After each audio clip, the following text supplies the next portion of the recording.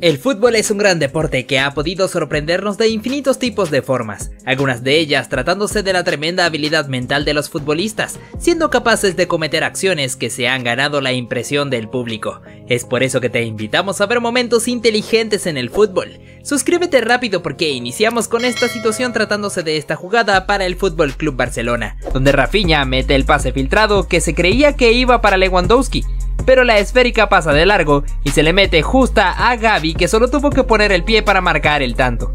Nos movemos hacia esta acción, donde este jugador alza la pelota de forma estupenda para que su compañero Kai Havertz definiera de primera tras puntearla.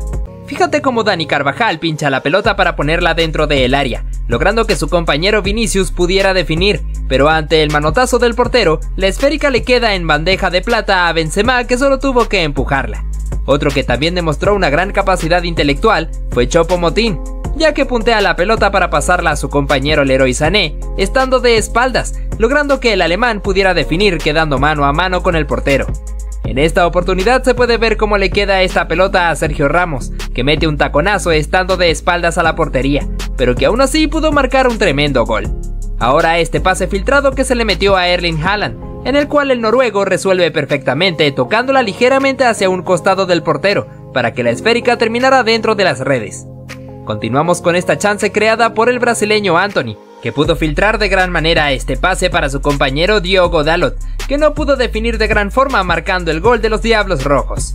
Hablamos de Vicha Kvaratskhelia debido a que el georgiano volvió a demostrar su calidad controlando la pelota con este giro, y luego dejándola de taco para un compañero que apareció sacando el remate rasante consiguiendo el gol. En este partido entre Real Madrid y Liverpool se pudo ver este gran gol fabricado por los ingleses, con el pase filtrado de Mohamed Salah para la aparición de Darwin Núñez, que le dio de taco venciendo a Thibaut Courtois.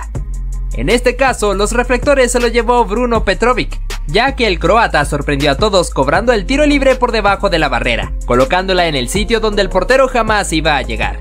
De igual forma, seguimos con esta acción de Xavi Simons, que logra sacar este gran centro con la cara externa de su pie, para la llegada de Fabio Silva, que pudo meter el cabezazo y cobrar el gol. Nuevamente hablamos de los jugadores del Manchester United, debido a que en esta ocasión, Anthony Martial metió este gran pase filtrado para su compañero Marcel Sabitzer, que pudo resolver de forma impecable para marcar el tanto. No podíamos dejar atrás esta genialidad que hizo el español Luis Alberto, dejando la pelota de taco servida para su compañero Matías Zaccagni, que tuvo las cosas bastante cómodas para rematar y mandarla a guardar. Vamos con esta oportunidad, en la cual este jugador recibe la pelota en una clara posición de ataque y de gran forma la deja de taco para su compañero que venía detrás y que saca el potente remate de zurda poniéndola contra las redes. Ahora vamos con Memphis Depay. El león neerlandés se las pudo arreglar para marcar un tremendo golazo, haciendo esta finta para engañar a sus rivales y luego acomodarse para colocarla en el ángulo. Hacemos mención de esta jugada que armaron los jugadores del Bayer Leverkusen, entre Ezequiel Palacios y Moussa Davi, con la gran pared donde el argentino asiste a su compañero que pudo definir por debajo de las piernas del guardameta. Continuamos con esta escena, donde se ve a Aurelien Tchouaméni que le pega con la cara externa de su pie, controlándola al área, para la aparición de Eden Militao, que metió el cabezazo para el gol. Tenemos como protagonista a Gabriel Jesús, que pudo ingeniárselas perfectamente para ganarle la posición a su rival y luego pasarla de pie a pie limpiando la zona, para meter el pase al medio y que un compañero suyo marcara el tanto. Fíjate cómo este jugador ve completamente libre a su compañero y le picha la pelota por el aire, para que este sorprendiera a todo el mundo aventándose un tiro acrobático, obsequiándonos una joya de gol. Este sí que fue un verdadero golazo, por la manera en cómo este futbolista, con un pase filtrado, asiste al paraguayo Julio Enciso, que pudo eludir perfectamente a su marcador, quedando cara a cara con el portero para definir tranquilamente. Estos jugadores pudieron armar perfectamente la jugada de la pelota parada. Uno de ellos realiza el toque para que el otro le pegue de gran forma con su pierna zurda y que la pelota diera en un palo y se metiera. Este jugador supo llevarse los reflectores de gran forma, porque estando en el suelo, toma la pelota para alzarla y pegarle desde ahí, pudiendo marcar un verdadero golazo que difícilmente se vea de nuevo. Pasamos con esta acción, en donde este futbolista toma la pelota justo en el punto penal para pegarle de rabona, sorprendiendo a todos colocándola justo hacia un costado de la portería. ¡Qué increíble!, ¿verdad? Seguimos con este jugador que controla con una gran categoría la esférica y se aprovecha de que el portero estaba adelantado, para definir por encima de su humanidad, haciendo que su esfuerzo por sacarla fuera en vano. También te traemos a Paulo Dybala, que recibe la pelota en el borde del área y no lo piensa dos veces en sacar el tremendo zapatazo que se ubicó justamente en la esquina, haciendo que el portero solo pudiera acompañarla con la mirada. Si eso te impresionó, pues lo que hizo este jugador lo hará más. Fíjate cómo controla de pecho y le da un solo toque para poder acomodarse y sacar el tremendo bombazo de volea que no pudo ser contenido por el guardameta. Mira cómo el serbio Milinkovic Savic controla la pelota de gran manera y la deja de taco para Ciro Immobile, que estaba llegando por detrás teniendo la mejor chance para mandarla a guardar. No podíamos dejar atrás la jugada que hizo este futbolista, controlando primero de pecho para luego dar un toque por encima de su oponente y sacar el remate de volea que se incrustó en las redes. Ahora vamos con este gran pase que armó Ángel Di María por detrás de la línea defensiva, para que su compañero Federico Chiesa la cabeceara al medio y Dusan Valkovic pudiera definir. De nuevo te traemos a los jugadores del Brighton, debido a que el japonés Mitoma saca este pase al medio, para que su compañero Evan Ferguson la conectara de taco y la mandara a guardar. Repasamos lo que ocurrió en este partido entre el Brighton y Liverpool. Luego de este centro, la pelota le queda al japonés Mitoma, que le da un ligero toque para dejar pasando a su rival de largo y luego poder definir como un crack. Hablamos de este gran gol que armaron los jugadores del PSG, con el pase filtrado de Fabián Ruiz para Lionel Messi, que quedó justamente enfrente del portero, pero que supo definir con la gran categoría que lo distingue. Hablamos de los jugadores del Arsenal, que supieron mover de gran manera la pelota, filtrándola entre la línea defensiva para culminar con el pase al medio y la llegada en solitario de Gabriel Jesús, que solamente tuvo que poner el pie para ponerla contra las redes. Damos paso a esta gran oportunidad que se inventó el portero del Brighton, Jason Stilly, ya que tiró un tremendo pelotazo para el japonés Mitoma, que una vez que toma la pelota, se percata de que el guardameta rival estaba adelantado. Es por eso que define por encima de esa humanidad, marcando un tremendo golazo. Pasamos con esta oportunidad, cuando se comete falta al futbolista y el árbitro sanciona penalti. El portero le dirigió unas palabras para intentar distraerlo, pero a la hora de la ejecución, con una caminata bastante pasiva pudo engañarlo para marcar el tanto, aprovechando para gritárselo justo en la cara. Ahora vamos con este momento protagonizado entre Ivan Toney y Tim Krul. El guardameta le estaba diciendo unas cosas al jugador para intentar distraerlo, y este se da vuelta y se queja con el árbitro para que pudiera callarse. Finalmente en la ejecución, con una carrera corta, pudo engañar al portero tirando hacia su mano derecha. Fíjate este penalti de Virgil van Dijk. El portero se había colocado hacia un costado de la portería, dejando su mano izquierda totalmente descubierta para intentar jugar con la mente del defensor neerlandés. Sin embargo, este no se dejó engañar y pateó hacia el sitio donde se había puesto el portero, clavándola con mucha potencia. Las personas en el público quedaron totalmente impresionadas. Vamos con esta acción llevada a cabo por Robert Lewandowski en este partido contra Real Valladolid, fijándonos de cómo el polaco se aventó este sensacional taconazo para convertir el gol, dejando sin posibilidades al guardameta. ¡Qué locura!, ¿verdad? Pasamos a ver lo que armaron Lionel Messi y Kylian Mbappé, viéndose como el francés jugó a la pared metiendo este taconazo devolviéndosela a la Pulga, quien definió de zurda para sellar un tremendo golazo. Nos movemos hacia esta situación llevada a cabo por la Real Sociedad, comentándote acerca de este fantástico taconazo de Mikel Oyarzabal asistiendo a su compañero Barrenechea, que aprovechó para definir efectivamente y convertir el tanto.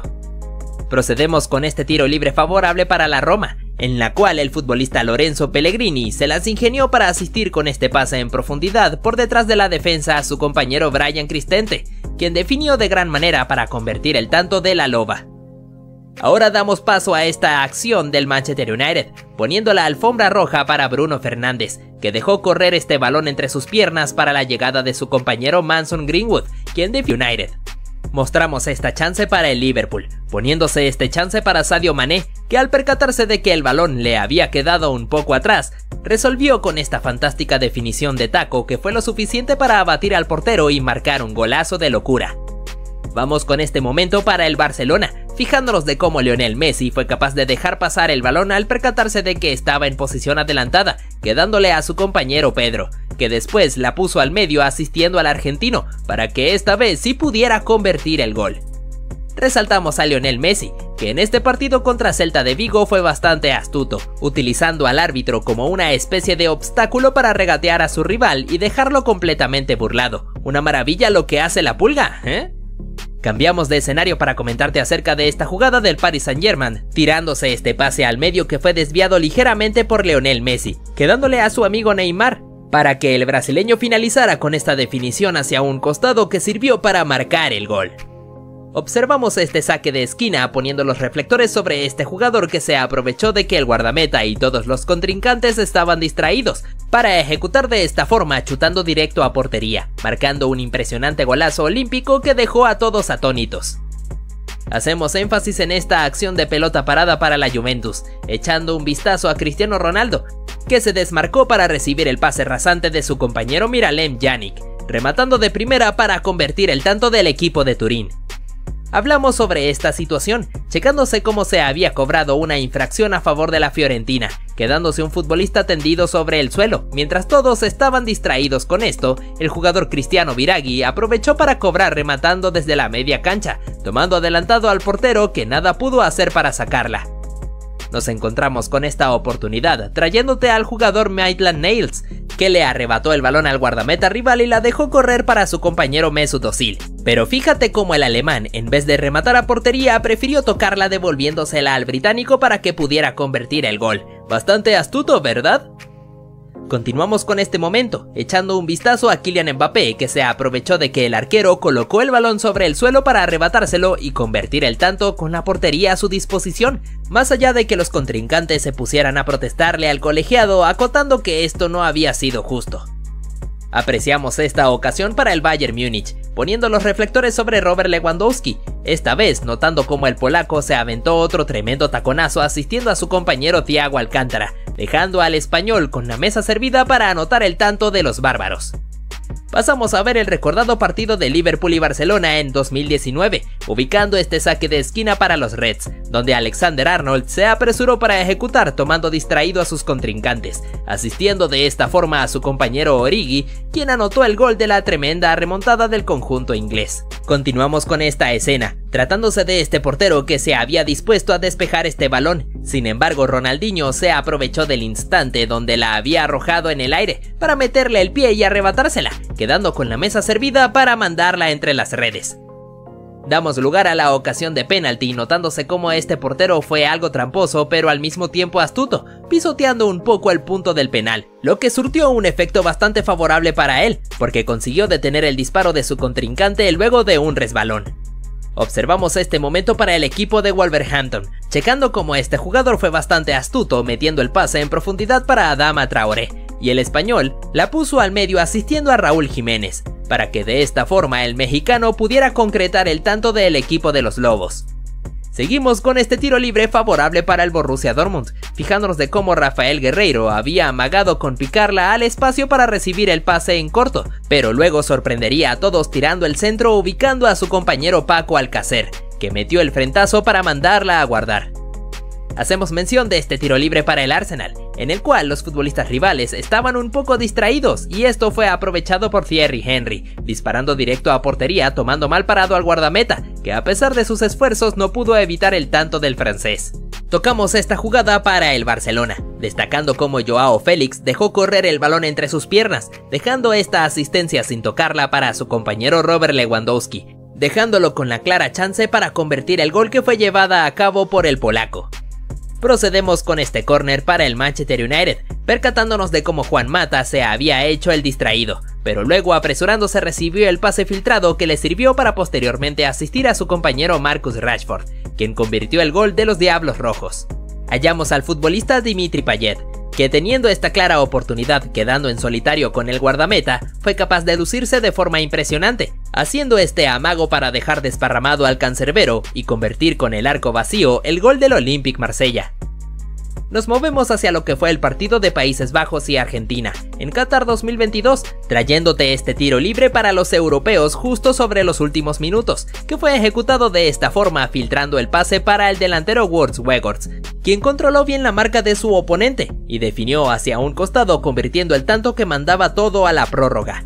No dejamos atrás lo sucedido en este partido entre Southampton y Arsenal, tratándose de un futbolista de los Santos que había caído tendido al suelo recibiendo la infracción, y ante esto un compañero suyo se apresuró para ejecutar rápidamente, asistiendo al delantero Danny Ings, quien aprovechó la ocasión para definir de forma efectiva, convirtiendo el tanto que ponía la ventaja para su equipo. Por otro lado, nos metemos a este partido entre Real Madrid y Sevilla, teniendo a Marco Asensio, que había recibido esta infracción y el partido se había detenido momentáneamente. Luego llegaría Nacho aprovechándose de la distracción de sus oponentes para ejecutar rápidamente, chutando a portería para convertir el tanto, dejando a sus rivales pasmados. Resaltamos esta oportunidad de tiro libre, que fue ejecutada de forma fenomenal por este jugador, sacando el bombazo que tomó una velocidad descomunal para incrustarse en la portería. Hablamos de James Milner, que tuvo una gran actuación al defender, ya que pudo despejar sobre la línea la definición de un oponente que había logrado superar al guardameta, siendo aplaudido por su público. Ahora se interpusiera en su camino, llegando a instancias del área rival para encarar al portero y marcar el gol. Fíjate de lo que fueron capaces de hacer los jugadores de la Unión Deportiva Las Palmas. Tras una serie de toques pudieron romper la línea defensiva para que un jugador metiera el pase al medio de taco para la aparición del delantero Kevin Pires Boateng, con una pirueta de volea consiguiendo marcar el tanto. Una verdadera locura, ¿no lo crees? Continuamos con este portero que metió el pelotazo largo tras realizar el saque de su meta, tomando mal parado al guardameta rival, que no controló bien en el rebote de la esférica y esta pasó por encima suyo, metiéndose con mucho suspenso a la portería. Menudo golazo, ¿verdad? Si algún día te sientes mal, pues fíjate lo que le pasó a este futbolista. Justo cuando un compañero mete el centro que se desvía en un defensor, la pelota le queda enfrente de la portería, sin embargo su definición se fue por encima del travesaño. En esta jugada vemos cómo este futbolista recibe la pelota y luego da el pase a un compañero que venía llegando a la carrera, que además se animó a sacar el tremendo bombazo, tomando una potencia sobrenatural para finalizar dentro de la portería. En este caso los reflectores se los llevaría Lionel Messi, estando a cargo de la ejecución de este tiro libre, donde todos los futbolistas rivales estaban a la defensiva. Incluso en el cobro hubo uno que retrocedió para colarse en la portería, pero el disparo del argentino fue tan insuperable que terminó colgándose en el ángulo. Damos paso a esta escena bastante impresionante, donde el guardameta intenta tomar la pelota, pero se le escapa, dejándola a merced de su oponente, que simplemente la alzó en el aire y se aventó a la chilena, logrando ubicar la esférica en el fondo del pórtico. Una verdadera hazaña. Ahora tenemos al estadounidense Christian Pulisic, que pudo gambetear al guardameta y definir con la portería vacía, pero aún mejor fue el retroceso del defensor Kyle Walker, logrando evitar la anotación justo sobre la línea. Hacemos mención de la espectacular actuación de Marc-André ter Stegen en este partido, ya que primero pudo descolgar del ángulo un cabezazo de su oponente, y en el rebote utiliza todo su cuerpo para tapar el disparo de otro rival. Por otro lado observamos a este futbolista que aparentemente había metido el centro al área, pero la esférica tomó un efecto bastante inesperado para terminar introduciéndose en el arco. Por supuesto que debíamos mencionar a Zlatan Ibrahimovic, debido a que el sueco sorprendió a todos controlando esta pelota de pecho, luego dándole un toque para quitarse de encima a sus rivales, y finalizar con el puntazo sobre el borde del área para marcar el tanto. Continuamos con esta oportunidad, donde un jugador arroja el centro al área para la aparición de un compañero suyo, aventándose la chilena que pondría en pie a todos, presenciando un tremendo golazo. Damos paso a esta acción, donde el portero anticipa despejando un centro, y la pelota le queda a un futbolista rival que no lo pensó dos veces y mete el disparo de volea, sacando un misil imparable para el arquero. No podíamos dejar de lado esta escena donde el portero recibe la pelota e intenta conducir con ella, pero se complica por sí solo, permitiendo que ésta diera en el palo, y que un rival pudiera intervenir para empujarla y marcar el gol. En el partido entre Liverpool y Newcastle ocurrió algo verdaderamente loco tras un pelotazo largo para Mohamed Salah. El portero Nick Pope intentó anticipar saliendo de su área, pero de repente se va hacia el suelo y toma la esférica con sus manos. El árbitro no tuvo de otra que mostrarle la cartulina roja.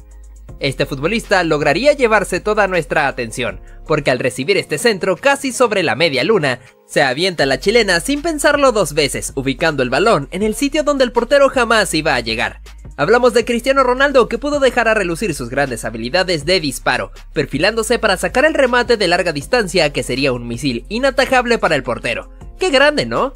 Pasamos a ver esta jugada de penalti para el Rayo Vallecano, que quisieron cobrar de forma muy astuta, con la dejada de Óscar Trejo para su compañero Isi Palazón, pero lamentablemente la definición del pelado se fue hacia afuera. Ahora nuestro protagonista es Neymar Jr., vistiendo la camiseta del FC Barcelona, ya que el brasileño pudo volver locos a sus oponentes, realizando fintas y gambetas para quitárselos a todos de encima y hacer mucho daño, infiltrándose al área donde caería acusando una infracción. Fíjate del futbolista Ross Barkley, que pudo dejar en el camino al guardameta y justo antes de marcar el gol, se anticipa a celebrar, sabiendo perfectamente que iba a anotar. Observamos cómo el jugador Arjen Robben es sustituido en este partido, pero no se encontraba muy contento con esta decisión, siendo motivo de burlas por la parte de sus compañeros. Este defensor no tendría mucha suerte en este partido porque al intentar despejar el centro de un oponente, termina mandando la esférica a propia puerta. Eso explica el lamento que estaba teniendo tirado sobre el suelo. Hacemos mención del futbolista Hatem Ben Arfa, que recibe esta pelota y se hace el autopase de taco para iniciar su conducción con la esférica, yéndose por todo el medio del campo, convirtiéndose en una bala imparable para sus rivales, rompiendo la línea defensiva para encarar al guardameta y marcar el tanto. Te traemos a Arjen Robben, que se inventó esta tremenda jugada sobre los minutos finales de este partido, primero haciéndose el autopase para eliminar a un oponente, y luego escapándose a toda velocidad para ganarle la espalda a otro defensor, infiltrándose dentro del área para definir por encima del guardameta, marcando el gol de la victoria, simplemente espectacular.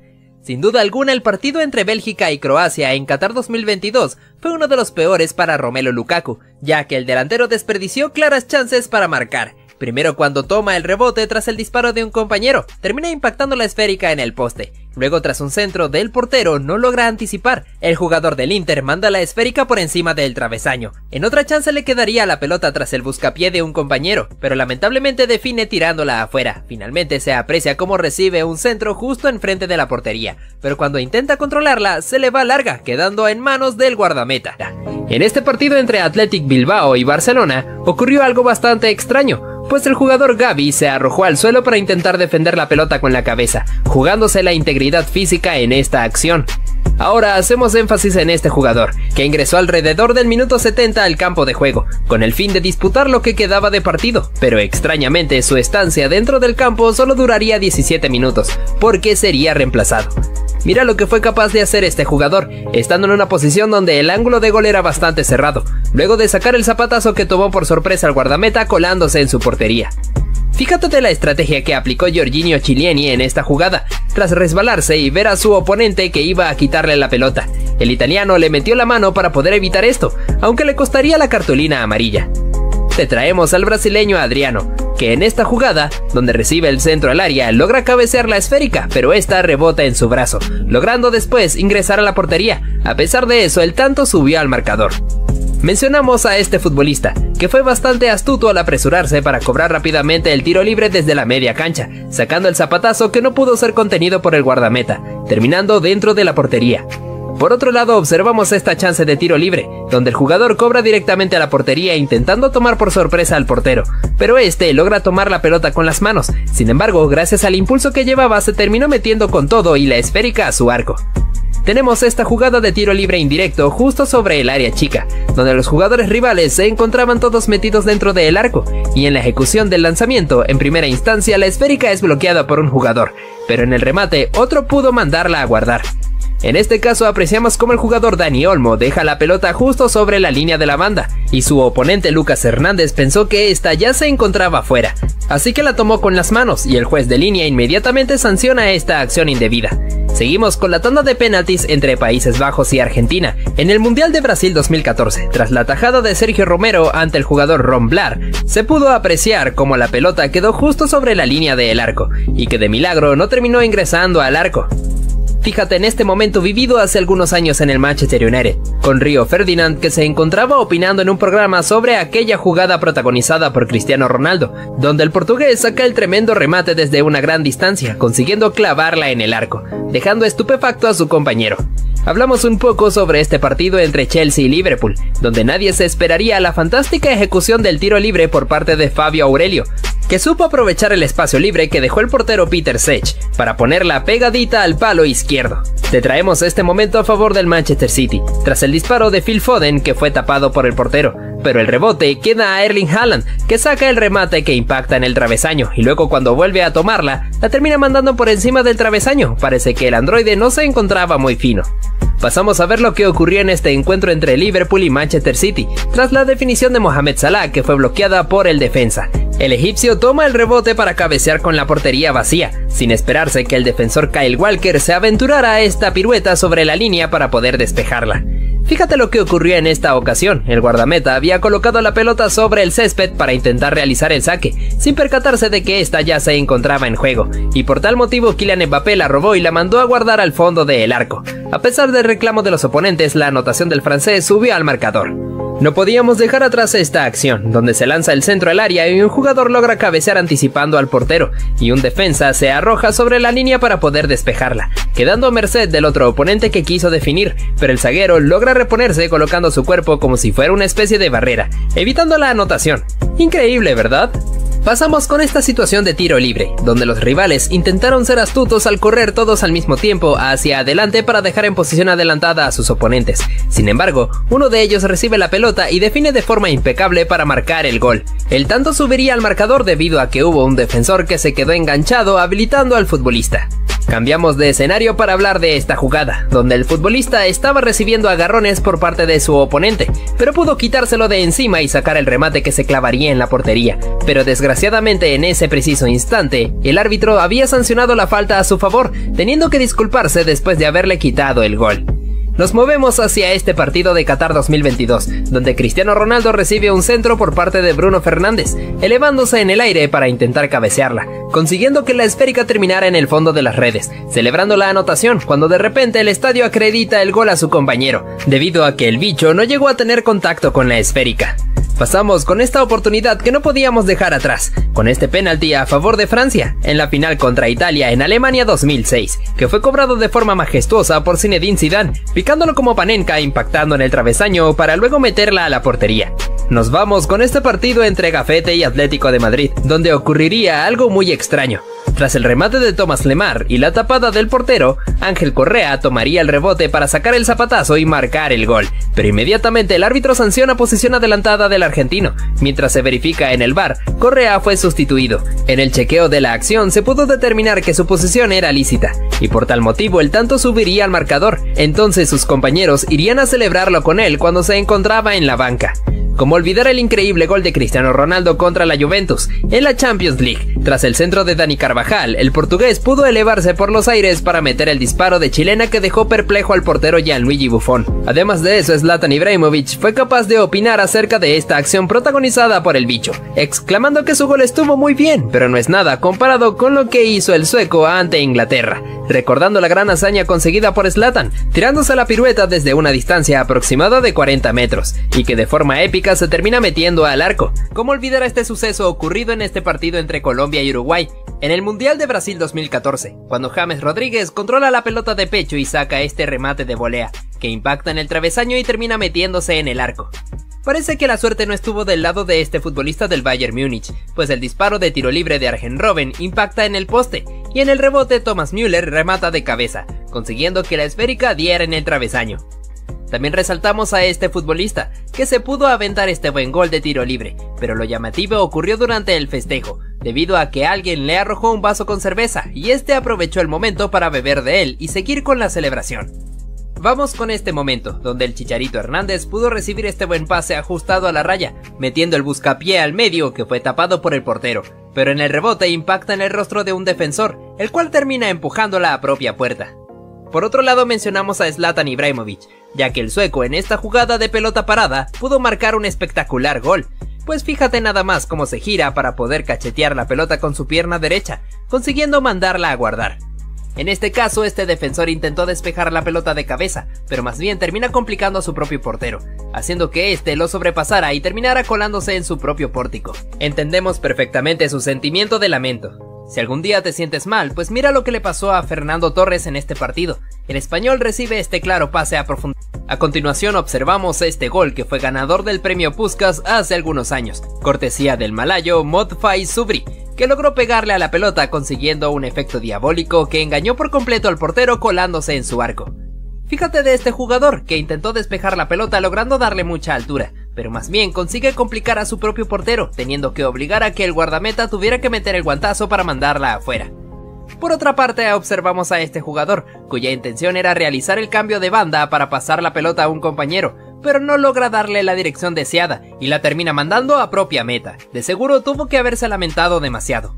No podíamos dejar atrás esta jugada, donde este futbolista apenas recibe el pase, se acomoda para pegarle desde la media cancha, aprovechándose de que el portero rival estaba adelantado, para sorprenderlo colando la pelota entre las redes, celebrándolo con mucha euforia junto con su equipo. De seguro esta no sería una de las mejores presentaciones de Timo Werner, ya que después del disparo de un compañero, le queda el rebote justo enfrente del arco, y el alemán lo desperdicia mandando su remate afuera. Fíjate cómo Thomas Tuchel se estaba lamentando. En esta oportunidad, los reflectores se los llevaría Dimitri Payet, ya que el francés pudo girarse para dejar en el camino a un oponente, luego regateando a otro para dejarlo desparramado sobre el suelo, después encarando a toda la línea defensiva para dejarlos completamente humillados y poder definir con una gran categoría marcando el tanto. Mira esta acción, donde este portero logra cortar el pase mandando la pelota hacia la banda. Es por eso que el oponente quiso apurarse para realizar el saque, y el guardameta impide esto ingresando otra pelota al campo de juego, ganándose que su rival le metiera un pelotazo y que además el árbitro le sacara cartulina amarilla. Tenemos a un jovencito Cristiano Ronaldo que jugaba en el Manchester United, disputando este partido contra Arsenal, teniendo esta chance de tiro libre que parecía un poco lejana. Sin embargo, el batipibe pudo convertirlo en gol tras meter un terrible bombazo que no pudo ser contenido por el guardameta. En este partido entre Nantes y Juventus, tendríamos una genialidad de Ángel Di María, debido a que el Fideo, al recibir el pase, le pega de primera para colarla en la escuadra de la portería rival, mientras que su director técnico Massimiliano Allegri quedaba impresionado. En este partido entre Leicester City y Manchester City, ocurrió algo bastante extraño, pues en esta chance de penalti para los Foxes, Riyad Mahrez, el argelino, se resbala en el instante de la ejecución, logrando tocar la pelota con los dos pies. Más allá de que la esférica terminó en el fondo de las redes, el árbitro pudo percatarse de esto y por tal motivo anula el tanto. Tampoco podíamos dejar de lado lo que pasó en este partido entre West Ham y Manchester United, ya que tendríamos esta oportunidad de tiro libre para Dimitri Payet, el cual logra ejecutarlo de forma impecable, pegándole ajustado al palo, consiguiendo que impactara en él y se terminara metiendo a la portería. Continuamos con esta jugada de córner, donde la pelota pasa de largo y es tomada por Fede Valverde. El uruguayo le pegó con tanta potencia y altura que la mandó por fuera del estadio, consiguiendo que ésta pudiera meterse en un apartamento del edificio que se encontraba detrás. Seguimos con esta oportunidad, donde Manuel Neuer sale de su área para cortar un pase y luego arrojando la pelota hacia afuera. Los futbolistas rivales se aprovecharon de esto para cobrar rápidamente el saque de banda, y uno de ellos se apresura en meter el disparo que termina dando en el travesaño, para colarse en la portería del guardameta alemán. Pasamos con esta jugada, en donde se arroja el córner y el guardameta rival logra meter el guantazo para despejarla, quedándole al otro portero que había subido al ataque, el cual fue capaz de aventarse esta chilena estando de espaldas al arco, pudiendo marcar un verdadero golazo que lo celebra de forma graciosa con sus compañeros. Cambiamos de escenario para hablar de esta situación ocurrida en este partido entre Liverpool y Manchester City. Luego de la definición de Sadio Mané, que impacta en el palo, el defensor John Stones intenta despejar la esférica, complicándose con su propio portero, consiguiendo que el rebote se fuera hacia su propia meta, pero el zaguero pudo enmendar su equivocación salvándola justo sobre la línea, un milagro total. Nos movemos hacia lo que pasó en este partido entre el Bayer Leverkusen y Bayern Múnich, debido a que el jugador Amine Adli cae al suelo por un claro pisotón de un oponente. Sin embargo, el árbitro pensó que el futbolista había simulado y por eso le saca la tarjeta amarilla, pero tendría que ir a revisar al VAR para darse cuenta de que la falta era existente, teniendo que sancionar penalti y anular la cartulina para el francés. Unos minutos después, ocurriría otra situación donde Adli cae al suelo por una barrida de un defensor. El juez nuevamente piensa que el jugador estaba simulando, así que vuelve a mostrar la cartulina amarilla. Además, por segunda ocasión tendría que ir a verificar en el VAR para asegurarse de su decisión, dándose cuenta de que en efecto había sido falta en contra del francés, teniendo que sancionar de nuevo el penalti y anular la cartulina para el jugador. Por otro lado mencionamos a Darwin Núñez. El uruguayo tenía por otro costado completamente libre a Mohamed Salah, que incluso le estaba pidiendo el pase. En lugar de eso, el churrúa prefirió disparar, aunque no le salió tan bien. Ahora destacamos a Mauro Icardi, que llevaba la pelota en esta jugada y hacia la derecha tenía a su compañero Osvaldo. A pesar de eso, el argentino prefiere disparar, pero lo hace verdaderamente mal. Esto provocó la furia del italiano, que incluso se fue a reclamárselo justo en el frente, teniendo que ser detenido por otro compañero. Tras este disparo de Kevin De Bruyne, la esférica le queda a Phil Foden, el cual tenía libre por el medio a su compañero Erling Haaland. Sin embargo, el inglés disparó y se encontró con la tajada del portero rival.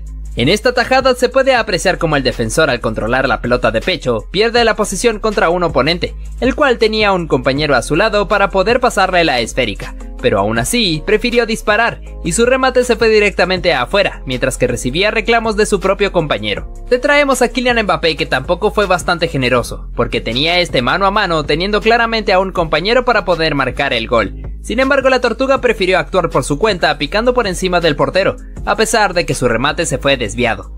Te traemos a Bruno Fernández. El portugués tuvo esta clara aproximación de ataque, en donde resuelve a primera instancia con un recorte, pudiendo pasarle la pelota a un compañero. Aún así, prefiere hacer la jugada individual rematando al arco sin poder conseguir el gol. Tampoco podíamos dejar atrás esta ocasión, donde la defensiva de Aston Villa pierde la pelota ante la presión del jugador Mihailo Modric, y el ucraniano prefiere disparar al arco en vez de pasarle la pelota a un compañero que estaba hacia su lado. Continuamos trayéndote por una nueva ocasión a Kylian Mbappé, debido a que el francés en esta jugada tenía a su compañero Neymar llegando por el medio, aunque esto no le importó, porque la tortuga prefirió hacer la jugada individual, provocando que el brasileño le reclamara. En este partido entre FC Barcelona y Atlético de Madrid, tuvimos a Robert Lewandowski, que tenía esta chance inmejorable para marcar el gol, pudiendo pasársela a su compañero Rafinha, que iba completamente solo, pero desgraciadamente el polaco prefirió realizar esta acción individual, definiendo bastante mal. Fíjate cómo el brasileño se lamenta. Te volvemos a traer a Kylian Mbappé envuelto en esta situación, disponiendo de la posibilidad de dar el pase al medio para Neymar Jr., que estaba completamente solo. En lugar de eso, el francés saca el remate cruzado que se va directamente afuera, recibiendo el reclamo del brasileño. En relación con el Manchester United, tuvimos esta escena, donde Mason Greenwood realiza el recorte y claramente por el medio estaba su compañero Bruno Fernández. Aún así, el inglés prefiere disparar a portería sin conseguir el gol. Por otro lado, hablamos de esta jugada de ataque a favor del Al-Nassr, donde el brasileño Anderson Talisca llevaba la pelota, teniendo por el otro lado a Cristiano Ronaldo, que estaba completamente solo. A pesar de eso, el sudamericano prefirió rematar al arco, encontrándose con la tapada del guardameta. Fíjate de Mason Mount, que pudo dejar totalmente burlado al portero Dibu Martínez, queriendo hacer toda la jugada por sí solo, definiendo directamente afuera, cuando habían dos compañeros que estaban completamente libres. Sin embargo, el inglés desperdició esta oportunidad. Ahora damos lugar a esta jugada llevada a cabo por Mason Greenwood, el cual estaba conduciendo con la pelota teniendo una clara ocasión de gol, disponiendo de la posibilidad de pasarle la pelota a su compañero Marcus Rashford, que estaba entrando por el medio a toda velocidad. Aún así, el británico prefirió disparar a puerta, encontrándose con la atajada del portero. En esta ocasión de gol para el Manchester City, pudimos observar cómo el Kun Agüero recibe el pase para intentar definir, cuando repentinamente su compañero Raheem Sterling llega detrás para quitarle la pelota y marcar el tanto. Esto parece que no le gustó para nada al argentino, ya que se quedó un rato reclamándole. Incluso el mismo Ronaldinho Gaucho ha sido víctima del egoísmo de un compañero, porque se puede ver cómo logra quitarse de encima al guardameta y luego aplica el freno para dejar pasando de largo a su oponente, definiendo con el arco vacío, cuando repentinamente un compañero que venía llegando se arrojó para empujarla justo antes de que entrara al arco, robándole el gol a Diño.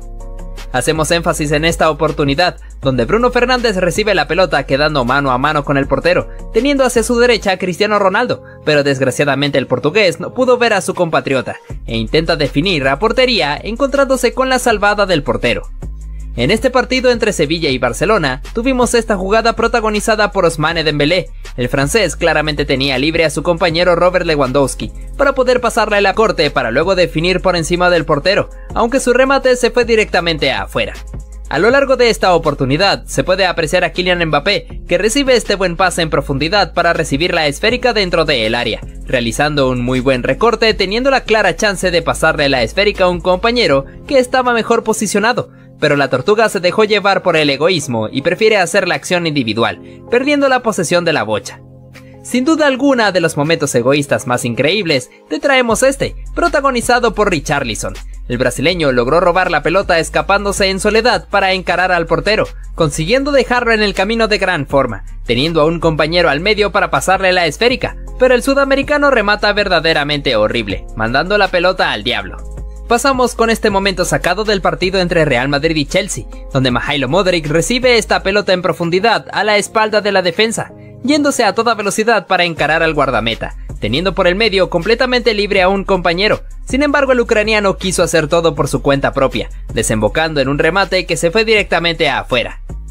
En este caso, nuestro protagonista sería Ansu Fati, ya que el español estaba haciendo la presión al oponente, forzando la recuperación de la pelota, y cuando esta cae nuevamente en sus pies, intenta definir de forma acrobática estando de espaldas a la portería, provocando que sus compañeros le reclamaran porque fácilmente pudo haberla pasado, y que además su director técnico Ronald Koeman estallara en furia.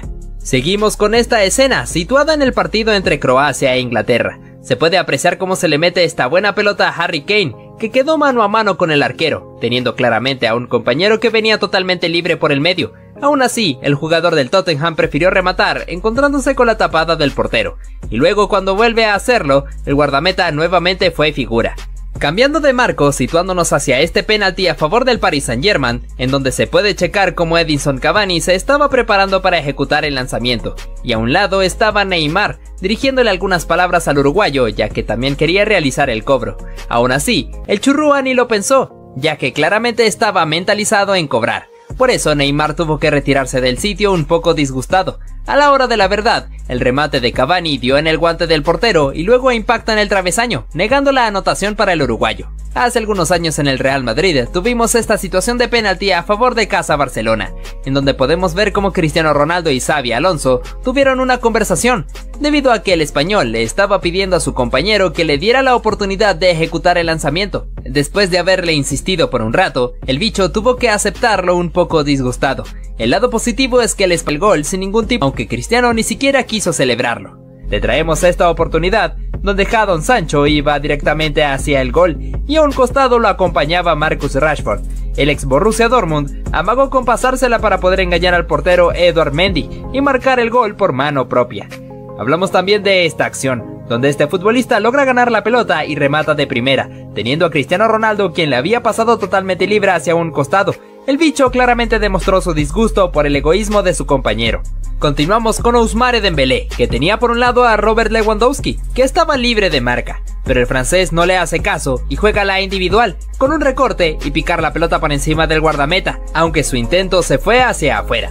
En el partido entre el Real Madrid y Paris Saint-Germain, se puede apreciar cómo los parisinos estaban jugando la pelota y Lionel Messi se disgusta, porque su compañero Marco Verratti no se la pasó. En esta oportunidad apreciamos al brasileño Anderson Talisca, que se jugó la acción individual para intentar marcar el gol, mientras que por el otro lado iba pasando Cristiano Ronaldo completamente solo, y que además se queja con su compañero. Incluso Cristiano Ronaldo ha llegado a ser egoísta, como en esta ocasión donde se va a toda velocidad con la pelota y por el otro lado iba un compañero libre. Sin embargo, el bicho quiso hacer todo por cuenta propia y al final termina perdiendo la esférica. Ahora vamos con esta jugada donde Cristiano Ronaldo le deja la pelota de taco a Jadon Sancho y el inglés, en vez de regresarla al medio, prefirió disparar al arco, encontrándose con la tapada del portero. Fíjate en esta oportunidad, donde se le mete un pase filtrado a Phil Foden. El inglés tenía por el medio a su compañero Erling Haaland y a Riyad Mahrez. Sin embargo, el delantero prefirió definir por cuenta propia, y nuevamente el arquero fue factor importante para evitar el gol. Ahora tenemos al ucraniano Mihailo Modric, que logró robarle la pelota a uno de los defensores e intenta definir por cuenta propia, encontrándose con la tapada del portero Dibu Martínez, mientras que a su lado su compañero Kai Havertz le reclamaba el pase para simplemente tener que empujarla. El lateral Kyle Walker tendría su momento cuando recibe esta pelota en una posición clara para que su equipo marcara el gol, apreciando que en el área estaban varios compañeros suyos a los que pudo haberle pasado la bocha. En lugar de eso, el inglés saca un remate para mandarla por encima del travesaño. Vamos con Robert Lewandowski, que en este partido contra Atlético de Madrid tuvo esta chance clara estando completamente solo y que el portero haya salido de su área, además de que a un costado tenía completamente solo a Rafinha, pero el polaco define verdaderamente mal mandándola afuera. Nuevamente mencionamos a los jugadores de los Diablos Rojos, porque en esta acción se puede ver cómo Mason Greenwood juega la individual rematando al arco, y el arquero ataja, al mismo tiempo que en medio estaba Bruno Fernández reclamándole el pase que nunca le fue dado. Vamos con Edinson Cavani, que fue víctima del egoísmo de su compañero Marcus Rashford, ya que el uruguayo trazó la diagonal para recibir el pase. Sin embargo, el inglés lo ignoró por completo y decidió jugar la acción individual, provocando el disgusto del churrúa. Mason Mount también haría lo mismo en esta chance, cuando logra eludir al portero Dibu Martínez e intenta definir con el arco vacío, pero su remate se va afuera, al mismo tiempo que otros compañeros venían llegando al área, pero el inglés se dejó llevar por el egoísmo total. Seguimos con este momento donde ocurre una falta dentro del área y se sanciona penalti.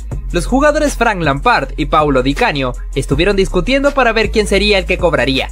Sin embargo, el italiano, bastante molesto, toma la pelota y decide realizar el lanzamiento, pudiendo anotar el gol. En la celebración vemos cómo se comportó un poco arrogante hacia su compañero. En otra ocasión el protagonista fue Phil Foden, que logró ingresar al área con una gran velocidad y sacar el remate de zurda que fue tapado por el portero, tomando en cuenta que Erling Haaland estaba completamente libre por el medio. Fíjate cómo Pep Guardiola se disgustó bastante por el egoísmo de su futbolista. Ahora tenemos como protagonista a Luis Suárez. El uruguayo pudo aventarse una tremenda jugada personal, pasando entre los jugadores y definiendo entre las piernas del portero. Fíjate que la pelota iba a ir claramente hacia la portería, pero su compañero Dirk Kuyt prácticamente le robó el gol, ya que se arroja para empujarla por cuenta propia.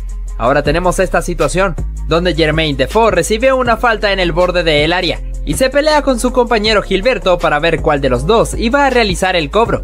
Finalmente lo termina haciendo su compañero, que se aventó este tremendo bombazo para marcar el gol. El inglés se echa a reír mientras lo celebra con una gran alegría. Ahora mira cómo Karim Bellarabi en 3 ocasiones consecutivas no le quiso pasar la pelota a su compañero Chicharito Hernández, como en esta donde prefiere disparar y la pelota se desvía en el mexicano. Luego en otra donde también prefiere rematar antes de pasársela a su compañero que estaba completamente libre, y que hizo que se molestara mucho. Pasamos con esta situación de penalti a favor del Southampton, en el cual Charlie Agustín y Dusan Tadic estaban peleándose para ver quién sería el que cobraría el lanzamiento, teniendo que intervenir Virgil van Dijk para poder separar al serbio, y que finalmente su compañero realizaría el cobro, marcando el gol sin ningún tipo de problema. En esta escena se puede ver cómo Mauro Icardi se llenó de egoísmo al intentar rematar a portería, haciéndolo de una forma bastante mala, teniendo a su compañero Daniel Osvaldo hacia un lado. Esto provocó la furia del italiano, que se fue a reclamarle al argentino, teniendo que ser detenido por otro compañero. Luego, instantes después, casualmente Icardi fue sustituido. Seguimos con una nueva oportunidad de penalti, en este caso para Liverpool. Fíjate cómo Mario Balotelli le quita la pelota a su compañero Jordan Anderson para realizar el lanzamiento por cuenta propia. A la hora de la ejecución, el italiano pudo marcar el gol sin ningún tipo de problema, y en la celebración llama al inglés para darle un abrazo. Yéndonos unos años hacia atrás, tenemos a Ronaldinho Gaucho, cuando jugaba en el Paris Saint-Germain. Pudo aventarse esta buena jugada individual gambeteando al portero y luego aplicando el freno para dejar pasando de largo a su defensor, definiendo con el arco vacío, pero antes de que la pelota superara la línea de gol, llegó un compañero suyo arrojándose para empujarla por cuenta propia, prácticamente robándole el gol a Diño. Pasamos con esta situación, en donde Bruno Fernández llevaba la pelota y junto con él, 2 compañeros que estaban a disposición de recibir el pase, pero el portugués decide jugar por cuenta propia realizando un recorte y disparando a portería, tapándose con la buena atajada del guardameta, mientras que sus compañeros le reclamaban por su mal actuar, incluyendo al Casemiro, que después de eso le dirigió algunas palabras. Fíjate de esta situación, donde hubo un penalti a favor del Chelsea, y Michael Ballack y Didier Drogba estaban discutiendo para ver quién de los dos iba a cobrar el penalti. En un principio parecía que el marfileño era el que estaba destinado a realizar el cobro debido a que ya había acomodado la pelota, pero luego de un rato de discusión terminó cediéndole la pelota un poco disgustado al alemán, que en la ejecución no dudó y mandó la esférica a guardar, celebrándolo junto con sus compañeros. Ahora en este partido entre Manchester City y Chelsea, cuando Sergio El Kun Agüero recibe esta pelota en una posición clara para marcar el gol, aparece su compañero Raheem Sterling, que venía de atrás y prácticamente le roba la anotación. Debido a esto se puede ver al argentino quejándose con el inglés por el simple hecho de que ese gol ya era suyo. Bruno Fernández llevaba la pelota y junto con él, 2 compañeros que estaban a disposición de recibir el pase, pero el portugués decide jugar por cuenta propia realizando un recorte y disparando a portería, tapándose con la buena atajada del guardameta, mientras que sus compañeros le reclamaban por su mal actuar, incluyendo al Casemiro, que después de eso le dirigió algunas palabras. Hablamos también de esta acción, donde este futbolista logra ganar la pelota y remata de primera, teniendo a Cristiano Ronaldo, quien le había pasado totalmente libre hacia un costado. El bicho claramente demostró su disgusto por el egoísmo de su compañero. Te traemos esta oportunidad, donde Jadon Sancho iba directamente hacia el gol, y a un costado lo acompañaba Marcus Rashford. El ex Borussia Dortmund amagó con pasársela para poder engañar al portero Edouard Mendy y marcar el gol por mano propia. En el partido entre el Real Madrid y Paris Saint-Germain, se puede apreciar cómo los parisinos estaban jugando la pelota y Lionel Messi se disgusta, porque su compañero Marco Verratti no se la pasó. Continuamos con Ousmane Dembélé, que tenía por un lado a Robert Lewandowski, que estaba libre de marca, pero el francés no le hace caso y juega la individual, con un recorte y picar la pelota por encima del guardameta, aunque su intento se fue hacia afuera. En esta oportunidad apreciamos al brasileño Anderson Talisca, que se jugó la acción individual para intentar marcar el gol, mientras que por el otro lado iba pasando Cristiano Ronaldo completamente solo y que además se queja con su compañero. Incluso Cristiano Ronaldo ha llegado a ser egoísta, como en esta ocasión donde se va a toda velocidad con la pelota y por el otro lado iba un compañero libre. Sin embargo, el bicho quiso hacer todo por cuenta propia y al final termina perdiendo la esférica. Ahora vamos con esta jugada donde Cristiano Ronaldo le deja la pelota de taco a Jadon Sancho y el inglés, en vez de regresarla al medio, prefirió disparar al arco, encontrándose con la tapada del portero. Vamos con Edinson Cavani, que fue víctima del egoísmo de su compañero Marcus Rashford, ya que el uruguayo trazó la diagonal para recibir el pase. Sin embargo, el inglés lo ignoró por completo y decidió jugar la acción individual, provocando el disgusto del churrúa. El lateral Kyle Walker tendría su momento cuando recibe esta pelota en una posición clara para que su equipo marcara el gol, apreciando que en el área estaban varios compañeros suyos a los que pudo haberle pasado la bocha. En lugar de eso, el inglés saca un remate para mandarla por encima del travesaño. Nuevamente mencionamos a los jugadores de los Diablos Rojos, porque en esta acción se puede ver cómo Mason Greenwood juega la individual rematando al arco, y el arquero ataja, al mismo tiempo que en medio estaba Bruno Fernández reclamándole el pase que nunca le fue dado. Vamos con Robert Lewandowski, que en este partido contra Atlético de Madrid tuvo esta chance clara estando completamente solo y que el portero haya salido de su área, además de que a un costado tenía completamente solo a Rafinha, pero el polaco define verdaderamente mal mandándola afuera. Fíjate en esta oportunidad, donde se le mete un pase filtrado a Phil Foden. El inglés tenía por el medio a su compañero Erling Haaland y a Riyad Mahrez. Sin embargo, el delantero prefirió definir por cuenta propia, y nuevamente el arquero fue factor importante para evitar el gol. Por otro lado mencionamos a Kylian Mbappé, que se estaba yendo a toda velocidad hacia el área, y Neymar lo estaba acompañando por el otro costado. Sin embargo, la tortuga prefirió disparar, sacando un remate verdaderamente horrible, y el brasileño se quejaba. Ahora tenemos al ucraniano Mihailo Modric, que logró robarle la pelota a uno de los defensores e intenta definir por cuenta propia, encontrándose con la tapada del portero Dibu Martínez, mientras que a su lado su compañero Kai Havertz le reclamaba el pase para simplemente tener que empujarla. Ahora tenemos como protagonista a Luis Suárez. El uruguayo pudo aventarse una tremenda jugada personal, pasando entre los jugadores y definiendo entre las piernas del portero. Fíjate que la pelota iba a ir claramente hacia la portería, pero su compañero Dirk Kuyt prácticamente le robó el gol, ya que se arroja para empujarla por cuenta propia. Ahora tenemos esta situación, donde Jermaine Defoe recibe una falta en el borde del área, y se pelea con su compañero Gilberto para ver cuál de los dos iba a realizar el cobro. Finalmente lo termina haciendo su compañero, que se aventó este tremendo bombazo para marcar el gol. El inglés se echa a reír mientras lo celebra con una gran alegría, en donde Bruno Fernández llevaba la pelota y junto con él, dos compañeros que estaban a disposición de recibir el pase. Pero el portugués decide jugar por cuenta propia realizando un recorte y disparando a portería, tapándose con la buena atajada del guardameta, mientras que sus compañeros le reclamaban por su mal actuar, incluyendo al Casemiro, que después de eso le dirigió algunas palabras.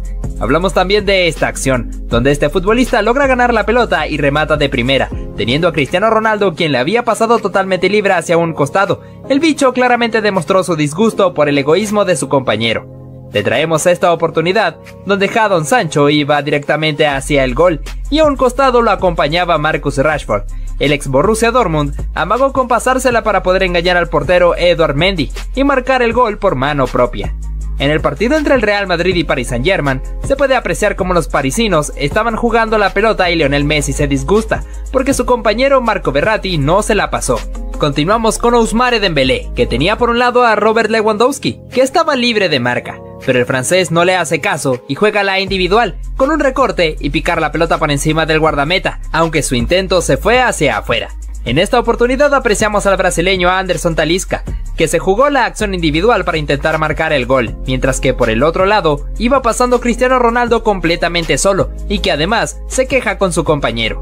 Incluso Cristiano Ronaldo ha llegado a ser egoísta, como en esta ocasión donde se va a toda velocidad con la pelota y por el otro lado iba un compañero libre. Sin embargo, el bicho quiso hacer todo por cuenta propia y al final termina perdiendo la esférica.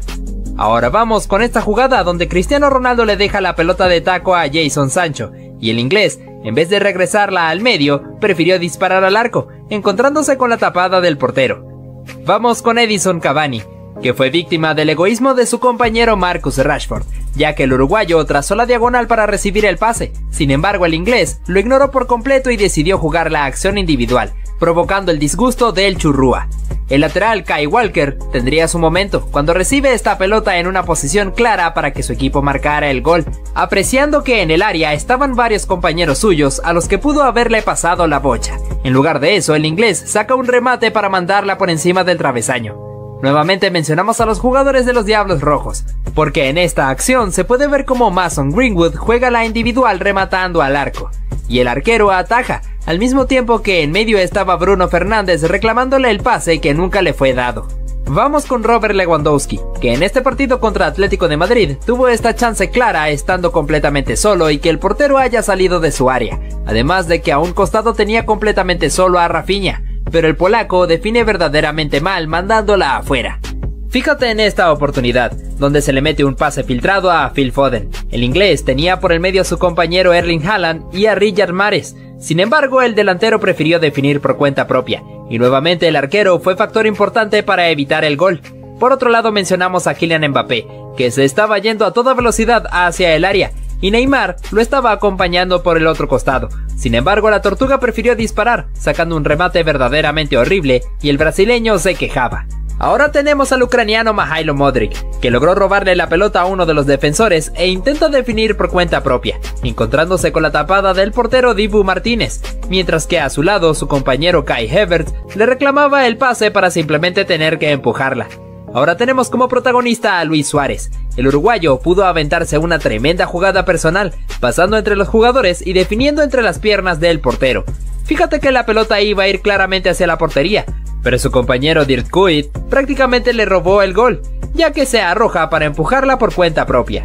Ahora tenemos esta situación, donde Jermaine Defoe recibe una falta en el borde del área, y se pelea con su compañero Gilberto para ver cuál de los dos iba a realizar el cobro. Finalmente lo termina haciendo su compañero, que se aventó este tremendo bombazo para marcar el gol. El inglés se echa a reír mientras lo celebra con una gran alegría. En otra ocasión el protagonista fue Phil Foden, que logró ingresar al área con una gran velocidad y sacar el remate de zurda que fue tapado por el portero, tomando en cuenta que Erling Haaland estaba completamente libre por el medio. Fíjate cómo Pep Guardiola se disgustó bastante por el egoísmo de su futbolista. Seguimos con una nueva oportunidad de penalti, en este caso para Liverpool. Fíjate cómo Mario Balotelli le quita la pelota a su compañero Jordan Anderson para realizar el lanzamiento por cuenta propia. A la hora de la ejecución, el italiano pudo marcar el gol sin ningún tipo de problema, y en la celebración llama al inglés para darle un abrazo. Pasamos con esta situación de penalti a favor del Southampton, en el cual Charlie Agustín y Dusan Tadic estaban peleándose para ver quién sería el que cobraría el lanzamiento, teniendo que intervenir Virgil van Dijk para poder separar al serbio, y que finalmente su compañero realizaría el cobro, marcando el gol sin ningún tipo de problema.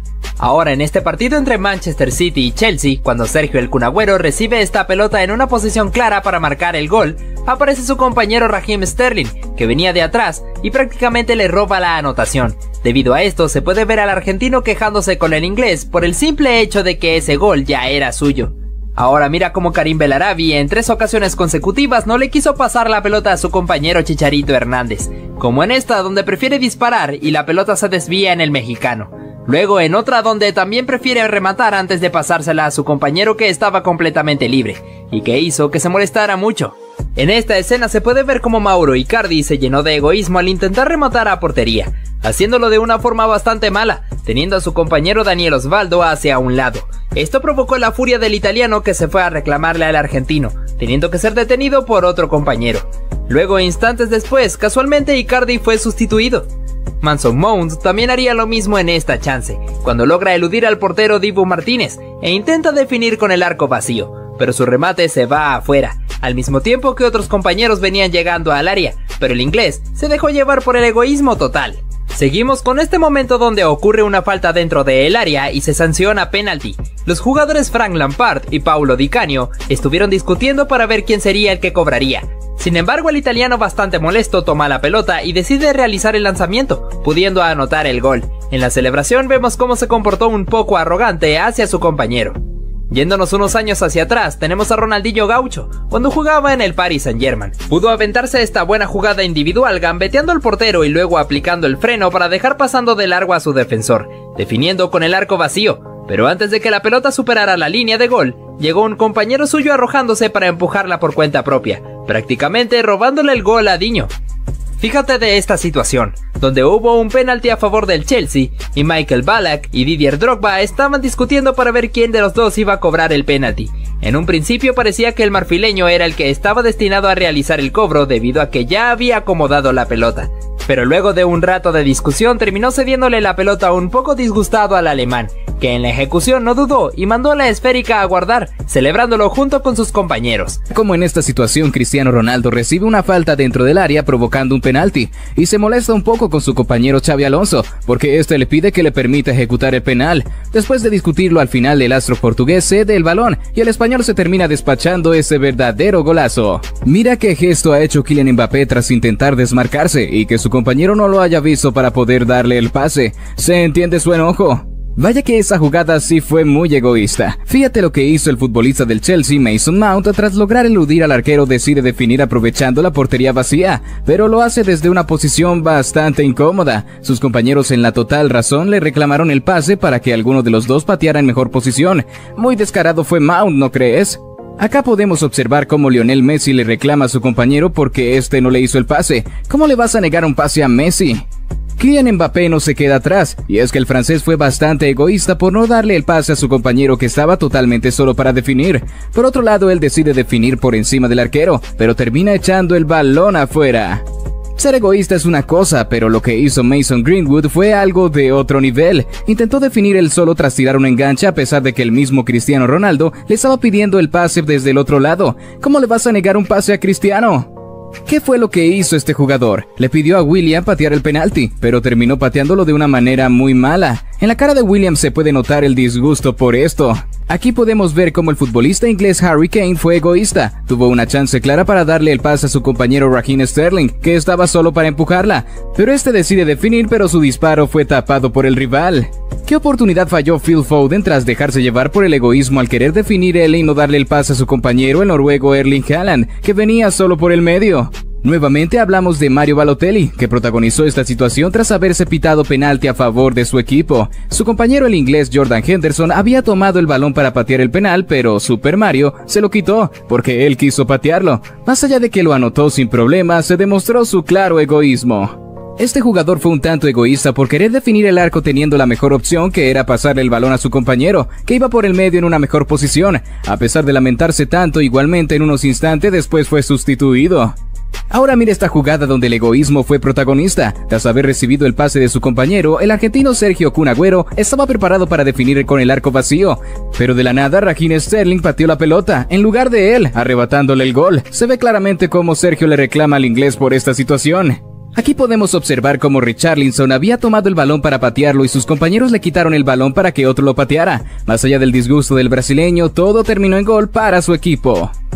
Y si de robar goles hablamos, también tenemos esta situación donde el serbio Filip Kostic le roba el gol a su compañero que había controlado la pelota y estaba preparado para definir. Ciertamente fue egoísta, pero lo importante es que fue gol para su equipo, ¿verdad?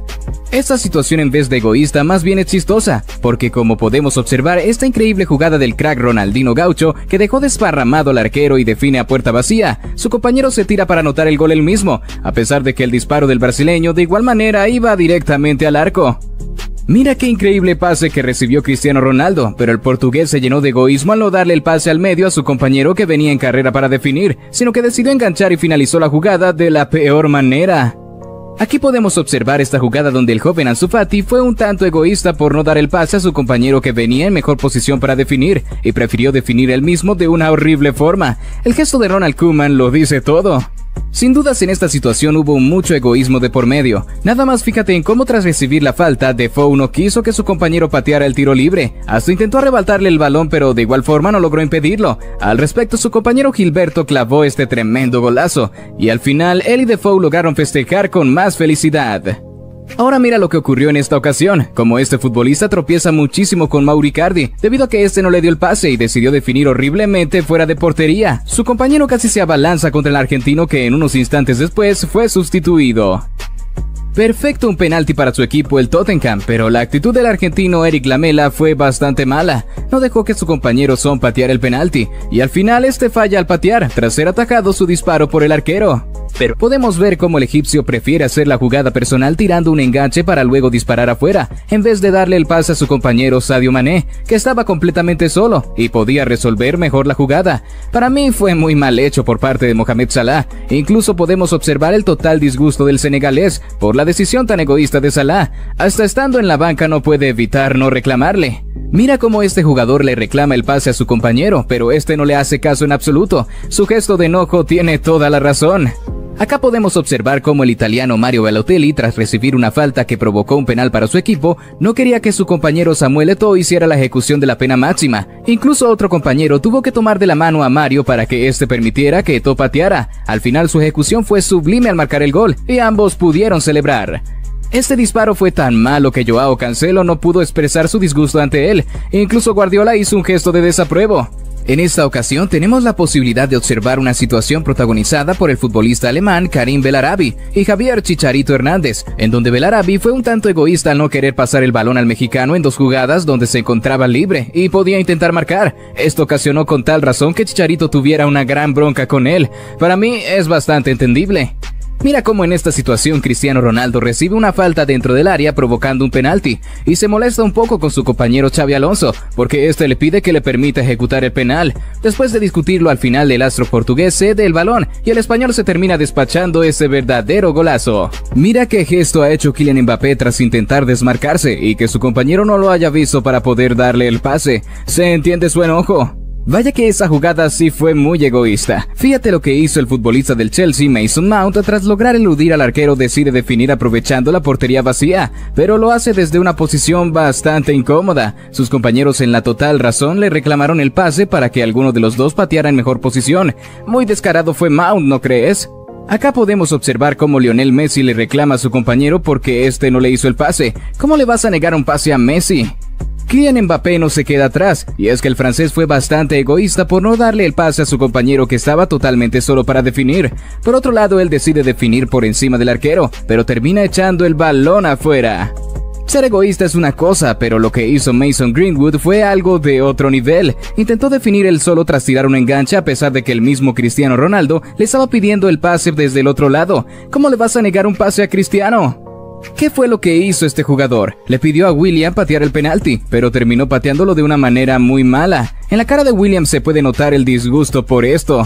Aquí podemos ver cómo el futbolista inglés Harry Kane fue egoísta. Tuvo una chance clara para darle el pase a su compañero Raheem Sterling, que estaba solo para empujarla, pero este decide definir, pero su disparo fue tapado por el rival. ¿Qué oportunidad falló Phil Foden tras dejarse llevar por el egoísmo al querer definir él y no darle el pase a su compañero, el noruego Erling Haaland, que venía solo por el medio? Nuevamente hablamos de Mario Balotelli, que protagonizó esta situación tras haberse pitado penalti a favor de su equipo. Su compañero el inglés Jordan Henderson había tomado el balón para patear el penal, pero Super Mario se lo quitó porque él quiso patearlo. Más allá de que lo anotó sin problema, se demostró su claro egoísmo. Este jugador fue un tanto egoísta por querer definir el arco teniendo la mejor opción, que era pasarle el balón a su compañero, que iba por el medio en una mejor posición. A pesar de lamentarse tanto, igualmente en unos instantes después fue sustituido.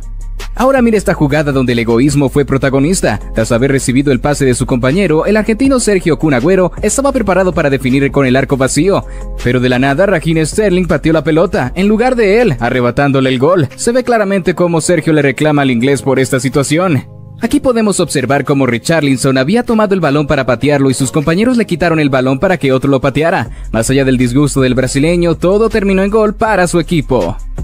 Y si de robar goles hablamos, también tenemos esta situación donde el serbio Filip Kostic le roba el gol a su compañero que había controlado la pelota y estaba preparado para definir. Ciertamente fue egoísta, pero lo importante es que fue gol para su equipo, ¿verdad? Esta situación en vez de egoísta más bien es chistosa, porque como podemos observar esta increíble jugada del crack Ronaldinho Gaucho que dejó desparramado al arquero y define a puerta vacía, su compañero se tira para anotar el gol él mismo, a pesar de que el disparo del brasileño de igual manera iba directamente al arco. Mira qué increíble pase que recibió Cristiano Ronaldo, pero el portugués se llenó de egoísmo al no darle el pase al medio a su compañero que venía en carrera para definir, sino que decidió enganchar y finalizó la jugada de la peor manera. Aquí podemos observar esta jugada donde el joven Ansu Fati fue un tanto egoísta por no dar el pase a su compañero que venía en mejor posición para definir, y prefirió definir él mismo de una horrible forma. El gesto de Ronald Koeman lo dice todo.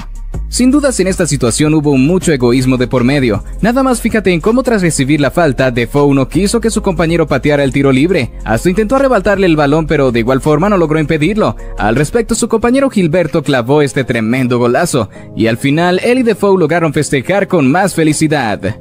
Ahora mira lo que ocurrió en esta ocasión, como este futbolista tropieza muchísimo con Mauro Icardi, debido a que este no le dio el pase y decidió definir horriblemente fuera de portería. Su compañero casi se abalanza contra el argentino que en unos instantes después fue sustituido.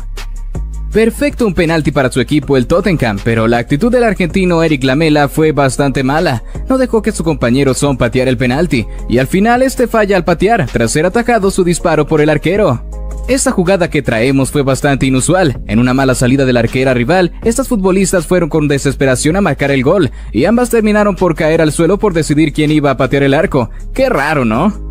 Otra vez Mario Balotelli, y es que este jugador verdaderamente es muy egoísta. Puedes ver cómo hace esta ruleta estando frente al arquero en vez de definir con seriedad o darle el pase a su compañero. Además de que desaprovechó la oportunidad de marcar, se llevó un tremendo regaño de su director técnico. Continuamos con esta situación que ha ocurrido, un penal pitado tras una mano, y el futbolista Camara le arrebata el balón de las manos a su compañero Mitrovic, que lo había tomado para patear el penal. Al final el arquero terminó atajando su disparo, bastante inoportuno, ¿verdad? Aquí podemos ver cómo Neymar tenía la chance clara de darle el pase a su compañero Kylian Mbappé, pero se llenó de egoísmo y decidió definir él mismo, aunque lo hizo de muy mala manera. Al francés no le gustó esto, y al momento de salir de cambio expresa su disgusto por la actitud del crack brasileño. Posteriormente el alemán Julian Draxler marca tras una asistencia de Neymar. La cara de Mbappé en la banca lo dice todo. Esta situación fue protagonista el uruguayo Edinson Cavani junto con Neymar. Tras haberse pitado penalti para su equipo, el charrúa le indica al brasileño que él patearía el penal. Neymar acepta disgustado, pero al final Eddie termina errando el penal tras estrellar su disparo en el travesaño. Nuevamente una discusión por ver quién patea el penalti. El jugador del Southampton ya había tomado la pelota y su compañero no quería que él pateara. Tuvo que llegar Virgil van Dijk para intentar calmarlo. Al final logró patear el penal correctamente, marcando gol para su equipo, y ambos celebraron. Cerramos con este último segmento, donde la futbolista fue egoísta al querer definir ella misma y hacerlo tan horrible, tomando en cuenta que su compañera iba libre por el medio para marcar el gol. Qué terrible decisión, ¿verdad? Vamos con este control de nuca de Cristiano Ronaldo. Ni él mismo sabe cómo lo ha hecho, pero ha sido súper bonito. Como si todo estuviera controlado. ¿Cómo se ríe, eh? Mira esta pierna que mete el delantero del Arsenal y por suerte acaba dentro de la red. El defensa ha despejado con tanta potencia que al impactar con la bota del jugador rival, se ha ido directo a la portería. Realiza un regate ante la marca de Kingsley Coman y que suavemente acaricia la pelota con el empeine para que impacte con el travesaño. Ahora fíjate cómo Kylian Mbappé, al realizar una serie de amagues frente a los defensores, logra situar la pelota junto al palo, anotando un hermoso gol, pero que desgraciadamente fue anulado por una previa posición adelantada del francés. Continuamos con este tiro libre por cómo golpea el balón, haciendo que este tomara un efecto tal que casi se metiera en el ángulo, pero que para desgracia suya pegara en el travesaño. Pero qué espectacular remate de Kingsley Coman. Fíjate cómo la agarró el francés estrellándola completamente contra el travesaño. Hubiese sido un majestuoso gol. En esta jugada podemos apreciar cómo el argentino Eric Lamela fue bastante atrevido pinchando la pelota de Rabona y que por muy poco no entró al arco. Nuevamente tenemos de protagonista a Neymar, y es que el brasileño fue muy atrevido en esta jugada, realizando una maniobra para pasar la pelota por encima del marcador, logrando así sacar un espectacular zapatazo que por muy poco no fue gol. Y cómo no hablar del gran Ronaldinho Gaucho, que nos regaló esta espectacular jugada donde tras realizar una excelente corrida y eludir al guardameta con un regate, terminó impactando la esférica en uno de los palos, y así negando la gran anotación de Ronnie. Jesse Lingard también se animó a realizar un zapatazo de larga distancia que fue negado por uno de los palos. Si hubiese anotado, realmente fuera un tremendo gol. Continuamos a que impactó en uno de los palos. Hubiese sido un muy bonito gol. Asimismo, como Cristiano tuvo esta oportunidad de anotar un formidable gol, pero que nuevamente el travesaño impidió que esto fuera posible. Continuando con este pequeño clip donde apreciamos un potente disparo del portugués Renato Sánchez, que para desgracia suya y suerte del equipo contrario impactó en el travesaño, negando así la anotación. Y ahora te traemos el gran remate de Marcus Rashford, que por muy poco no se le cuela al guardameta en su arco, pues para suerte suya la esférica golpeó en el travesaño y salió repelida. ¿Pero qué hiciste, Messi? El astro argentino al realizar el saque de esquina lo pateó cerrado al arco, y que por muy poco no se le metió a Thibaut Courtois, debido a que golpeó en el palo. Estuvimos a nada del gol olímpico. Espectacular remate de Ciro Immobile, que se estrella en el palo, quedando el arquero completamente petrificado. Pudimos haber presenciado un gran gol del italiano. Paul Pogba también se ganó el derecho de aparecer en este segmento, debido a la excelente jugada que el francés propició, realizando una elástica para pasar entre dos defensores, quedando mano a mano con el arquero, que le atajó el disparo. Kurt Zouma se animó, tomó la lanza y fue. El futbolista del Chelsea arrancó desde campo propio eludiendo a varios rivales pisando el área y estando a nada de anotar un asombroso gol. Mala suerte para él que su definición no fue la ideal. Este futbolista había hecho correctamente todo, pisar la pelota, pasar entre los rivales, pero la decisión final fue lo que lo afectó, al no decidirse si regatear al arquero o si dar el pase al medio, permitiendo así la recuperación de la defensa que despejaron la esférica. Zlatan Ibrahimovic, experto en hacer acrobacias dentro de la cancha, nos demostró de lo que está hecho en esta jugada, al realizar una volea aérea estrellando la esférica contra el travesaño. Y en este partido entre Liverpool y Arsenal estuvimos a nada de presenciar una definición de otro nivel de Felipe Coutinho. Tras regatear y enganchar a Héctor Bellerín, el brasileño sacó el zapatazo, que impactó en el palo y salió afuera. De nuevo el travesaño diciendo que no. En esta ocasión el turno fue de Edinson Cavani, que tras pegarse una buena carrera y ver al arquero adelantado, decidió picar la pelota por encima de él, pero para el lamento del charrúa pegó en el travesaño. Zlatan siendo nuevamente protagonista, pero una situación mucho más distinta que la anterior, donde el sueco realizó esta especie de centro shoot al arco que tomó por sorpresa al guardameta pegando en el palo.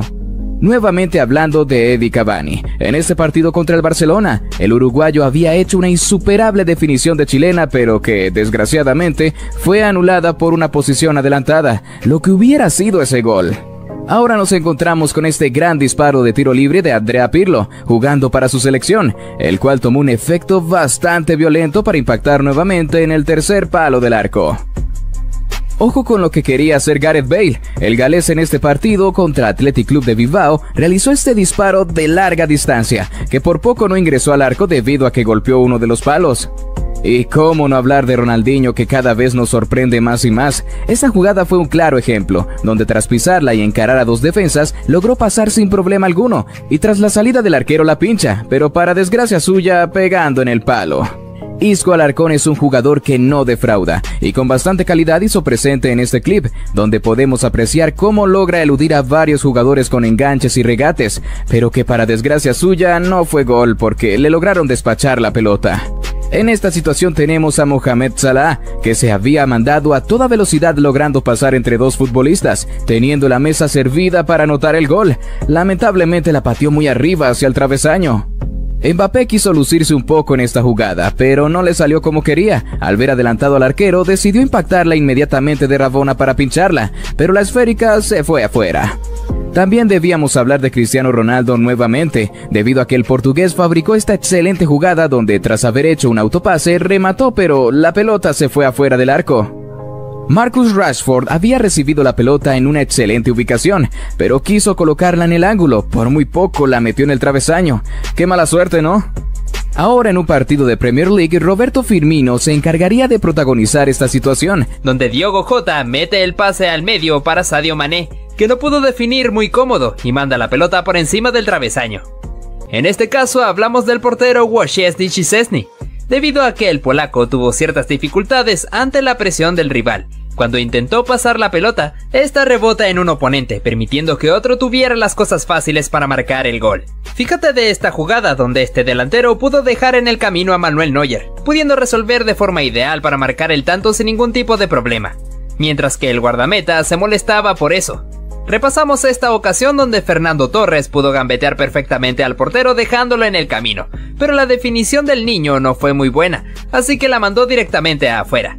Ahora hablamos de este portero, que quiso quitarse la presión de encima realizando este buen recorte, pero alargó mucho la pelota permitiendo que otro rival pudiera aprovecharse de eso, para quitarle la pelota y definir con el arco vacío.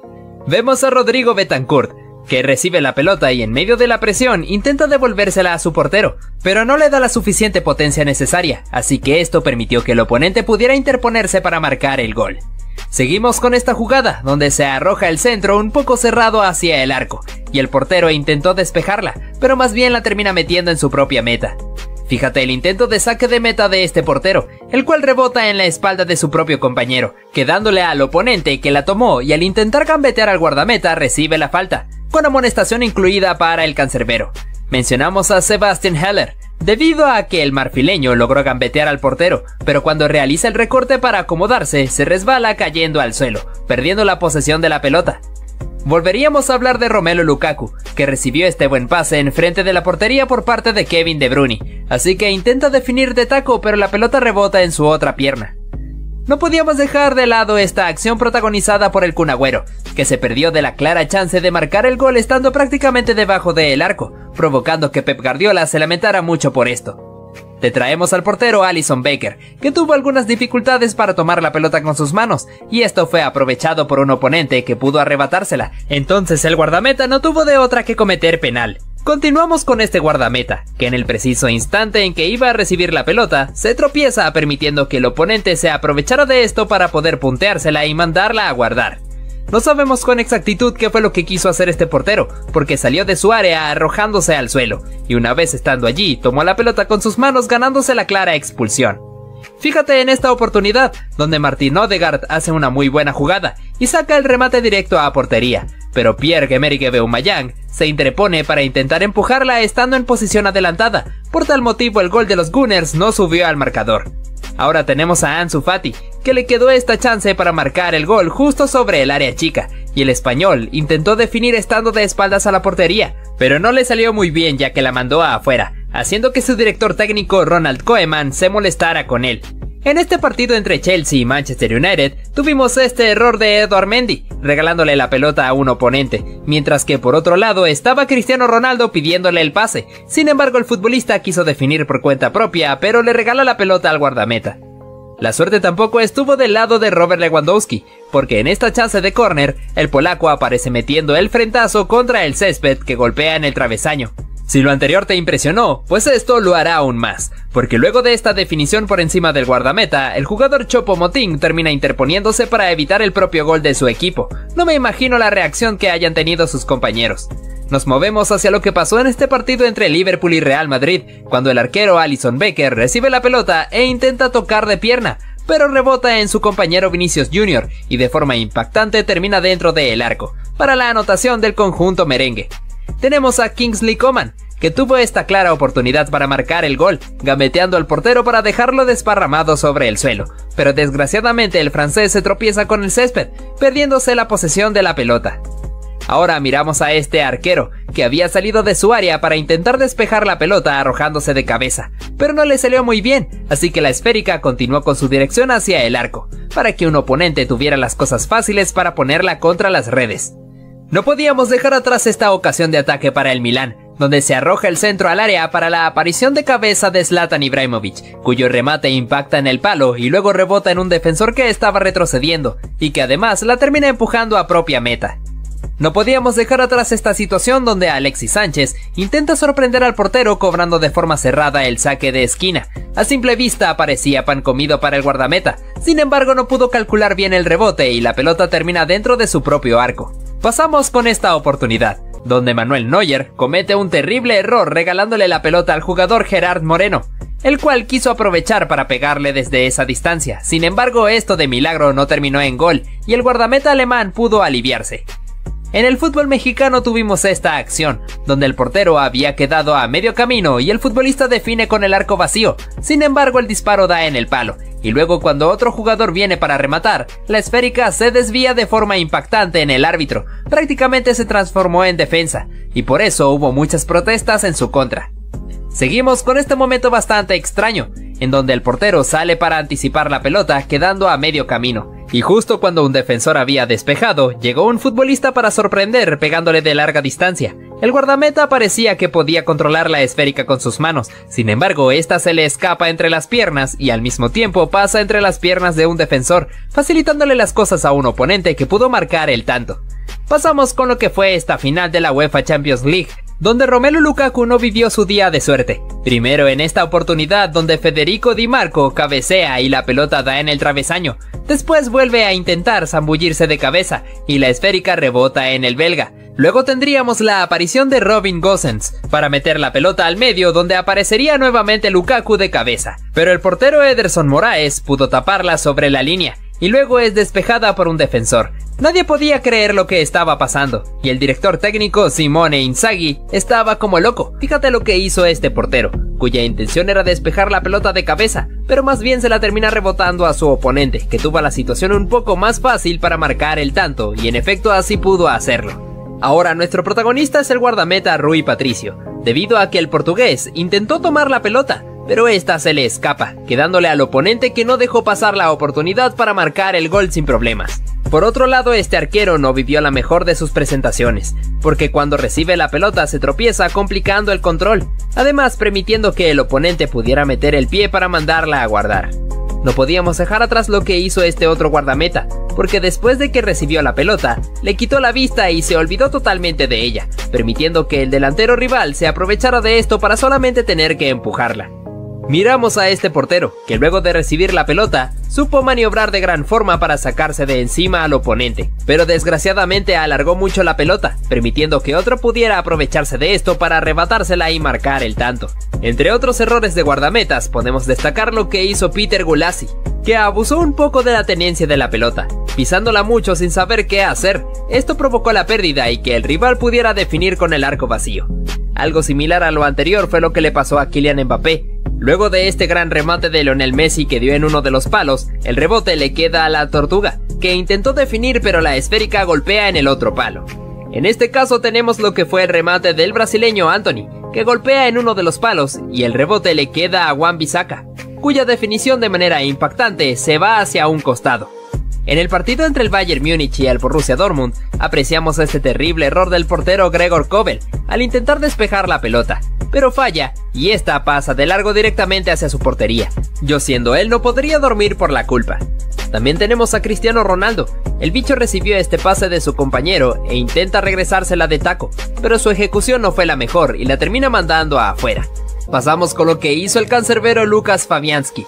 No sabemos con exactitud cuál fue su intención, el punto es que salió a anticipar un pase, pero no lo hizo de la mejor forma, dejándosela en bandeja de plata para que Alexander Isak la controlara y definiera tranquilamente teniendo la portería vacía. Parece que en este partido contra el Chelsea, la suerte estuvo muy lejos del ucraniano Mikhailo Modric, porque primero recibe este pase enfrente del arco y falla al intentar definir. Después en esta otra recibe el pase y alarga demasiado la pelota para que se terminara yendo fuera del campo de juego. Fíjate lo que fue esta jugada, en donde se lanza un centro al área y el delantero no llega a cabecear. En lugar de eso, un defensor sí pudo hacerlo, pero no sabemos qué fue lo que quiso hacer, porque mandó la pelota directamente hacia su arco, cometiendo un gol en contra bastante vergonzoso. En este caso se puede ver cómo el portero le pasa la pelota a un compañero, pero este la pierde ante la presión de un rival, quedándole a otro de ellos que definió de primera al darse media vuelta, y la pelota de manera suspensiva golpea en el palo, pero desgraciadamente el defensor la termina poniendo en propia meta. En el partido entre Barcelona y Real Valladolid, tuvimos esta jugada, en donde el venezolano Darwin Machis saca el centro al área, y el defensor Andreas Christensen, en su afán por despejarla, se avienta de cabeza y mete un golazo en contra, sin saber qué decir mientras se lamentaba. En este partido entre West Ham y Manchester United, se puede observar este terrible error de David De Gea tras el disparo de un oponente, en el cual el guardameta español metió el guantazo, pero la esférica se le escurrió, terminando dentro de su portería. Fíjate cómo Marcus Rashford se toma la cabeza ante la mirada de su director técnico. Continuamos con esta oportunidad, en donde un defensor intercepta cortando el pase, y como la pelota iba a ir hacia afuera, el portero tuvo que salir con la intención de evitar esto, pero deja la esférica totalmente viva para que el oponente se la pudiera robar y marcar el gol con la puerta vacía. Además te mostramos la equivocación de este otro portero, cuando controla la pelota y esta se le va larga, permitiendo la recuperación de su oponente, que aprovechó el arco vacío para definir. A pesar de la intervención de un defensor barriéndose sobre la línea, la pelota terminó entrando. En otra ocasión tenemos lo que fue el remate de este jugador desde larga distancia, directamente hacia el portero, pero su atajada no fue la mejor, dejando un rebote en el cual no pudo localizar bien, quedando un poco desorientado, pero cuando finalmente se da cuenta fue demasiado tarde, porque la pelota más allá de su intervención había entrado. Seguimos con esta oportunidad sacada de este partido entre Manchester United y Chelsea, haciendo hincapié en lo que fue el error de la saga del equipo blue, regalando la pelota a los Diablos Rojos, que se aprovecharon para mandar este pase al medio hacia Marcus Rashford, que pudo hacer esta buena jugada para sacarse de encima a su rival, y a pesar de la intervención del portero pudo marcar el gol. Seguimos con esta chance desde el punto penalti, en la cual el guardameta pudo lucirse atajando el remate, celebrándolo con mucha euforia. Luego de esto su equipo pudo recuperar la pelota, pero no les duraría mucho tiempo, ya que uno de ellos se resbala proporcionando la recuperación del equipo rival, y un oponente le sacó un remate desde fuera del área que parecía controlable para el portero, pero lamentablemente la esférica se le escurre metiéndose en su arco. Repasamos lo que fue el último partido de la Bundesliga del Borussia Dortmund, en el cual los amarillos perdieron la liga en casa de manera increíble. Primero con el gol de este rival, que se aprovechó de cabeza en el primer palo para marcar el tanto. Después una acción parecida, donde también se lanza el centro al área que fue conectado por un jugador en solitario, logrando abatir al portero. Mientras que la hinchada del equipo local se encontraba totalmente devastada por el increíble papelón que se estaba haciendo su equipo. En medio de esto se puede ver a Jude Bellingham que estaba arrojándole botellas a sus compañeros para que pudieran refrescarse. El jugador del Tottenham pudo gambetear perfectamente al portero, pero al momento de su definición se termina tropezando, desperdiciando esta clara chance de marcar el gol. Al igual que le ocurrió al portugués Andrés Silva, cuando recibe la pelota teniendo la portería vacía. Su remate dio en el travesaño, no tuvo de otra que lamentarse por su fallo. Vamos con este momento luego de este disparo de un oponente que fue tapado por el portero. Se puede apreciar como el defensor intenta despejar la esférica, pero en lugar de eso la termina poniendo en propia puerta. ¿Cómo no lamentarse por esto? Si algún día te sientes mal, pues mira lo que le pasó a este jugador, cuando se iba de cara al gol teniendo el arco completamente vacío. Su definición dio en uno de los palos, yo siendo él me moriría de vergüenza. También tenemos al brasileño Antony, que estaba encarando a su rival, y de tanto realizar fintas, se terminó resbalando y pierde la pelota contra él. También tenemos esta ocasión, donde se lanza este centro al área y Thomas Müller, en su intento de despejarla, termina marcando el gol en contra, mientras que su portero Sven Ulrich quedó totalmente confundido. Mencionamos esta situación, donde el portero tenía la pelota en sus manos y luego la arroja al suelo para realizar el despeje, sin percatarse de que un futbolista rival estaba detrás suyo acechándolo, así que este pudo arrebatarle la esférica y mandarla a guardar. Mira a este futbolista, que logra salvar la pelota, pero debido al gran impulso que llevaba, termina chocando con una puerta y además abriéndola. Ahora nuestro protagonista sería Kylian Mbappé, debido a que el francés tuvo esta chance de penalti, en la cual su disparo dio en uno de los palos, y luego en el rebote la manda por encima del travesaño. No tuvo de otra que echarse a reír para no llorar. Observamos esta jugada de Sebastian Heller, en el cual logra gambetear al portero y aplicar el freno para dejar a su oponente en el suelo, aunque al final el francés también se termina resbalando. Este jugador tampoco tendría su día de suerte, ya que intenta despejar esta pelota arrojándose de cabeza, pero más bien marca un tremendo golazo en contra. Ahora vamos con este error del portero Tim Krul, que le regala la pelota a Rodrigo Betancourt, que tiró el centro al medio para que apareciera Harry Kane de cabeza para marcar el gol. En el banquillo se puede ver a Antonio Conte celebrando con el puño cerrado. Por otro lado, mencionamos lo que hizo este portero, cuando controla la pelota e intenta pasársela.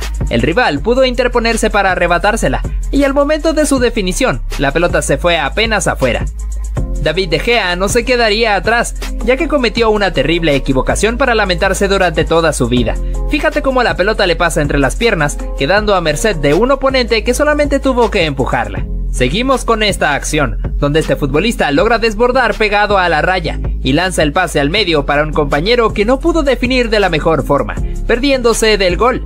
En este caso, nuestro protagonista sería Cristiano Ronaldo, debido a que el bicho aprovechó esta pelota en el aire para sacar esta pirueta, cuyo remate no fue tan bueno y se fue muy desviado, así que el portugués se fastidió con esto. Seguimos con el jugador Japhet Tanganga, que se animó y sacó este terrible remate que se fue muy por encima del travesaño. En el banquillo se puede ver a sus compañeros Dele Alli y a Heung-min Son riéndose un poco suyo. En este momento se puede ver a este futbolista que quiso encarar a su oponente realizando una serie de bicicletas, pero no lo hizo de la mejor forma, así que pierde el equilibrio y cae al suelo. No sabemos con exactitud qué fue lo que quiso hacer este portero, al anticipar el pase saliendo de su área para tomar la pelota con sus manos, sabiendo claramente que lo iban a expulsar, y en efecto así fue. Ahora nuestro protagonista sería Neymar, porque el brasileño intentó colocar pegado al palo su lanzamiento, pero desgraciadamente la manda directamente afuera, ante la mirada de sus compañeros en el banquillo que se lamentaban por su equivocación. Pasamos con esta situación, donde este futbolista queda mano a mano con el portero y su definición da en un palo. Luego vuelve a rematar tras quedarle en el rebote, y la esférica da en el otro palo. Estoy seguro de que ese no era su día de suerte. En este partido entre Liverpool y Tottenham, se puede ver este error del defensor Eric Dyer, cuando intenta retroceder la pelota pero más bien asiste a Mohamed Salah, que pudo definir con una gran categoría ante la salida de Hugo Lloris, y Jürgen Klopp lo celebraba con mucha alegría. En este partido entre Liverpool y Manchester City tuvimos esta oportunidad, donde Phil Foden remata y el guardameta realiza la atajada, pero el rebote le queda a Erling Haaland, que cuando dispara, la pelota da justo en el travesaño, perdiéndose del gol de una manera increíble. En este caso vemos como el portero Gregor Kobel intenta despejar la pelota, pero se resbala y la deja a merced de un oponente que solamente tuvo que empujarla. El guardameta tuvo que ser consolado por su compañero Jude Bellingham por esta terrible equivocación. Lo que ocurrió en este momento de seguro te dejará con la boca abierta, por el error que cometió el portero Gregor Kobel en este partido contra el Bayern Múnich, cuando intenta despejar la pelota filtrada, pero en lugar de eso falla y la esférica pasa de largo terminando dentro de su portería. Nos fijamos de esta gran jugada que hicieron Antony y Bruno Fernández, armando una pared para que el brasileño quedara cara a cara con el portero, teniendo a tres compañeros que lo estaban acompañando. En lugar de pasarla, el ex Ajax prefirió definir encima del guardameta, poniéndola en el tejado de la portería. También te traemos a Simón Sasa, que en el lanzamiento de este penalti tuvo esta carrera yéndose de puntitas para intentar confundir al portero. Sin embargo, su definición echaría todo a perder, ya que se fue por encima del travesaño. Antonio Conte en el banquillo no podía creer lo que estaba pasando. Fíjate lo que le ocurrió a Raheem Sterling. Después de haber marcado este gol, se fue a celebrar con mucha euforia junto con la hinchada, sin percatarse de que esto le saldría caro, ya que el árbitro le saca la segunda tarjeta amarilla y lo manda directamente a los vestuarios. Lo que ocurrió en este partido entre Newcastle y Liverpool también dejó mucho de qué pensar, porque el portero Nick Pope sale a anticipar una pelota que fue lanzada para Mohamed Salah, pero extrañamente se arroja al suelo y toma la esférica con las manos, estando muy lejos de su área. Es por eso que el árbitro no tuvo de otra que sacarle la roja. En esta acción dada durante el partido entre el Bayer Leverkusen y Borussia Dortmund, se puede apreciar como el portero Lukas Hradecky toma la pelota con sus manos fuera del área. Ante la presión de su oponente, el árbitro pudo percatarse de esto, así que lo mandó directo a los vestuarios. Mencionamos esta oportunidad sacada del partido entre Aston Villa y Arsenal, con el remate de primera de Jorginho justo sobre la media luna, que impactó en el travesaño y en el rebote da en la cabeza de Emiliano Martínez, para que de forma increíble terminara en propia meta. Pasamos a ver lo que pasó en este partido entre Ajax y Feyenoord, con el brasileño Antony como protagonista, ya que después de este choque con un oponente, se tira al suelo agonizando de dolor, ante la mirada del director técnico rival que solo se reía. Además, instantes después, se puede ver como Dusan Tadic arroja a su compañero nuevamente al suelo, con el fin de consumir tiempo, pero el árbitro no lo perdonaría sacándole la tarjeta roja. Romelu Lukaku tuvo la chance de marcar un gol, estando en una perfecta posición de ataque, pero desgraciadamente el belga no le colocó bien el pie a la esférica para poder colocarla contra las redes, así que se perdió esta oportunidad de gol. Continuamos con este otro arquero que tampoco fue muy inteligente. Intentó anticipar el pase largo, pero le termina concediendo la pelota a Alexander Isak. El sueco no desaprovechó esta oportunidad, así que definió con el arco totalmente vacío. Fíjate del gol que perdió el futbolista del Manchester United, Wan-Bissaka. Luego del rebote en el palo, la pelota le había quedado estando solo para definir, pero su puntería no estuvo tan fina y la termina mandando afuera, de no creerse. Este jugador tuvo la chance de marcar el gol, luego de que le quedara la pelota en el córner, pero su cabezazo impactó en el travesaño y en el rebote, un compañero suyo remató pero se encontró con la gran intervención del guardameta. Con el guardameta abatido, Kylian Mbappé tuvo la chance de marcar este gol. Hizo bien al recortar para sacarse de encima a su defensor, pero su definición fue bastante patética ya que mandó la pelota por encima del travesaño. Te traemos ahora a este portero, que prácticamente le dio una asistencia al rival para que éste pudiera aprovechar e impactar la pelota de primera, aprovechándose que el arco estaba vacío y marcar una verdadera joya de gol. Estos dos defensores protagonizaron un momento bastante vergonzoso. Cuando los dos fueron hacia la pelota, terminan chocando entre sí, permitiendo que ésta quedara en pies de un rival que pudo definir de la mejor forma. En este caso vemos como tanto el defensor como el guardameta no pudieron cortar la dirección de la pelota y esta pasó por enfrente de los dos, permitiendo que quedara en pies de los futbolistas rivales que pudieron anotar. En la reciente serie de Champions League entre el Liverpool y el Real Madrid, tuvimos este imperdonable error de Thibaut Courtois, que le costó muy caro ya que Mohamed Salah se encontraba muy activo y se aprovechó para marcar el gol. Lautaro Martínez no quedaría atrás de este tipo de situaciones. El argentino, tras recibir este claro pase para solamente tener que empujarla, no supo cómo hacerlo, así que la pelota le quedó atrás y permitió que el guardameta pudiera intervenir. Prestamos atención a este guardameta, que al recibir el pase se termina tropezando con el césped, dificultando el control de la pelota. Esto facilitó que el futbolista rival pudiera meter el pie para marcar el gol. Este jugador tenía todo para marcar un verdadero golazo. Habiendo gambeteado perfectamente el guardameta, se enredó con la pelota provocando que ésta se le fuera por la línea final, y así desperdiciar esta invaluable chance. Si algún día te sientes con mala suerte, pues mira esta escena. En primera instancia, el delantero tirando hacia el arco vacío, definió y la pelota dio en el palo. En el rebote un compañero suyo remató, pero la esférica se fue desviada por el impacto contra el árbitro. Otro que la sacó cara fue este futbolista, que intentó tocar de primera hacia atrás, pero no se percató de que le iba a regalar la pelota al rival, que pudo aprovechar para marcar el gol. Tiene la razón total en lamentarse por su terrible error.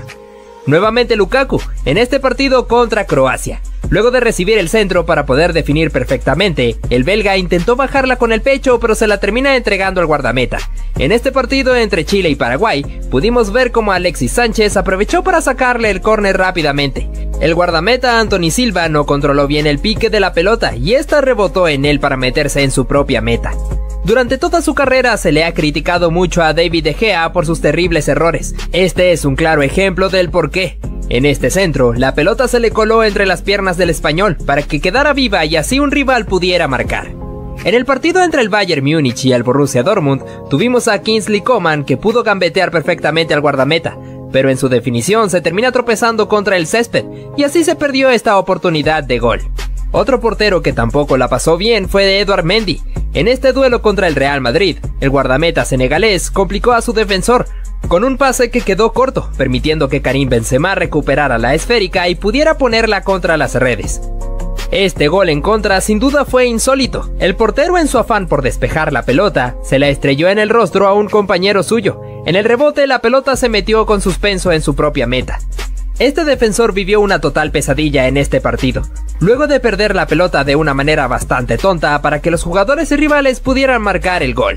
Su gesto de fastidio es bastante entendible, y eso que aún no has visto la cara que puso su director técnico.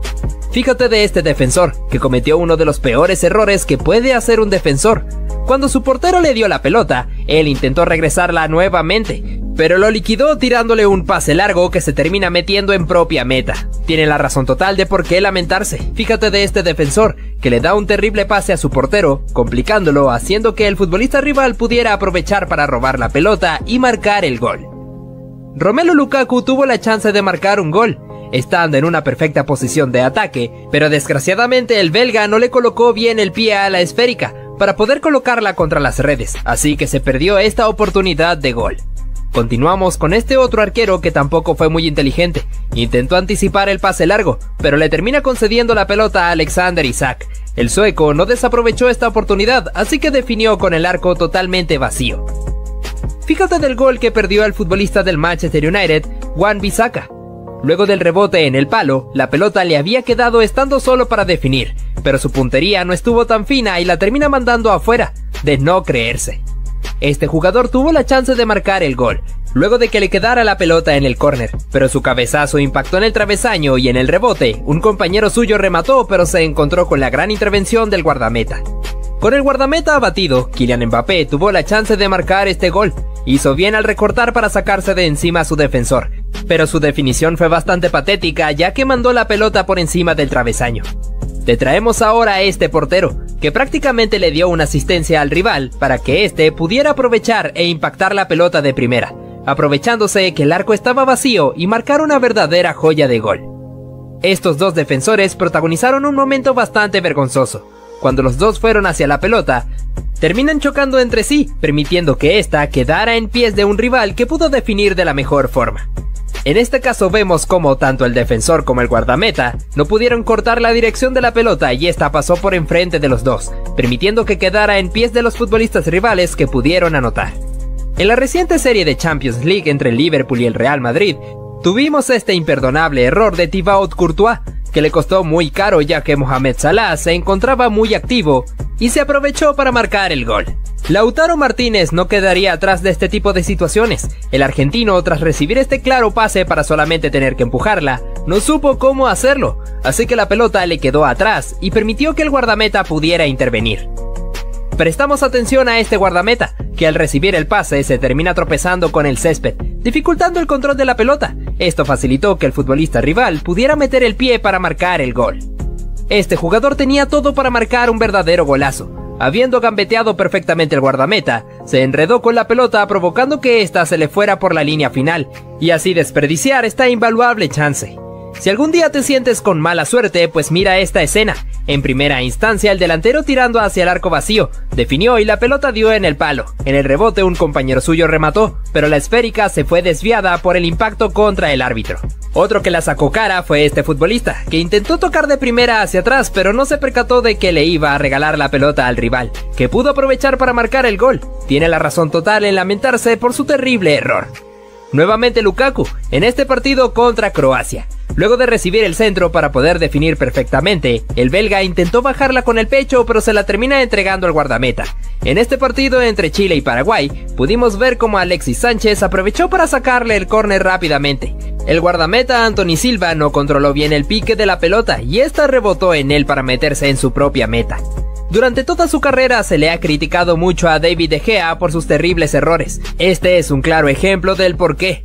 En este centro, la pelota se le coló entre las piernas del español para que quedara viva y así un rival pudiera marcar. En el partido entre el Bayern Múnich y el Borussia Dortmund, tuvimos a Kingsley Coman que pudo gambetear perfectamente al guardameta, pero en su definición se termina tropezando contra el césped y así se perdió esta oportunidad de gol.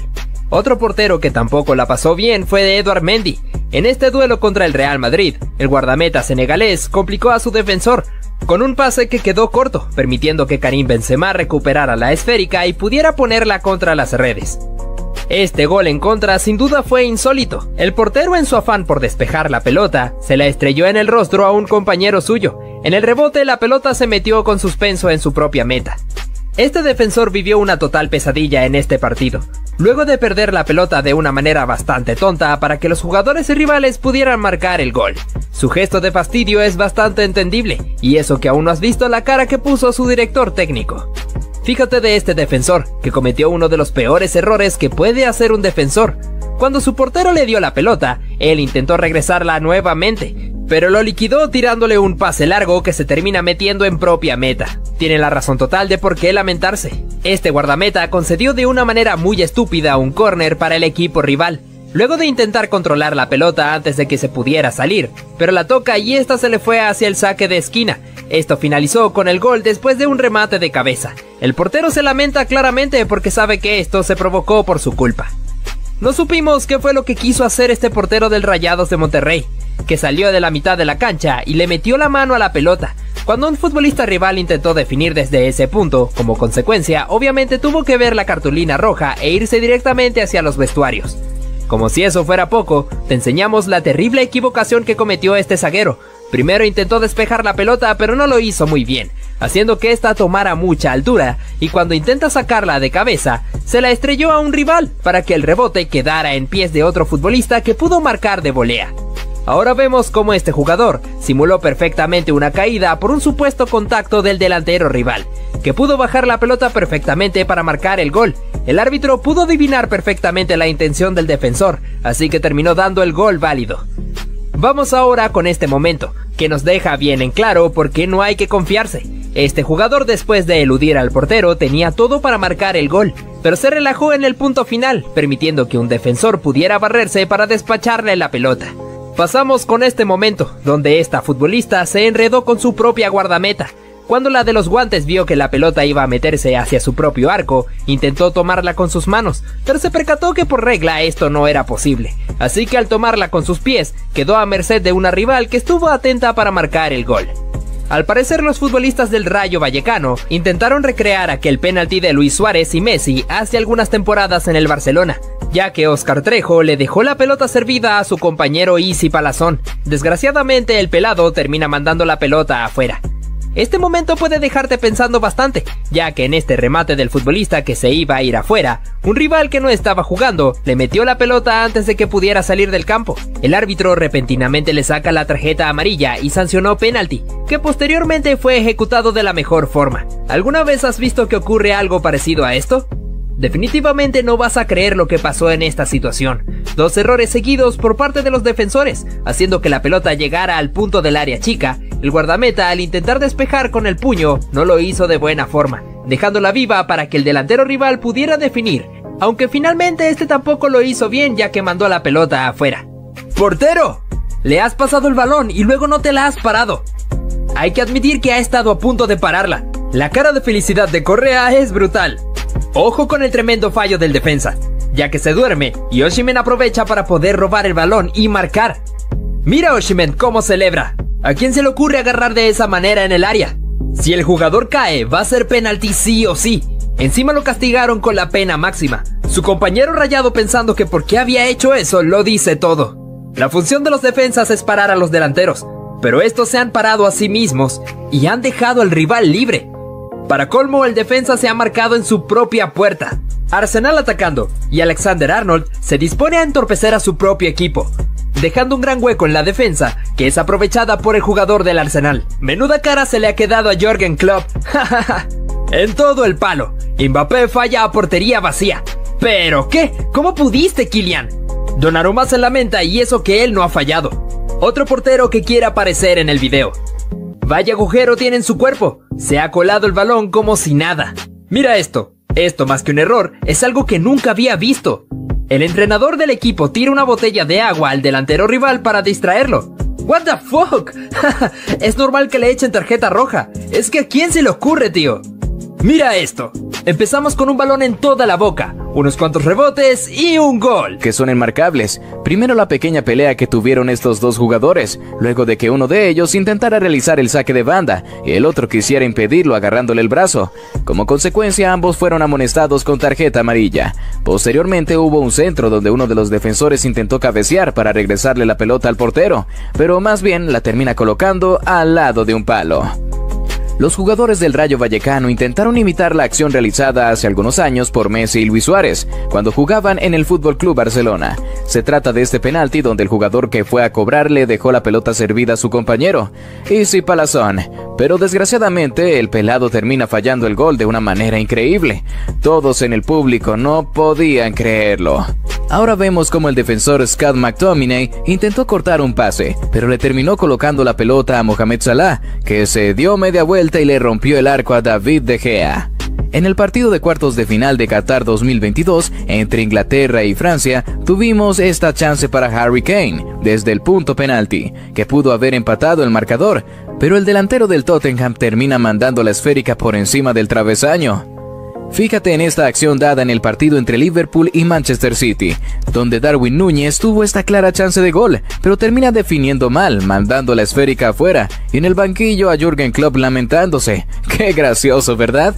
Te traemos esta acción donde este futbolista cometió una durísima falta sobre el lateral del Benfica, Alejandro Grimaldo. Sin duda alguna tuvo que haber sido amonestado con una tarjeta amarilla. El partido entre Bayern y PSG también tuvo este error de Jan Sommer, cuando pierde la esférica ante la presión del equipo francés. Esto finalizaría en la definición de Vitinha, pero que fue salvada en la línea por parte del defensor Matthijs de Ligt. En el partido entre Manchester United y Barcelona pudimos sacar este momento chistoso, donde Ansu Fati le termina sacando la pelota a Robert Lewandowski, que venía mejor posicionado para cabecear, mientras que Xavi se lamenta en el banquillo porque sabe bien esto. Pero no tanto como Riyad Mahrez, ya que el argelino perdió esta clara chance de gol estando frente al arco. Le metió mucha potencia a la esférica, mandándola por encima del arco. Este portero tuvo muy mala suerte. En el disparo del rival, que no venía con tanta fuerza, el cancerbero no colocó bien las manos, haciendo que ésta se le escapara y se le colara en su portería. Parece que Joshua Kimmich tuvo la paciencia muy corta en este partido contra el Wolfsburgo, debido a que primero cometió una falta donde agredió a un rival y fue amonestado con tarjeta amarilla. Luego cometió otra en donde lo derriba completamente y le sacan la segunda amarilla para irse expulsado. Muy similar fue el caso de este futbolista, que le cometió una tremenda falta al barrer hacia Casemiro, donde el árbitro no tuvo piedad con él y lo terminó echando del encuentro. En otro partido de Champions League entre el Tottenham y Milan sucedió esto, una terrible entrada del argentino Christian "El Cuti" Romero contra Theo Hernández, donde el francés queda dolorido y el defensor del Tottenham es expulsado. El futbolista que cometió un error en este caso fue Eric Dyer. El defensor del Tottenham se mostró muy flojito en la marca, permitiendo que Iheanacho pudiera acomodarse para colocar la pelota en el palo más lejano. Este error le costó muy caro al Arsenal. Fue protagonizado por el futbolista japonés Tomiyasu, que intentó dar el pase a su guardameta, pero la dejó corta para que Kevin De Bruyne pudiera definir de primera intención, con la mejor calidad del mundo. Parece que Luke Shaw no tuvo su mejor presentación, primero realizando este error para regalar la pelota, y luego al intentar defender, la pelota rebotó en él para que posteriormente hubiera un centro que finaliza en el gol del Liverpool. ¡Qué mala suerte!, ¿verdad? En el partido entre Bayern Múnich y Paris Saint-Germain, tuvimos este error que le costó carísimo al conjunto francés, el cual fue protagonizado por Marco Verratti, que pierde la pelota en una zona de peligro y que ésta sería colocada dentro de las redes por Choupo-Moting. Como si eso fuera poco, también tenemos esta terrible equivocación ocurrida en el partido entre Real Madrid y Liverpool, donde el guardameta Alisson Becker intenta realizar el pase a uno de sus compañeros, pero se la termina estrellando a Vinicius Jr., haciendo que en el rebote terminara dentro de su arco. Este error lo lamenta mucho la afición del FC Barcelona en el partido entre su conjunto contra el Inter de Milán. Gerard Piqué no se percató de que Nicolo Varela estaba detrás suyo, así que dejó correr la pelota a espalda suya, hasta que se dio cuenta que el italiano pudo controlarla y anotar un buen gol. Gianluigi Donnarumma ha sido fuertemente criticado por sus errores bajo los tres palos, y uno de estos es un ejemplo claro, permitiéndose recibir este gol donde no protegió bien el palo. El futbolista pudo sacar un disparo centro hacia su portería, donde el italiano no pudo hacer absolutamente nada. En el partido entre Manchester United y el Crystal Palace ocurrió una trifulca entre jugadores de ambos equipos, luego de que el brasileño Antony fuera derribado. Lo llamativo fue la manera en cómo Casemiro estaba sosteniendo por el cuello a un rival. Después de eso tuvo que ser amonestado con tarjeta amarilla. En este partido tuvimos la buena recuperación de Enzo Fernández. El argentino le puso un excelente pase a Hakim Ziyech, pero el marroquí en la definición no lo hizo de la mejor forma, golpeando la pelota con su pierna menos hábil, pero directamente a la tribuna. ¡Qué vergüenza!, ¿no? Moise Kean no viviría su mejor presentación en este partido contra la Roma, luego de ingresar sustituyendo al colombiano Juan Cuadrado. Unos instantes después se fue expulsado por una acción antideportiva contra un futbolista rival, donde termina viendo la cartulina roja. Esta chance para Bruno Fernández era inmejorable. En el centro contra el Newcastle, el portugués pudo haber definido fácilmente el gol, pero su remate fue muy recto y fue tapado por el guardameta Loris Karius. Momentos después, Casemiro le reclamó el hecho de por qué no pasó la pelota para un jugador que estuviera mejor ubicado. Continuamos con esta acción protagonizada por el defensor Dayot Upamecano, el cual se fue a toda velocidad con el rival para disputar una pelota, pero el francés lo termina tocando para cometerle una falta. De una vez termina viendo la cartulina roja y yéndose del partido, con una gran decepción en su rostro. Harry Maguire es un defensor que constantemente es criticado por sus errores, y ya vemos por qué pasa esto. Primero intenta dar un pase hacia un compañero, pero la termina regalando, y en otra jugada, al intentar retrasar la esférica para su guardameta, la termina perdiendo ante la presión del rival. Pasamos con esta situación ocurrida en el partido entre el FC Barcelona contra el Valencia, donde el conjunto blaugrana tuvo una chance de penalti, en el cual Ferran Torres decidió tomar la pelota para cobrarlo. En vez de cedérselo a Ansu Fati, que también quería hacerlo, desgraciadamente el español no pudo anotar el gol, mandando la esférica afuera. Lamentablemente Ferran no pudo cumplir con la ley del Let's, pero también pasando de largo, dejando al egipcio mano a mano contra el guardameta Ederson, definiendo como mejor sabe hacerlo. Este jugador cometió un error que es para lamentarse durante toda la vida, después de que su compañero haya hecho una excelente jugada y le haya dejado el pase para que éste definiera con el arco vacío. Su control no fue el mejor, perdiendo la posesión de la esférica, que se fue por la línea final. El rostro de todos en el banquillo y de él mismo demuestra la increíble chance que ha desperdiciado. En el partido entre Bélgica y Croacia, Romelu Lukaku no vivió su mejor noche, debido a que falló 3 chances clarísimas de gol. Primero una donde le quedó el rebote después del disparo de Yannick Carrasco, en el cual el jugador del Inter estrelló la pelota contra el palo. Luego otra donde recibe el centro y frente a la meta manda la pelota afuera. Y por último, después de recibir un centro e intentar controlar para impactarla, se la termina obsequiando al guardameta. ¡Portero! Le has pasado el balón y luego no te la has parado. Hay que admitir que ha estado a punto de pararla. La cara de felicidad de Correa es brutal. Ojo con el tremendo fallo del defensa, ya que se duerme y Osimhen aprovecha para poder robar el balón y marcar. Mira Osimhen cómo celebra. ¿A quién se le ocurre agarrar de esa manera en el área? Si el jugador cae, va a ser penalti sí o sí. Encima lo castigaron con la pena máxima. Su compañero rayado, pensando que por qué había hecho eso, lo dice todo. La función de los defensas es parar a los delanteros, pero estos se han parado a sí mismos y han dejado al rival libre. Para colmo, el defensa se ha marcado en su propia puerta. Arsenal atacando, y Alexander-Arnold se dispone a entorpecer a su propio equipo, dejando un gran hueco en la defensa, que es aprovechada por el jugador del Arsenal. Menuda cara se le ha quedado a Jürgen Klopp. En todo el palo. Mbappé falla a portería vacía. ¿Pero qué? ¿Cómo pudiste, Kylian? Donnarumma se lamenta, y eso que él no ha fallado. Otro portero que quiere aparecer en el video.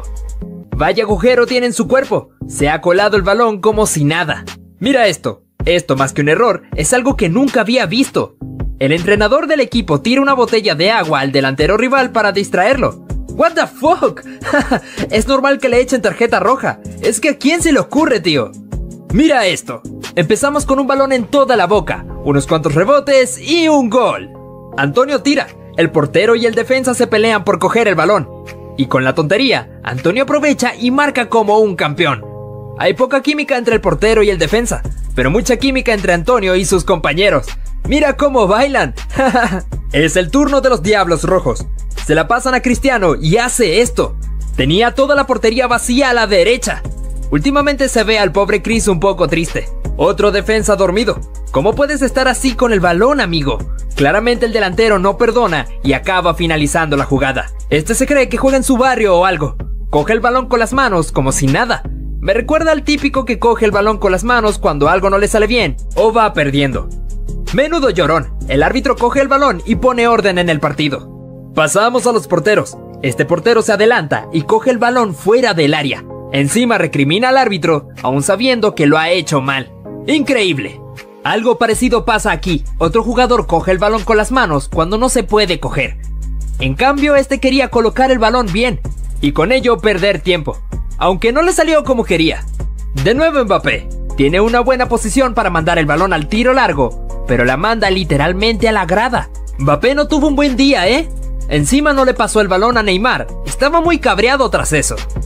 Uy, portero, ¿cómo puedes hacer esto? Este error es de alevines. No te puedes permitir eso, y además jugando en un equipo del mundial como el Barcelona. Una nueva centrada. Tenemos a Pep Guardiola, que se encontraba rebotando la pelota sobre el suelo como si fuera un jugador de baloncesto, y luego se la arroja al árbitro como si fuera a tirar hacia un aro. Vemos a Giorgio Chiellini, que le estaba mostrando la lengua a uno de sus rivales, mientras este estaba un poco confundido por el gesto de su oponente, así como también Paulo Dybala estaba un poco sacado de onda viendo lo que estaba haciendo. En esta acción todo parecía bastante normal. Este jugador llevaba la pelota y luego se la pasa a un compañero, pero en ese preciso instante se observa como algo cae de su cabeza, interpretándose que es una especie de peluquín. Durante el partido entre Argentina y Croacia se puede apreciar como un futbolista intenta meter el centro al área, pero que toma mucha altura y se fue desviado hacia afuera, y cuando cae, da en la cabeza de uno de los encargados de seguridad. Mientras la cámara filmaba a este director técnico, se puede ver como detrás, uno de los futbolistas que se encontraba en el banquillo estaba haciendo un gesto bastante extraño mientras manipulaba sus brazos, dando una muy mala imagen.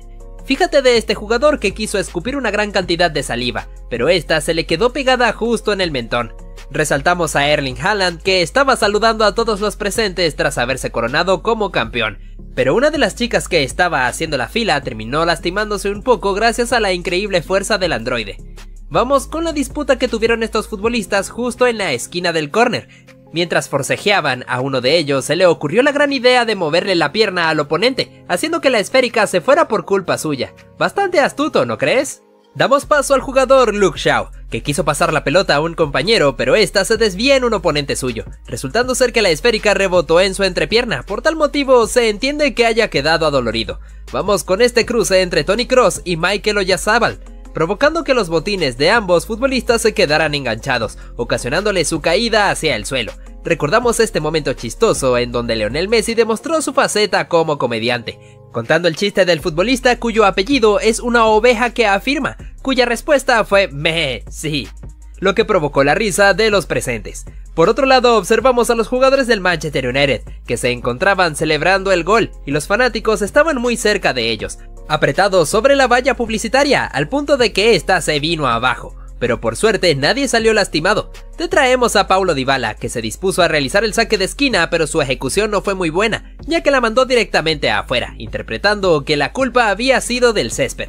Fíjate cómo Marco Verratti, luego de beber agua, arroja la botella al suelo y esta rebota y queda de pie. Bastante impresionante, ¿verdad? En esta escena vemos a Kylian Mbappé, que le jugó una broma a uno de sus rivales, amagando con ir a picar sobre su espalda para ver si este se encontraba atento. La tortuga se tomó esto con bastante risa mientras se retiraba de esa posición. Mencionamos lo que hizo este chico, pateando la pelota con la suficiente potencia y la dirección necesaria para que pudiera detenerse justo sobre el punto medio del campo, dejando impresionados a todos los presentes. Simplemente magnífico. Volveríamos a hablar de Cristiano Ronaldo, porque el bicho le puso la mano a la cámara para taparse el rostro, esto mientras traía guantes en sus manos. Por otra parte, vemos como este futbolista toma la pelota tras la jugada de su compañero. Entonces intenta aventarse el centro de Rabona, que no le salió tan bien y que solo provocó que perdiera la esférica. Si algún día te sientes mal, pues mira lo que le pasó a este jugador, el cual tenía la intención de meter el cambio de banda para un compañero, pero no le da la dirección esperada a la pelota y la termina mandando a propia puerta. Ahora miramos esta oportunidad de ataque, donde la delantera se estaba yendo a toda velocidad, pero fíjate cómo la portera se había quitado totalmente del arco, entregándose a la idea de recibir un gol en contra. Hacemos énfasis en este futbolista, que fue bastante astuto luego de que el guardameta haya puesto la pelota sobre el suelo para realizar el ataque. Se apuró rápidamente para arrebatársela y gambetearlo para dejarlo burlado sobre el suelo, teniendo la cosa fácil para marcar el gol que volvió como loco al público. Cambiemos de escenario para hablarte de Neymar Jr., que mientras pasaba por el banquillo le acarició la cabeza a Andrés Iniesta. Esto parece que le agradó bastante al cerebro, porque de inmediato se puso a sonreír. Brasileño también le provocó un poco de risa. Continuamos con este futbolista que luego de recibir el pase de su compañero se perfila y saca el remate de zurda que se fue apenas desviado hacia la tribuna, pero que también termina golpeando el rostro de uno de los fanáticos que se encontraba sobre esa zona. Ahora nuestro protagonista es Gabriel Jesús, debido a que el brasileño se estaba preparando para ingresar al campo de juego mientras se rascaba el trasero, y luego se puede apreciar cómo comienza a olfatearse su mano, un poco desagradable si me lo preguntan. Te traemos a estos jugadores del Arsenal, que se estaban preparando para el cobro del tiro libre, cuando un futbolista que toca ligeramente la pelota para dársela a su compañero Mesut Özil, sin percatarse de que el alemán estaba en posición adelantada. Por tal motivo el colegiado alzó el banderín y la acción fue anulada. Por otro lado te traemos a Neymar Jr., que se ofreció a ayudar para colaborar con la entrega de medallas a sus compañeros. De esta forma el brasileño pudo colocárselas a cada uno de ellos, los cuales estaban disfrutando de este momento, sobre todo su mejor amigo Lionel Messi. Hablamos un poco de Cristiano Ronaldo, que mientras se encontraba sosteniendo la copa tras haber salido campeón, la dejó caer hacia donde se encontraba su hijo Cristiano Jr., consiguiendo golpearlo en el rostro, y acto seguido la deja caer sobre su esposa Georgina, que para suerte suya no se golpeó tan fuerte como Cristiano. Durante este partido se puede apreciar cómo se realiza la sustitución para el Real Madrid, cuando un fanático ingresó al campo de juego teniendo puesto el uniforme de Cristiano Ronaldo, intentando camuflarse entre los jugadores blancos, provocándole la risa a los merengues que se encontraban en el banquillo. Cambiamos de escenario para hablar de este momento, donde los jugadores estaban realizando la formación protocolar para iniciar el partido, y la cámara se quedó filmando justamente a este jugador que estaba luchando para mantener la seriedad y no echarse a reír. En medio de esta acción, cuando la pelota se paseaba justo sobre la línea de la banda, el director técnico José Mourinho se atrevió a ponerle el pie cuando ésta aún se encontraba en juego. Por tal motivo el entrenador recibió un regaño por parte del árbitro, aclarándole que no había que hacer eso. Este futbolista se estaba preparando para realizar el saque de esquina, cuando de repente cae al suelo tras resbalarse, pero debido a que tocó la pelota con la rodilla, quiso volverla a poner en su posición con la mano. El juez de línea de inmediato sancionó esta acción ilegal y dio la pelota para el equipo rival. Esto provocó la risa de uno de los fanáticos que se encontraban justo detrás. Pasamos a ver esta situación bastante chistosa, donde los paramédicos fueron a atender a un jugador que se encontraba en el suelo, pero uno de ellos se resbala y termina derribando al jugador Rafael Guerreiro. Unos minutos después volvería a ocurrir lo mismo, con un jugador del equipo rival estando sobre el suelo teniendo que recibir atención médica, y cuando el agente médico llega, se resbala con el césped y le da una patada en la cara. En esta chance de penalti para Sergio el Kun Agüero, el argentino quiso ser un poco astuto al picarla ligeramente para engañar al portero. Sin embargo, este pudo adivinar su intención y atajar la pelota sin ningún problema. En este caso podemos ver cómo el futbolista logra quitarle la pelota a sus oponentes, y justamente después del corte defensivo apareció otro compañero suyo para rematar enfrente del arco. Sin embargo, su disparo golpeó a la parte externa de la red. Este jugador tampoco viviría su mejor presentación, porque luego de haber definido y encontrarse con la tapada del portero, pudo tomar el rebote para rematar, pero la mandó directamente al palo. En este caso tenemos al ucraniano Mihailo Modric, que tuvo esta mano a mano para poder marcar el gol, pero desgraciadamente su definición se fue directamente afuera, mientras que Frank Lampard se lamentaba por lo que sus ojos estaban viendo. También tenemos a Thomas Müller, que recibió esta gran pelota para rematar de cabeza, sin embargo su disparo dio directamente en el travesaño, parece que la pelota no quería entrar. No podíamos dejar atrás esta chance desperdiciada por Mario Balotelli. Luego de que su compañero disparara y el arquero le dejara el rebote, el italiano mandó la pelota por encima del travesaño. Por otro lado vemos esta acción de saque de esquina, en donde el arquero David De Gea no logra despejar la esférica, y esta pasa de largo, cayéndole al defensor Victor Lindelof, y el sueco, debido a que no se la esperaba, la termina empujando hacia propia meta. Ahora te traemos al alemán Timo Werner, que luego de este córner le quedó la pelota justo debajo del arco, pero desgraciadamente el delantero no pudo definir bien, y luego cuando lo intenta la pelota da en el travesaño. Parece que la suerte no estuvo a favor de Cristiano Ronaldo, ya que el portugués se aventó esta gran chilena y la esférica impacta en el palo, negándole el gol al bicho. No podíamos dejar atrás este terrible error de Andrew Robertson, que en su afán por intentar despejarla, haciendo que la pelota le quedara a Alexandre Lacazette, que definió de media vuelta para abatir a Alisson Becker.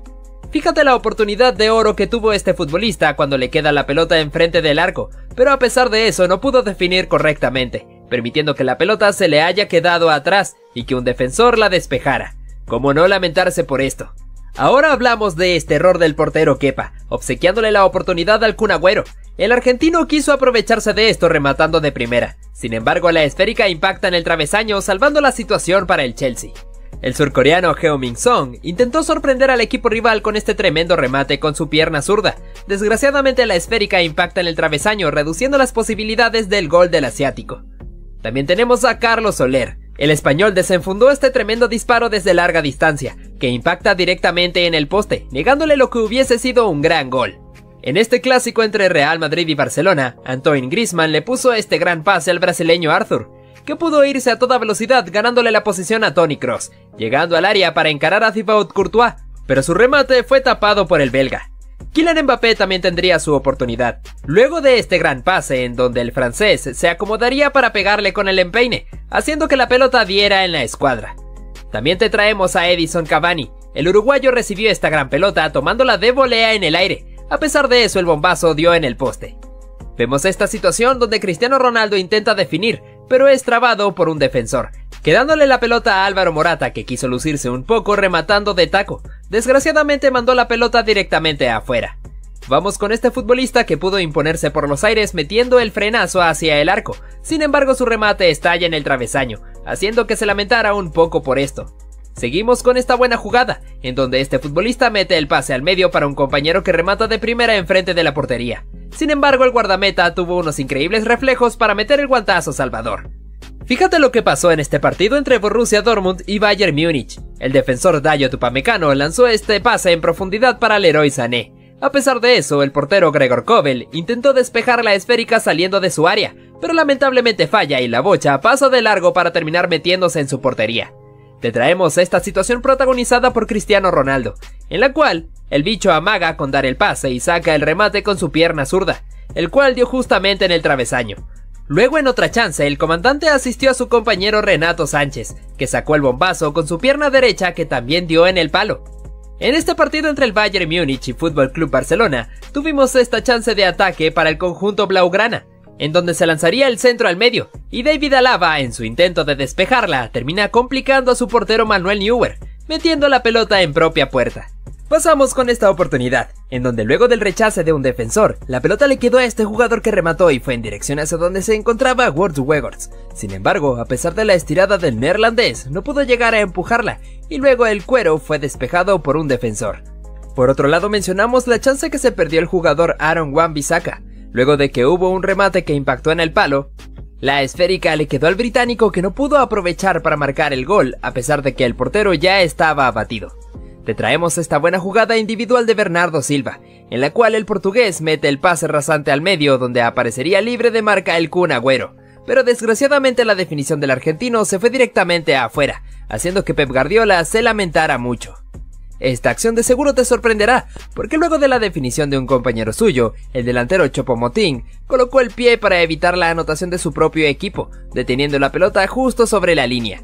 Fíjate cómo Kylian Mbappé, que estaba en el banquillo, no podía creer lo que estaba pasando. También tenemos a Dele Alli, que tuvo esta clara chance para marcar el gol luego de haber gambeteado al portero, teniendo el arco vacío, pero lamentablemente su definición impactó en uno de los palos y se fue afuera. Debido a esto se puede ver al director técnico Mauricio Pochettino lamentándose mucho. Continuamos con esta situación dada en este partido entre Manchester United y Aston Villa. Con el remate de larga distancia de Bruno Fernández parecía que iba a poder ser embolsado por el portero Dibu Martínez, pero en realidad fue que la esférica se le escapó pasando entre sus piernas, para culminar en el gol de los Diablos Rojos. Vamos con esta situación que ocurrió en este partido entre Atlético de Madrid y Barcelona, con Robert Lewandowski, que metió el potente patadón buscapié para Rafinha, que apareció enfrente de la portería, pero que lamentablemente no pudo definir y el portero Jan Oblak se queda con la pelota. Pasamos con esta situación en donde este futbolista realiza el saque de banda pasándole la pelota al portero. Sin embargo, este se encontraba distraído acomodándose el calcetín, y cuando se da cuenta de que la esférica iba a ir hacia él, ya era demasiado tarde, porque no pudo controlarla y se le terminó metiendo en su arco. Fíjate incluso cómo su compañero le pega el grito luego de arrojársela. Volveríamos a hablar del portero Gregor Kobel, porque en una nueva oportunidad la suerte no estaría de su lado. Al intentar pasar la pelota hacia su compañero se resbala, permitiendo que le quedara en bandeja de plata a su oponente, que simplemente tuvo que empujarla para marcar el gol. Dos cabezazos seguidos hacen falta para que este jugador controle el redondo y meta este zambombazo. Es una maldita locura, ¿eh? Observa esta situación que para mí estuvo muy llena de suerte. Tras haber pateado el penal, la pelota rebota en el palo y golpeando la espalda del guardameta, el rebote le quedó al mismo futbolista que cobró el penalti. Al rematar, el arquero atajó y en un segundo rebote el cancerbero volvió a hacerse gigante. Pero ojo con este portero, porque se ayuda con el palo como si fuese de su propio cuerpo. Literalmente consigue frenar el balón y mantenerlo en el aire en la línea de meta. Viendo esta jugada podemos ver varios graves errores. El primero es que el defensa que está adelantado la deja pasar, pero es que el segundo defensa literalmente despeja en toda la cara de Marcos Alonso. Y este solo tiene que dejar la cara donde está para efectuar ese tanto. Imagina tirar un penalti y luego agacharte de esa manera. Menos mal que el compañero remató, porque si no hubiese sido una decisión realmente mala. Antes hemos visto goles con la cara, en cambio ahora tenemos un pase del Pipa Higuaín con toda la nariz hacia Leo Messi, que acaba marcando ese golazo. Seguro que ese balonazo en toda la boca le tuvo que doler al pobre Pipita. Aquí tenemos un penal parecido, pero esta vez toca 2 veces el travesaño y el balón acaba entrando hacia el fondo de la red. Te quejarás, Pipita? Antes un balonazo, pero ahora esto. Y lo peor es que celebra como si lo hubiese hecho a propósito. Mira el terrible fallo que cometió este portero. Cuando recibe la pelota, por un instante le quitó los ojos de encima y esta se le fue atrás. A pesar de que aún no se había dado cuenta, esto fue aprovechado por el rival que tranquilamente la empujó para marcar el gol. También como este jugador que sacó un centro shoot al arco, que tomó por sorpresa al portero impactando en uno de los palos, para terminar dentro de las redes. Fíjate cómo el director técnico se estaba quejando por este terrible fallo. Tampoco podríamos dejar atrás a Jadon Sancho, que intentó realizar la jugada individual, pero después de que la pelota le quedara a un defensor que intentó despejar la esférica, esta dio en el inglés, para que afortunadamente eso terminara en gol para él. Y también con esta acción, donde la pelota le queda luego de la atajada del portero, e intenta empujarla con el taco, pero la pone contra un palo. Al mismo tiempo, esto funcionó para que le quedara viva a Álvaro Morata, que sí pudo marcar el gol. Fíjate cómo este jugador se fue a disparar la pelota con un rival, metiendo un zapatazo que al mismo tiempo se transformó en un disparo al arco, que tomó por sorpresa al guardameta colocándose entre sus redes, haciendo que todo el mundo se levantara de sus asientos. Fíjate en esta disputa en el aire por la pelota, y el delantero de manera poco ortodoxa y atropellada termina empujando la esférica, que se metió insólitamente entre las piernas del guardameta. Al parecer la fortuna sí estuvo del lado del Manchester United. Fíjate en esta acción, cuando hay un cabezazo del equipo rival y el jugador Bruno Fernández intenta despejarla, pero se la estrelló a su compañero Lisandro Martínez, que se encontraba justamente sobre la línea, evitando lo que pudo haber sido un gol en contra muy penoso. Otro equipo que tuvo la suerte de su lado fue el Real Madrid, en esta acción donde Vinicius Jr. intenta sacar el centro, pero la pelota le queda viva a Marco Asensio, que sacó un fuerte remate al medio para que la pelota se desviara en el defensor y se metiera en su meta. De los goles con más suerte que pueden haber, no podíamos dejar atrás a este que fue protagonizado por Marcos Alonso, cuando hubo un pase al medio del área y un defensor intenta despejarla, pero se la impacta directamente en el rostro al defensor español, para que de carambola se metiera en el arco. Ahora te tenemos a Romelu Lukaku, que se transformó en el defensor del equipo rival en esta jugada de córner, donde Alexis Sánchez había cabeceado, pero el belga se quedó totalmente estático para que la pelota diera en su rostro, sacándole el gol a su propio compañero. De seguro todos estarán muy molestos con él. Seguimos con este momento en una jugada de ataque. Fíjate que dentro del campo se encontraba lo que parece ser un globo, que sirvió como distracción para el equipo que estaba defendiendo, ya que en el remate la pelota dio en él y se termina desviando para terminar dentro de las redes. Hablando un poco de Cristiano Ronaldo, que también ha tenido sus momentos de fortuna, este es un claro ejemplo. Cuando intenta sacarse al portero de encima, la pelota tomó altura y quedó por encima de su nuca, para que las cosas fueran mucho más fáciles para él, encontrándosela justamente enfrente suyo para empujarla. En esta ocasión al parecer la suerte no estuvo del lado de Leicester City, ya que en este tiro libre pateado por James Maddison, el portero Aaron Ramsdale logra meter un guantazo para que la esférica diera en el palo. Cuando un jugador de los Foxes intenta cazar el rebote, la pelota queda justo sobre la línea, para ser despejada por uno de los defensores del Arsenal. Seguimos con este caso que no sabemos si fue suerte o si fue pura habilidad. En esta acción de tiro libre, donde el futbolista había sacado lo que se creía un centro al área, pero tomó el suficiente efecto para llevar dirección hacia el arco, donde se le metió al guardameta.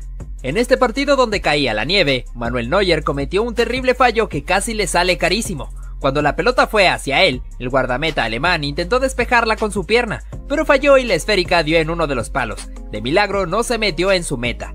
Tampoco se podía quedar atrás este otro, que recibió la pelota y su control se le fue un tanto largo, permitiendo que el jugador Kai Havertz tuviera la chance de impactarla para marcar el gol. Aunque la forma en cómo lo hizo fue poco ortodoxa, pero lo importante es que pudo conseguir la anotación para su equipo. Ahora mencionamos a este jugador que sí tuvo muchísima suerte, cuando el arquero toma la pelota con sus manos e intenta salir jugando rápidamente y la arroja. El delantero se postró enfrente suyo y alzó la pierna para interponerse con el taco, haciendo que la pelota diera en él y terminara asombrosamente dentro del arco. Un joven Luka Modric también tuvo la suficiente fortuna para marcar un gol que si nadie lo hubiera visto no lo podrían creer. Luego de este remate que impactó en uno de los palos, el croata se había caído al suelo y la pelota en el rebote da justamente en su cabeza para terminar dentro del arco. Pasamos con este defensor que se quedó dormido, para que el rival pudiera arrebatarle la pelota, y cuando este fue a definir, el guardameta atajó de gran manera. Pero en el rebote, la esférica dio en el defensor que estaba retrocediendo para terminar metiéndose en propia meta. ¡Qué mala suerte!, ¿no?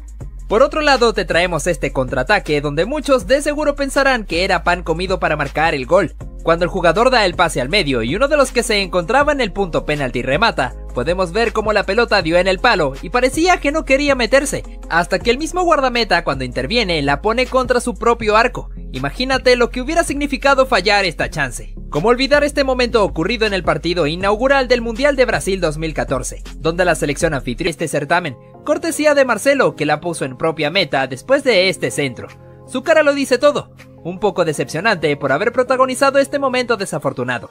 Si algún día te sientes mal, pues ponte a repasar lo que fue el terrible partido del defensor Wout Faes contra el Liverpool. El zaguero del Leicester City cometió un vergonzoso gol en contra, luego de la definición de Darwin Núñez que había impactado en uno de los palos. El defensor en su afán por retroceder la empujó y la puso contra propia meta. ¡Qué mala suerte!, ¿no?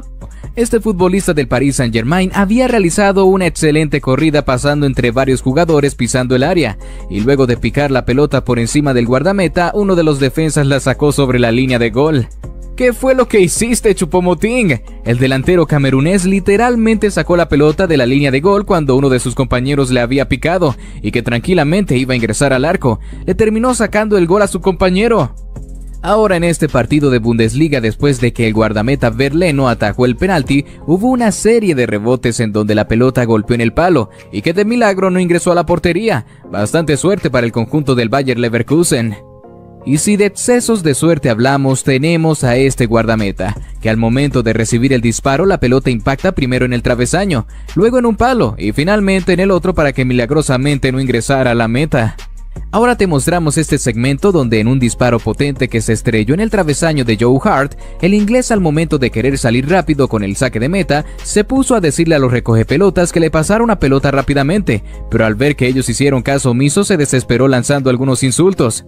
Mira qué formidable remate sacó este jugador, pero desgraciadamente para él y para su equipo la esférica rebotó en el travesaño y luego en uno de los palos. Después de esto uno de los defensas logró despejarla, pero por poco esa pelota no ingresó al arco. Y si hablamos de mala suerte, tampoco podremos dejar atrás a este jugador, que cometió una falta y el árbitro procedió a amonestarlo, pero este sin intención alguna le derribó la cartulina al juez provocando la molestia de este y que lo terminará expulsando.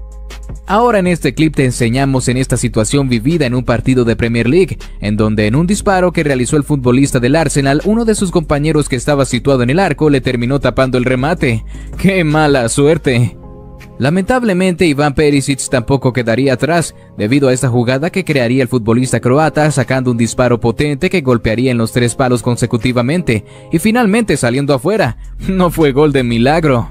Hablamos de este momento lamentable de describir, debido a que en un disparo que el guardameta salva grandemente, el defensor al querer regresarle la pelota con el pecho no se percató de que el guardameta aún sigue en el suelo, y la esférica ingresó lentamente a su propia meta, un gol en contra bastante increíble.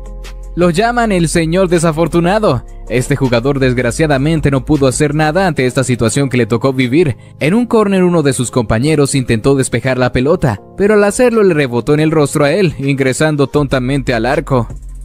Y ni hablar de este guardameta. Nada más fíjate cómo va al querer atenazar la pelota con sus manos. Termina siendo horriblemente dejándola viva para que un delantero rival la tomara y asistiera al otro para anotar un gol muy fácil. El recurso que utilizó este futbolista fue bastante extraño, pero para suerte suya pudo anotar el gol. Podemos ver cómo al caerse termina elevando la pelota con sus piernas, haciendo que ésta se metiera al arco como si estuviera pidiendo permiso. Este jugador fue muy atrevido, pero lamentablemente no tuvo nada de suerte. En 2 ocasiones distintas realizó un disparo de chilena y en estas mismas 2 ocasiones terminó estrellándose contra el travesaño, negándole completamente la chance de anotar. La infortuna del uno significa la suerte del otro. Este es un claro ejemplo. En un partido de Premier League entre el Manchester United y el West Ham se indicó penalti para el conjunto Hammer. El encargado de patearlo sería Mark Noble, que recién había ingresado de cambio, pero que lamentablemente se encontraría con una inmensa muralla de David De Gea, que le tapó el remate. Hubieses dejado seguir la jugada, árbitro. Debido a que en el momento de que derribaron a Ante Rebic, la pelota le había quedado a uno de sus compañeros que sacó el remate clavándola en el ángulo, pero desafortunadamente el juez había indicado la falta previa sobre el jugador croata, por ende el gol no valió. Mala suerte para Cristiano Ronaldo en esta situación, donde realizó una muy buena chilena que impactaría en el travesaño, y en donde podemos ver claramente que la esférica había ingresado a la meta, pero injustamente la anotación no fue convalidada. En este caso el guardameta tuvo muchísima suerte, debido a que el disparo ejecutado del punto penalti, la pelota primero rebota en el travesaño, y luego en el segundo remate del ejecutador la esférica dio en el taco del guardameta, cuando este estaba de espalda. Continuamos con este clip, en donde el futbolista Arjen Robben sacó este buen disparo de tiro libre que pegó en el travesaño, y en el rebote su compañero al cabecear hizo que la pelota nuevamente impactara ahí, desperdiciando una chance clara de gol debido a la mala suerte de estos jugadores. Continuamos con este momento en un partido de Premier League entre el Chelsea y el Tottenham, donde en una pérdida del conjunto blue en zona comprometida, el guardameta Kepa se adelantó de su área para dejar en posición adelantada a Harry Kane, que recibió el pase y anotó pero fue invalidado. Más allá de la mala suerte, fue bastante inteligencia del guardameta español. Ahora mira lo que le ocurrió a este jugador. Definitivamente ese no fue su día de suerte, pues como podemos observar, primero había anotado un excelente golazo de chilena que fue anulado por una posición adelantada, y posterior a eso anotó otro golazo tras controlar de pecho y sacar el remate de volea, pero nuevamente fue anulado por una posición prohibida. Es turno de los jugadores del FC Barcelona que pasaron un mal día debido a esta situación. Es que te vamos a mostrar primero en una ocasión donde Lionel Messi había cortado un pase del arquero para asistir a su compañero Cesc Fábregas, que anotaría el gol. El árbitro sancionaría una mano previa del argentino sacándole tarjeta amarilla, por ende el gol no valió. Y luego una jugada de ataque para los blaugranas en donde en un disparo de Pedro, la pelota golpeó claramente en la mano de uno de los rivales, pero el referee no sancionó nada. El Mundial de Sudáfrica 2010 se vivió una situación bastante polémica pero desafortunada para la selección de Inglaterra. En un disparo de Frank Lampard se puede observar que la pelota tras golpear el travesaño ingresó completamente, pero por la misma inercia salió del arco. Lo injusto fue que esta anotación no fue validada por el árbitro, y fue tan duro el golpe anímico para los ingleses que terminaron perdiendo por un marcador de 4-1. La función de los defensas es parar a los delanteros, pero estos se han parado a sí mismos y han dejado al rival libre. Para colmo, el defensa se ha marcado en su propia puerta. Arsenal atacando, y Alexander-Arnold se dispone a entorpecer a su propio equipo, dejando un gran hueco en la defensa, que es aprovechada por el jugador del Arsenal. Menuda cara se le ha quedado a Jürgen Klopp. En todo el palo. Mbappé falla a portería vacía. ¿Pero qué? ¿Cómo pudiste, Kylian? Donnarumma se lamenta y eso que él no ha fallado. Otro portero que quiere aparecer en el video. Vaya agujero tiene en su cuerpo, se ha colado el balón como si nada. Mira esto más que un error, es algo que nunca había visto. El entrenador del equipo tira una botella de agua al delantero rival para distraerlo. What the fuck, es normal que le echen tarjeta roja, es que a quién se le ocurre, tío. Mira esto, empezamos con un balón en toda la boca, unos cuantos rebotes y un gol. Antonio tira, el portero y el defensa se pelean por coger el balón. Y con la tontería, Antonio aprovecha y marca como un campeón. Hay poca química entre el portero y el defensa, pero mucha química entre Antonio y sus compañeros. ¡Mira cómo bailan! Ahora pasamos con este control de nuca de Cristiano Ronaldo. Ni él mismo sabe cómo lo ha hecho, pero ha sido súper bonito. Como si todo estuviera controlado. ¿Cómo se ríe, eh? Mira esta pierna que mete el delantero del Arsenal y por suerte acaba dentro de la red. El defensa ha despejado con tanta potencia que al impactar con la bota del jugador rival, se ha ido directo a la portería y el portero no ha podido hacer nada. Pero si antes hemos hablado de suerte con el jugador del Arsenal, esto es otro nivel, ya que ni el propio jugador estaba mirando ni al balón ni a la portería. ¡Wow! Se dispone a regatear y por el camino se inventa un nuevo regate que acaba superando al portero y anotando este chicharro. La celebración es mítica. El jugador de blanco va a tirar pero se cae y hace como una elástica de la tibia y ni él mismo se lo cree. Ni el defensa ni el portero han predecido su siguiente movimiento. La cara del portero lo dice todo. Muy mal tiro del número 30, pero esto parece una jugada de Oliver y Benley. Vaya habilidad de colocación de pie, vaya clase, qué barbaridad que entre por toda la escuadra. Ojo con los penaltis, hasta 3 ocasiones tiene el delantero para marcar gol. Y en las 3 el portero las rechaza. No sé si será suerte, pero ha sido un jugadón del guardameta y gracias a él ganaron el campeonato. Tremendo caño le hace Yuru al centrocampista blanquiazul. Intentó hacerle otra cosa, pero eso seguro que también le sirve. Uy, vaya culeada, bro. Hasta el portero se descojona en mitad de la tanda de penaltis. Pase directo al pie y remata con la boca. Uf, eso tuvo que doler seguro, pero aún así importa más el tanto que el propio dolor. Ojo con Chicharito, ya que hasta colabora en sus streams con eBay. ¡Qué grande es! Cuando vemos a Zlatan Ibrahimovic en el campo, sabemos que algo espectacular va a ocurrir. Y así ha sido. Consigue meter este gol y celebra sonriendo porque está muy feliz en la cancha. Este chico no tiene suerte, tiene una maldita flor en el culo. ¿Cómo ha cogido el balón esa trayectoria si es imposible? Hay cosas que el ojo humano no ve y esta es una de ellas. Este penalti me da hasta risa. Hay que tener mala suerte para que el balón te rebote en toda la cabeza y termine entrando. Además de que se ha marcado en propia puerta, ha tenido que doler un huevo. Ay, Lukaku, qué suerte has tenido, bro. Esa cabeza sirve para algo más que para pensar, ¿eh? Tronkaku. Este tipo no tiene suerte, tiene un sexto sentido. Salta justamente al balón y cae deslizándose por el césped para rematar de primeras un rechace saliente desde el palo. Dios mío, qué compenetración con el balón. ¿Recuerdas esta jugada de Cristiano con la Juve? Hasta Cristiano hizo mención de esto en sus redes sociales. Ni él mismo sabía otra vez lo que había hecho con el balón. Yo creo que el bicho tiene alguna clase de conjuro mágico. Pero ojo con este portero, porque se ayuda con el palo como si fuese de su propio cuerpo. Literalmente consigue frenar el balón y mantenerlo en el aire en la línea de meta. Viendo esta jugada podemos ver varios graves errores. El primero es que el defensa que está adelantado la deja pasar, pero es que el segundo defensa literalmente despeja en toda la cara de Marcos Alonso.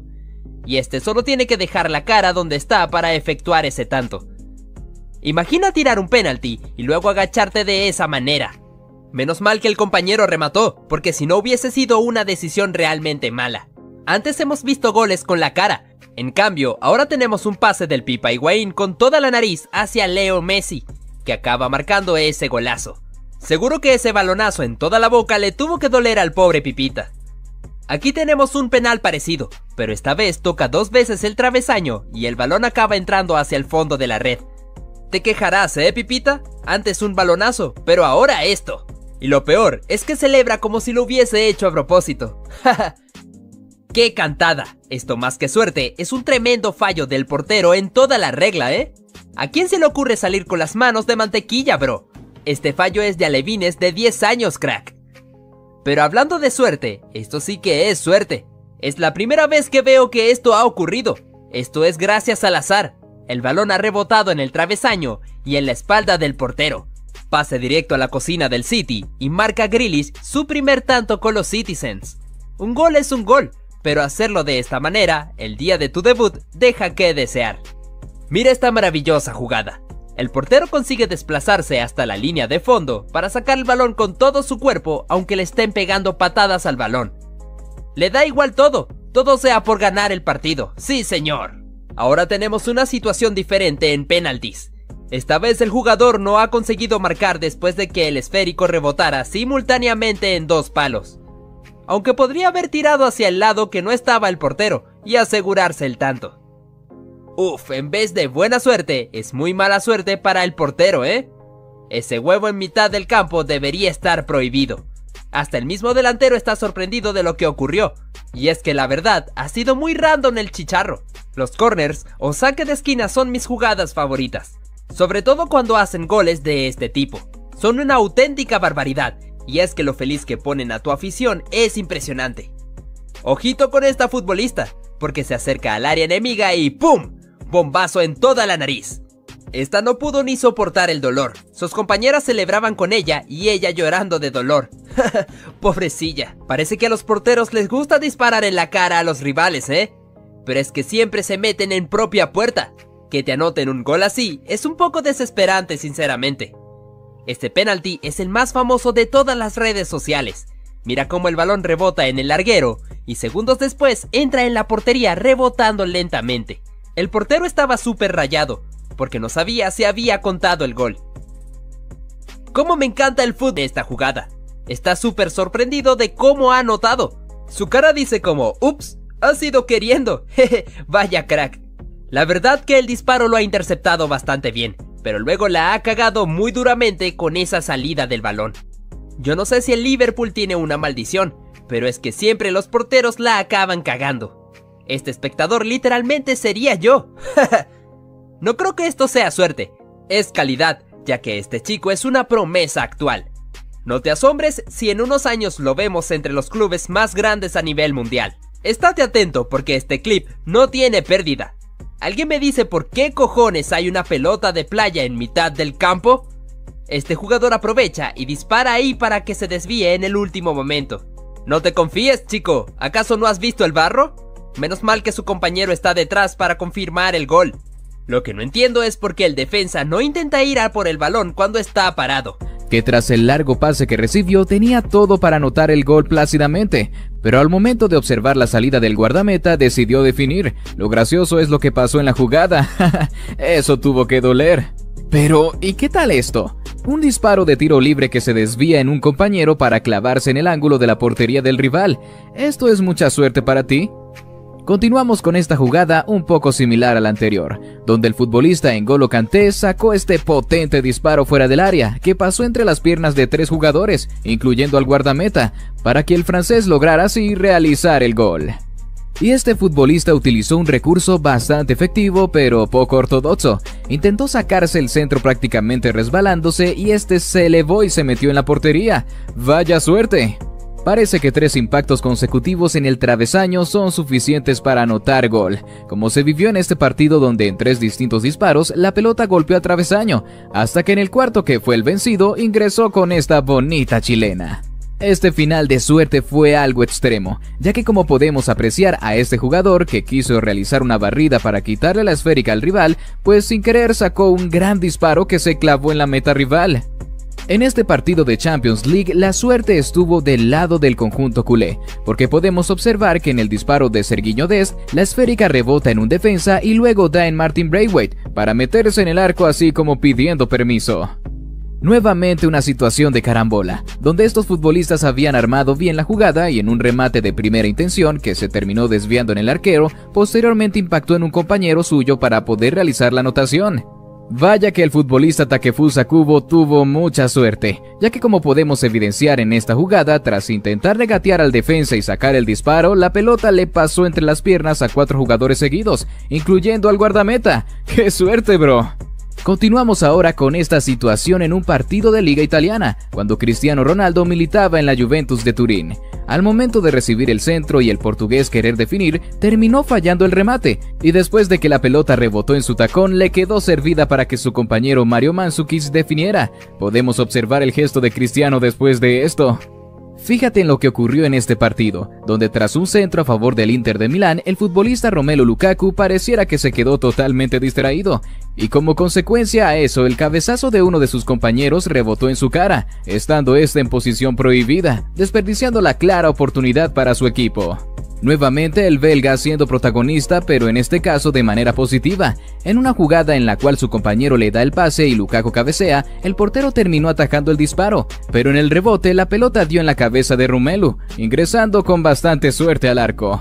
En un partido de la Liga Francesa pudimos apreciar una situación de bastante fortuna para el conjunto de Paris Saint-Germain, donde tras el disparo de Neymar, el francés Kylian Mbappé terminó desviando la pelota para que pudiera ingresar al arco.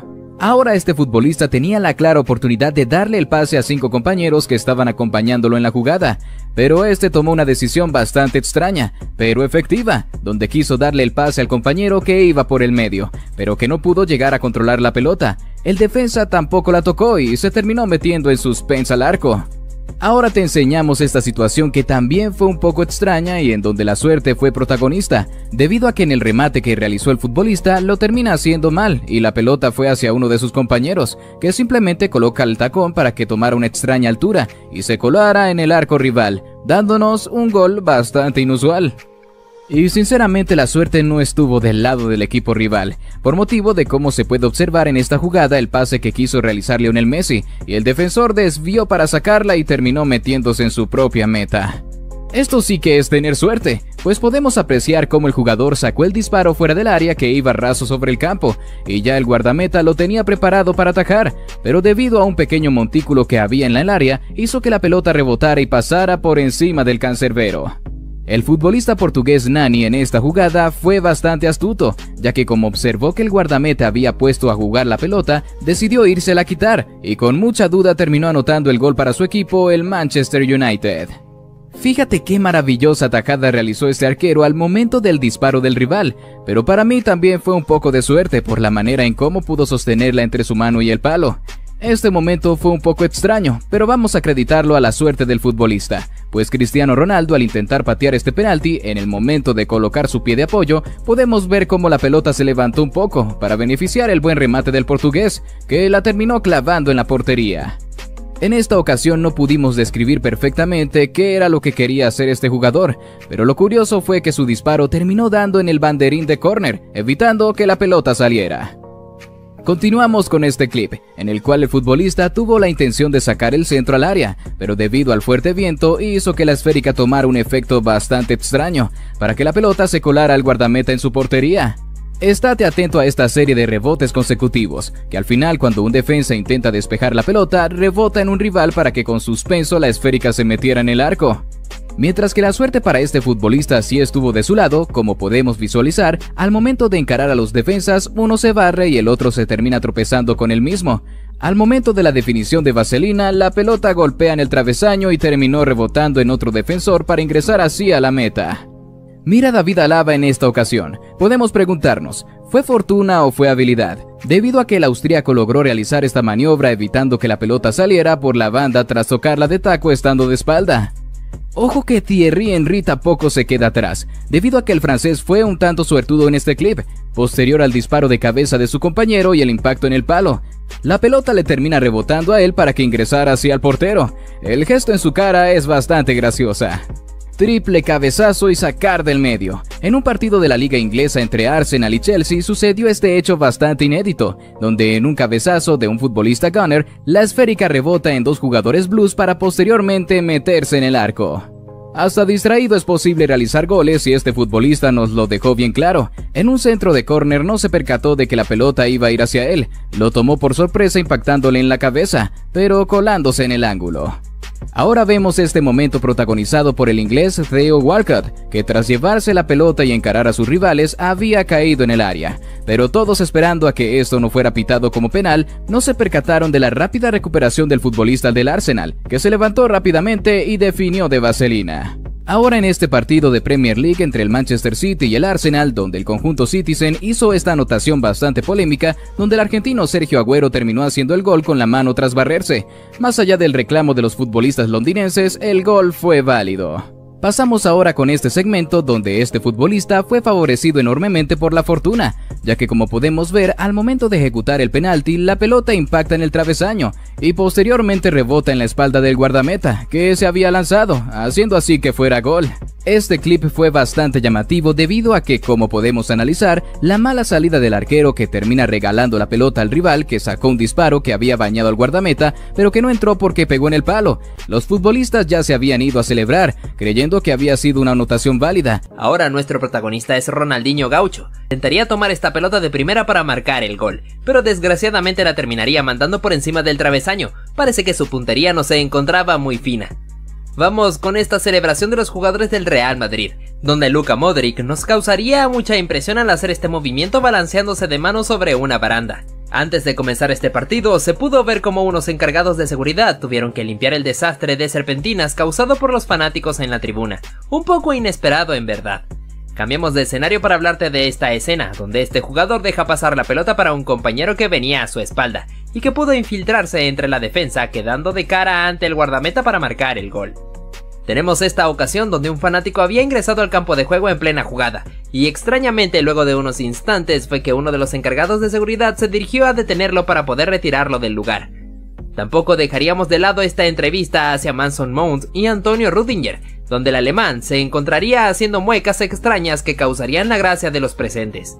Te presentamos lo que fue el festejo entre estos dos jugadores en busca de obtener la posesión de la pelota, donde al final uno de ellos terminaría con un gran hueco en su camiseta, dejando su pecho totalmente expuesto. Ponemos en acción a este árbitro, el cual se aprecia cómo se le cae la tarjeta al momento de querer mostrársela al futbolista, aunque luego pudo recogerla del suelo y enseñársela. Apreciamos como un futbolista llegó de frente para sacar el remate de primera al arco, sin embargo la pelota es bloqueada por la imagen de un defensor, el cual recibió el impacto en la zona baja del rostro, dejándolo knockout sobre el césped. Llevamos a cabo esta jugada donde un futbolista remata y tras la atajada del portero, un defensor intenta despejarla de taco, pero desgraciadamente la deja a merced de otro oponente que tuvo la mesa servida para marcar el tanto. Sería turno de hablar de esta jugada, donde este futbolista se fue a toda velocidad para intentar empujar la pelota, pero además de que falla, termina chocando contra el poste quedando muy adolorido sobre el césped, teniendo que recibir la atención médica. Destacamos lo que fue el ambiente en medio de este partido, donde las personas se desataron en su celebración, arrojando juguetes inflamables dentro del campo, bastante creativo si me lo preguntan. Cambiamos de escenario para apreciar lo que fue este disparo de este futbolista que se fue muy desviado por encima del travesaño, yéndose directamente a la tribuna, donde una persona tendría los grandes reflejos para poder tomarla con sus manos. Impresionante, ¿no? Resaltamos esta ocasión de los jugadores brasileños, donde Thiago Silva le estaba dando un discurso a sus compañeros, ganándole la emoción, ya que se ve cómo le da unos golpes en la espalda a Casemiro. Esto no le gustó para nada al mediocampista, que lo miró con unos ojos de pocos amigos, aunque al final todo terminaría entre risas. Demostramos esta oportunidad de penalti para el jugador Dominic Calvert-Lewin, cuya ejecución fue efectiva logrando convertir el gol, pero fíjate cómo una persona en el público intentó distraerlo enseñándole su gran panza. Sin embargo, esto no surgió efecto sobre el británico, que pudo llevar a cabo su tarea. Seguimos con esta acción, donde este periodista se encontraba dando algunas palabras frente a la cámara, mientras que detrás suyo venía pasando los jugadores del Chelsea, apreciándose como Didier Drogba junto con otros compañeros se pusieron a burlarse de esta chica sin que ella pudiera darse cuenta de esto. Apreciamos lo que ocurrió en medio de este partido entre el Manchester United y Chelsea. El jugador Nemanja Matic recibió un papelito por parte de un compañero suyo, el cual tenía las instrucciones de su entrenador. Mientras el serbio se encontraba leyendo las instrucciones, el brasileño William quiso escabullirse un poco para poder fisgonear, y al final se echaría a reír un poco. En medio de este partido de fútbol femenino, se pudo ver como una guacamaya había ingresado al campo de juego, parándose sobre la cabeza de una futbolista, la cual quedó totalmente inmóvil, esperando a ser ayudada por el chico que utilizó un balón para quitar el ave de ahí. Sin embargo, esta se negaba a colaborar en la situación. United, al parecer, se había puesto en el lugar equivocado. Por tal motivo, el guardameta rival tuvo que llamarle la atención para que pudiera corregir esto. Un poco extraño, ¿verdad? Observamos este momento donde un futbolista ingresó al campo de juego, entregándole un papelito a un compañero suyo que llevaba las instrucciones del entrenador, y cuando el otro jugador se encontraba leyéndolas, uno de sus oponentes fue capaz de arrebatárselo para poder espiar su estrategia. Continuamos con esta oportunidad, donde un futbolista le cometería falta al otro y termina siendo expulsado tras ver la cartulina amarilla.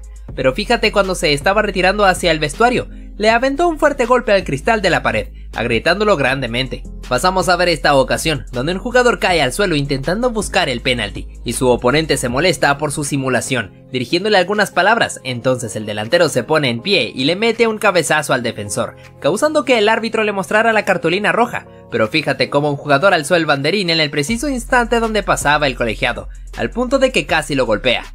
Llevamos a cabo esta situación, donde Lionel Messi se coronó como campeón del mundo llevando a sus manos la copa, pudiendo festejarla con mucha alegría junto con sus compañeros. Y por otra parte tenemos a Cristiano Ronaldo sosteniendo el trofeo de la Copa de Arabia, que presentaba algunas similitudes en su diseño con la Copa Mundial, lo que ocasionó la risa de muchas personas al burlarse del portugués. Vemos a este jugador del Al-Nassr, que se había perfilado para sacar el remate, pero desgraciadamente su disparo se fue muy desviado hacia afuera, lo que provocó una mirada con un poco de decepción por parte de Cristiano Ronaldo. El bicho de seguro no lo hubiera hecho tan mal.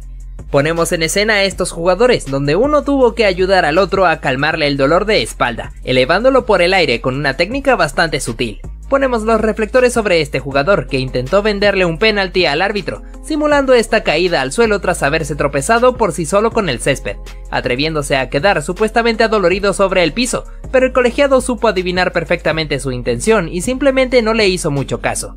Sería turno de hablar de esta ocasión donde este delantero al intentar superar a su oponente caería al suelo víctima de una falta, donde se aprecia cómo el defensor le pisa levemente al cruzarle la pierna. Sin embargo, el árbitro vio todo lo contrario porque le muestra la cartulina amarilla interpretándose que fue una situación por parte del atacante. Ahora nuestro protagonista es Mateo Kovacic, que al terminar este partido se retiraría a los vestuarios estando en ropa interior, debido a que obsequió al público su uniforme completo, dejando impactada a esta chica que pasó a su lado. Por otro lado te comentamos a Thiago Silva, que sería burlado por un pequeño niño que intentó saludarle, y luego se ve como el defensor intentó aplicarle la misma broma a otro pequeño, pero al final termina retractándose y le saluda debidamente.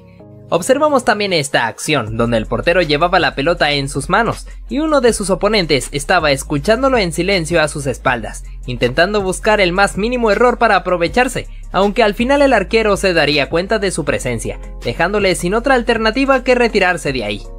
Resaltamos esta chance de tiro libre para el Atlético de Madrid, cuya ejecución fue llevada a cabo por Antoine Griezmann, consiguiendo un disparo que se desvió en la defensa, y en el rebote dos oponentes se confundieron entre ellos mismos al momento de intentar despejarla, lo que ocasionó que se criticaran el uno al otro. Continuamos con esta acción, donde este futbolista recibe el pase y se acomoda para meter el zapatazo que se introdujo en el ángulo de la portería. Lo gracioso estuvo en su festejo, que se sienta un poco apenada, incluso tapándose la boca sin saber cómo reaccionar ante esta situación que estaba afrontando, pero que a la vez fue favorable para su equipo.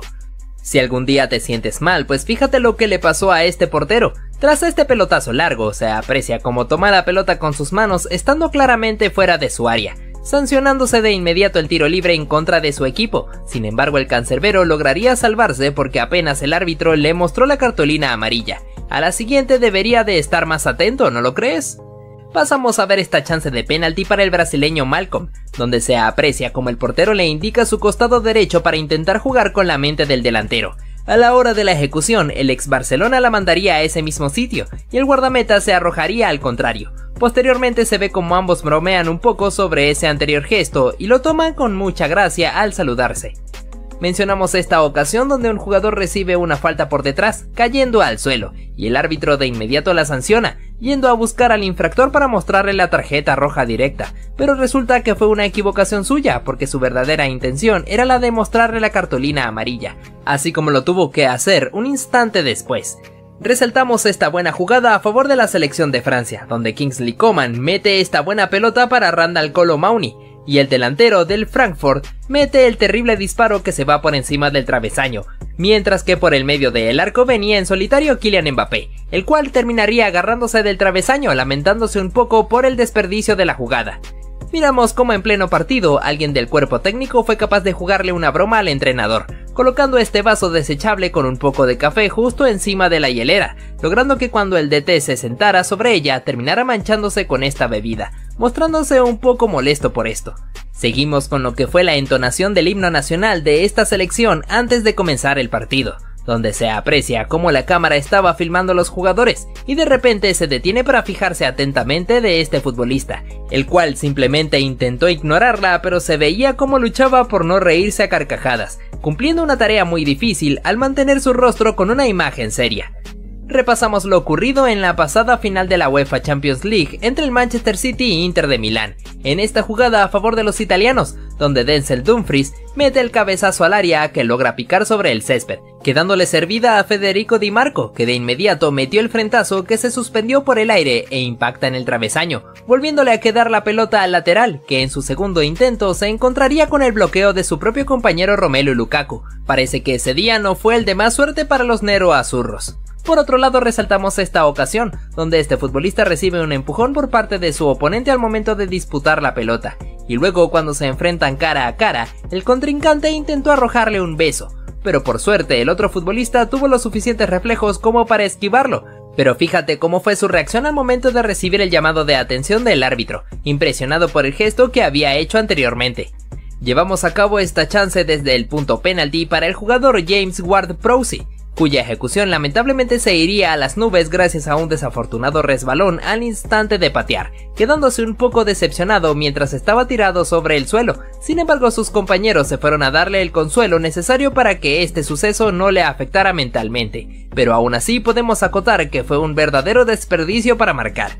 Si algún día piensas que la suerte no existe, pues fíjate lo que le ocurrió al jugador Michael Antonio, ya que en esta jugada personal el futbolista del West Ham pudo pasar entre sus oponentes, pero se cae al suelo tras haberse tropezado, y de forma inexplicable logra sacar el disparo que tomaría una inesperada altura para terminar colándose en la portería. Sinceramente un gol que no vas a poder ver en cualquier partido, ¿verdad? Continuamos con esta oportunidad a favor del Ajax, donde logran combinarse perfectamente dentro del área con una serie de toques precisos, que finalizaría con el pase al medio que no pudo ser empujado por un jugador, pero sí por otro compañero que apareció por la espalda. Pero fíjate cómo en su festejo intenta arrojarse de rodillas y no logra tener buena tracción con el césped, lo que ocasionó que se fuera de boca al suelo. Sin embargo, pudo disimular un poco esto arreglando su festejo al darle una patada al banderín de córner. Mira a este jugador, que luego de meter el despeje ajustado a la esquina del córner, se cae al suelo y cuando se pone en pie, el banderín se le había quedado atorado en el trasero, teniendo que quitárselo con la mano. Tenemos al futbolista Nico González, que se encontraba tirado sobre el césped por fuera del campo de juego, y de repente alguien del público le arrojó un vaso de plástico que se encontraba totalmente vacío. Justo cuando estos futbolistas se estaban preparando para iniciar el partido, la cámara se quedó enfocando a uno de ellos, el cual se encontraba luchando por mantener la seriedad y no reírse. Fíjate cómo Kyle Walker se encontraba celebrando tranquilamente y una persona se acercó a él para tomarse una selfie. De repente el futbolista se había puesto serio, pero luego cambió su semblante sonriendo mientras mostraba su medalla de campeón. Miramos la disputa que tuvieron estos dos futbolistas por la pelota, llegando al punto de que sus botines se quedaron enganchados el uno del otro, y por tal motivo tuvieron que detenerse para poder desatarlos. En este caso, un jugador había quedado dolorido sobre el césped, y su compañero tuvo que ayudarlo, masajeándolo mientras movía su cadera de una forma bastante extraña. Nos encontramos en la despedida de Zlatan Ibrahimovic, retirándose del fútbol manteniendo su ego como ya es costumbre, diciéndole a la afición que este era el mejor momento del año para poder verlo, simplemente Zlatan siendo Zlatan. Este jugador supo llevarse los reflectores, porque en un principio se estaba yendo retirado en una camilla, presentando una lesión, hasta que de repente se pone en pie y prefiere retirarse por cuenta propia. Vamos con esta jugada en donde este futbolista se aventó la chilena, pero su remate rebota en su mano para terminar yéndose directamente afuera. ¡Qué mala suerte!, ¿no?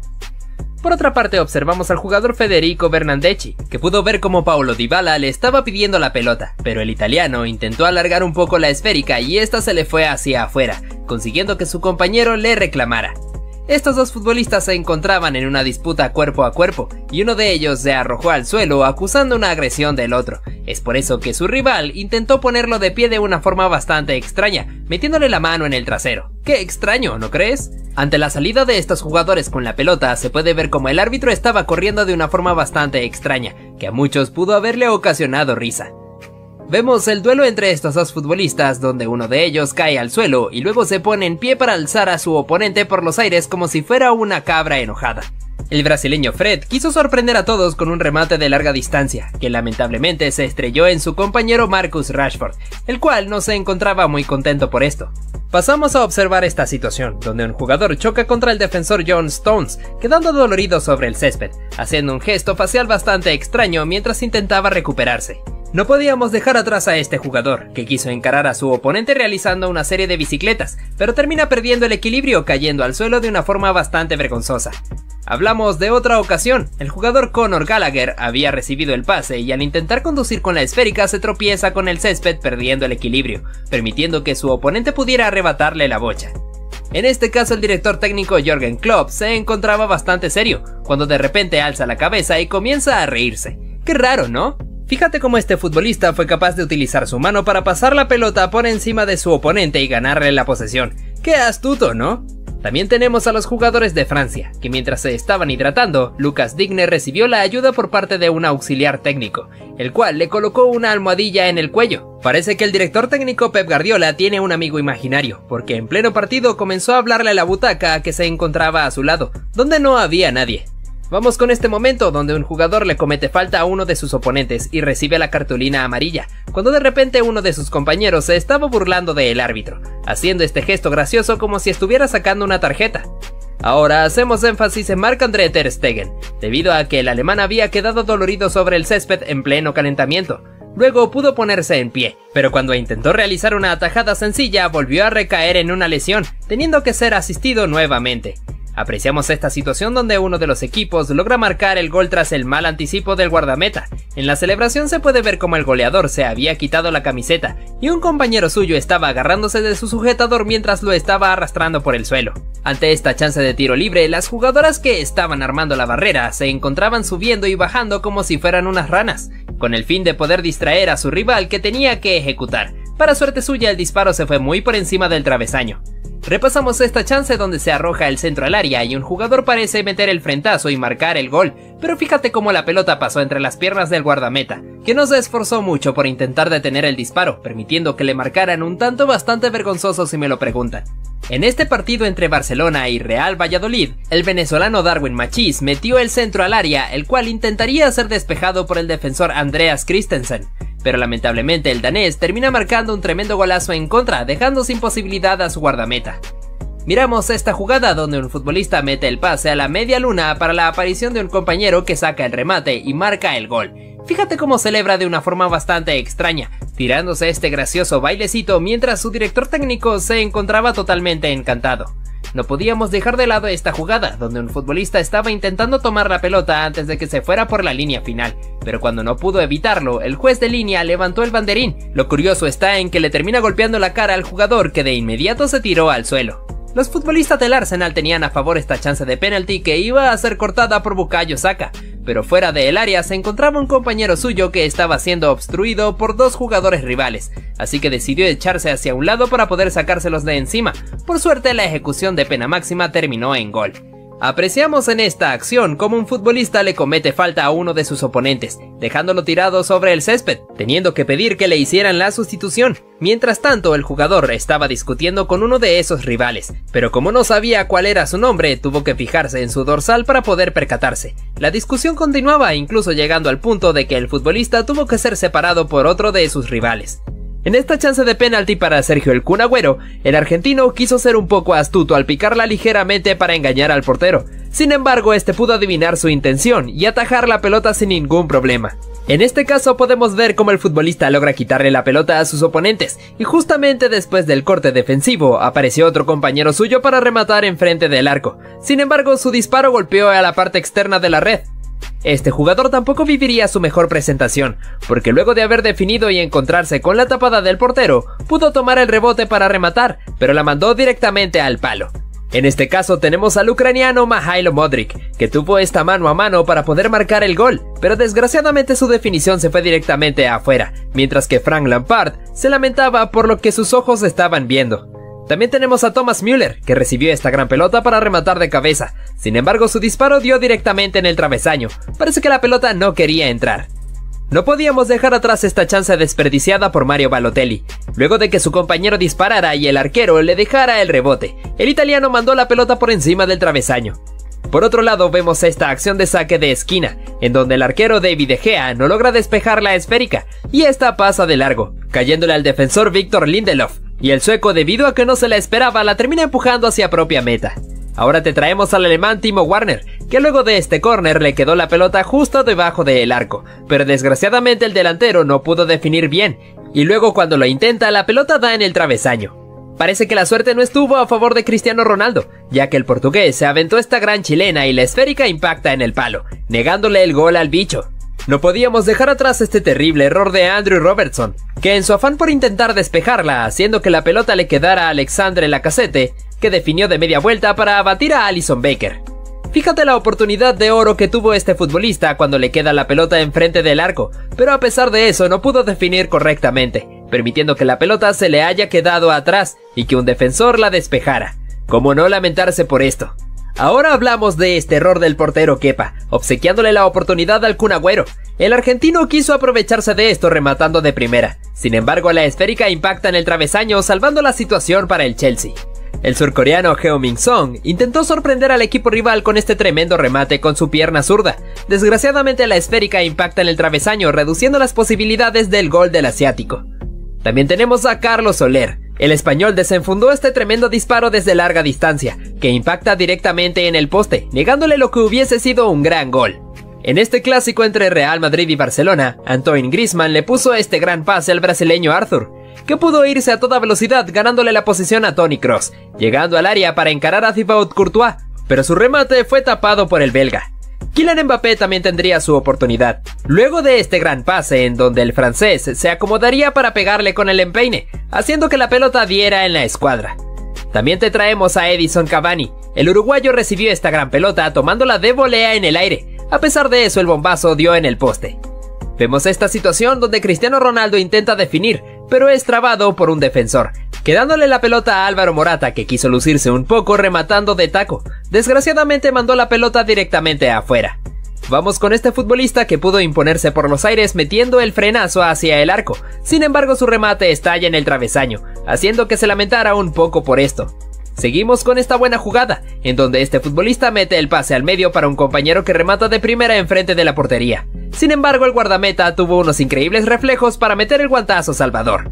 Fíjate lo que pasó en este partido entre Borussia Dortmund y Bayern Múnich. El defensor Dayot Upamecano lanzó este pase en profundidad para Leroy Sané. A pesar de eso, el portero Gregor Kobel intentó despejar la esférica saliendo de su área, pero lamentablemente falla y la bocha pasa de largo para terminar metiéndose en su portería. Te traemos esta situación protagonizada por Cristiano Ronaldo, en la cual el bicho amaga con dar el pase y saca el remate con su pierna zurda, el cual dio justamente en el travesaño. Luego, en otra chance, el comandante asistió a su compañero Renato Sánchez, que sacó el bombazo con su pierna derecha que también dio en el palo.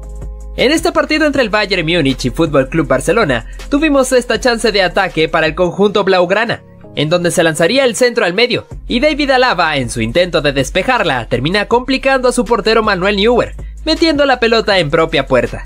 Pasamos con esta oportunidad, en donde luego del rechace de un defensor, la pelota le quedó a este jugador que remató y fue en dirección hacia donde se encontraba Wout Weghorst. Sin embargo, a pesar de la estirada del neerlandés, no pudo llegar a empujarla, y luego el cuero fue despejado por un defensor. Por otro lado, mencionamos la chance que se perdió el jugador Aaron Wan-Bissaka, luego de que hubo un remate que impactó en el palo. La esférica le quedó al británico, que no pudo aprovechar para marcar el gol, a pesar de que el portero ya estaba abatido. Te traemos esta buena jugada individual de Bernardo Silva, en la cual el portugués mete el pase rasante al medio, donde aparecería libre de marca el Kun Agüero, pero desgraciadamente la definición del argentino se fue directamente afuera, haciendo que Pep Guardiola se lamentara mucho. Esta acción de seguro te sorprenderá, porque luego de la definición de un compañero suyo, el delantero Choupo-Moting colocó el pie para evitar la anotación de su propio equipo, deteniendo la pelota justo sobre la línea. Fíjate cómo Kylian Mbappé, que estaba en el banquillo, no podía creer lo que estaba pasando. También tenemos a Dele Alli, que tuvo esta clara chance para marcar el gol luego de haber gambeteado al portero, teniendo el arco vacío, pero lamentablemente su definición impactó en uno de los palos y se fue afuera. Debido a esto, se puede ver al director técnico Mauricio Pochettino lamentándose mucho. Continuamos con esta situación dada en este partido entre Manchester United y Aston Villa. Con el remate de larga distancia de Bruno Fernández parecía que iba a poder ser embolsado por el portero Dibu Martínez, pero en realidad fue que la esférica se le escapó pasando entre sus piernas, para culminar en el gol de los Diablos Rojos. Vamos con esta situación que ocurrió en este partido entre Atlético de Madrid y Barcelona, con Robert Lewandowski, que metió el potente patadón buscapié para Rafinha, que apareció enfrente de la portería, pero que lamentablemente no pudo definir, y el portero Jan Oblak se queda con la pelota. Pasamos con esta situación en donde este futbolista realiza el saque de banda pasándole la pelota al portero. Sin embargo, este se encontraba distraído acomodándose el calcetín, y cuando se da cuenta de que la esférica iba a ir hacia él, ya era demasiado tarde, porque no pudo controlarla y se le terminó metiendo en su arco. Fíjate incluso cómo su compañero le pega el grito luego de arrojársela. Volveríamos a hablar del portero Gregor Kobel, porque en una nueva oportunidad la suerte no estaría de su lado. Al intentar pasar la pelota hacia su compañero se resbala, permitiendo que le quedara en bandeja de plata a su oponente, que simplemente tuvo que empujarla para marcar el gol. Dos cabezazos seguidos hacen falta para que este jugador controle el redondo y meta este zambombazo. Es una maldita locura, ¿eh? Observa esta situación que para mí estuvo muy llena de suerte. Tras haber pateado el penal, la pelota rebota en el palo y golpeando la espalda del guardameta, el rebote le quedó al mismo futbolista que cobró el penalti. Al rematar, el arquero atajó y en un segundo rebote el cancerbero volvió a hacerse gigante. Pero ojo con este portero, porque se ayuda con el palo como si fuese de su propio cuerpo. Literalmente consigue frenar el balón y mantenerlo en el aire en la línea de meta. Viendo esta jugada podemos ver varios graves errores. El primero es que el defensa que está adelantado la deja pasar, pero es que el segundo defensa literalmente despeja en toda la cara de Marcos Alonso. Y este solo tiene que dejar la cara donde está para efectuar ese tanto. Imagina tirar un penalti y luego agacharte de esa manera. Menos mal que el compañero remató, porque si no hubiese sido una decisión realmente mala. Antes hemos visto goles con la cara. En cambio, ahora tenemos un pase del Pipa Higuaín con toda la nariz hacia Leo Messi. que acaba marcando él. Seguro que ese balonazo en toda la boca le tuvo que doler al pobre Pipita. Aquí tenemos un penal parecido, pero esta vez toca 2 veces el travesaño y el balón acaba entrando hacia el fondo de la red. Te quejarás, Pipita? Antes un balonazo, pero ahora esto. Y lo peor es que celebra como si lo hubiese hecho a propósito. Mira el terrible fallo que cometió este portero. Cuando recibe la pelota por un instante le quitó los ojos de encima y esta se le fue atrás. A pesar de que aún no se había dado cuenta, esto fue aprovechado por el rival que tranquilamente la empujó para marcar el gol. También como este jugador que sacó un centro shoot al arco, que tomó por sorpresa al portero impactando en uno de los palos, para terminar dentro de las redes. Fíjate cómo el director técnico se estaba quejando por este terrible fallo. Tampoco podríamos dejar atrás a Jadon Sancho, que intentó realizar la jugada individual, pero después de que la pelota le quedara a un defensor que intentó despejar la esférica, esta dio en el inglés, para que afortunadamente eso terminara en gol para él. Y también con esta acción, donde la pelota le queda luego de la atajada del portero, e intenta empujarla con el taco, pero la pone contra un palo. Al mismo tiempo, esto funcionó para que le quedara viva a Álvaro Morata, que sí pudo marcar el gol. Fíjate cómo este jugador se fue a disparar la pelota con un rival, metiendo un zapatazo que al mismo tiempo se transformó en un disparo al arco, que tomó por sorpresa al guardameta colocándose entre sus redes, haciendo que todo el mundo se levantara de sus asientos. Fíjate en esta disputa en el aire por la pelota, y el delantero de manera poco ortodoxa y atropellada termina empujando la esférica, que se metió insólitamente entre las piernas del guardameta. Al parecer la fortuna sí estuvo del lado del Manchester United. Fíjate en esta acción, cuando hay un cabezazo del equipo rival y el jugador Bruno Fernández intenta despejarla, pero se la estrelló a su compañero Lisandro Martínez, que se encontraba justamente sobre la línea, evitando lo que pudo haber sido un gol en contra muy penoso. Otro equipo que tuvo la suerte de su lado fue el Real Madrid, en esta acción donde Vinicius Jr. intenta sacar el centro, pero la pelota le queda viva a Marco Asensio, que sacó un fuerte remate al medio para que la pelota se desviara en el defensor y se metiera en su meta. De los goles con más suerte que pueden haber, no podíamos dejar atrás a este que fue protagonizado por Marcos Alonso, cuando hubo un pase al medio del área y un defensor intenta despejarla, pero se la impacta directamente en el rostro al defensor español, para que de carambola se metiera en el arco. Ahora te tenemos a Romelu Lukaku, que se transformó en el defensor del equipo rival en esta jugada de córner, donde Alexis Sánchez había cabeceado, pero el belga se quedó totalmente estático para que la pelota diera en su rostro, sacándole el gol a su propio compañero. De seguro todos estarán muy molestos con él. Seguimos con este momento en una jugada de ataque. Fíjate que dentro del campo se encontraba lo que parece ser un globo, que sirvió como distracción para el equipo que estaba defendiendo, ya que en el remate la pelota dio en él y se termina desviando para terminar dentro de las redes. Hablando un poco de Cristiano Ronaldo, que también ha tenido sus momentos de fortuna, este es un claro ejemplo. Cuando intenta sacarse al portero de encima, la pelota tomó altura y quedó por encima de su nuca, para que las cosas fueran mucho más fáciles para él, encontrándosela justamente enfrente suyo para empujarla. En esta ocasión al parecer la suerte no estuvo del lado de Leicester City, ya que en este tiro libre pateado por James Maddison, el portero Aaron Ramsdale logra meter un guantazo para que la esférica diera en el palo. Cuando un jugador de los Foxes intenta cazar el rebote, la pelota queda justo sobre la línea, para ser despejada por uno de los defensores del Arsenal. Seguimos con este caso que no sabemos si fue suerte o si fue pura habilidad. En esta acción de tiro libre, donde el futbolista había sacado lo que se creía un centro al área, pero tomó el suficiente efecto para llevar dirección hacia el arco, donde se le metió al guardameta. En este partido donde caía la nieve, Manuel Neuer cometió un terrible fallo que casi le sale carísimo. Cuando la pelota fue hacia él, el guardameta alemán intentó despejarla con su pierna, pero falló y la esférica dio en uno de los palos. De milagro no se metió en su meta. Tampoco se podía quedar atrás este otro, que recibió la pelota y su control se le fue un tanto largo, permitiendo que el jugador Kai Havertz tuviera la chance de impactarla para marcar el gol. Aunque la forma en cómo lo hizo fue poco ortodoxa, pero lo importante es que pudo conseguir la anotación para su equipo. Ahora mencionamos a este jugador que sí tuvo muchísima suerte, cuando el arquero toma la pelota con sus manos e intenta salir jugando rápidamente y la arroja. El delantero se postró enfrente suyo y alzó la pierna para interponerse con el taco, haciendo que la pelota diera en él y terminara asombrosamente dentro del arco. Un joven Luka Modric también tuvo la suficiente fortuna para marcar un gol que si nadie lo hubiera visto no lo podrían creer. Luego de este remate que impactó en uno de los palos, el croata se había caído al suelo y la pelota en el rebote da justamente en su cabeza para terminar dentro del arco. Pasamos con este defensor que se quedó dormido, para que el rival pudiera arrebatarle la pelota, y cuando este fue a definir, el guardameta atajó de gran manera. Pero en el rebote, la esférica dio en el defensor que estaba retrocediendo para terminar metiéndose en propia meta. ¡Qué mala suerte!, ¿no?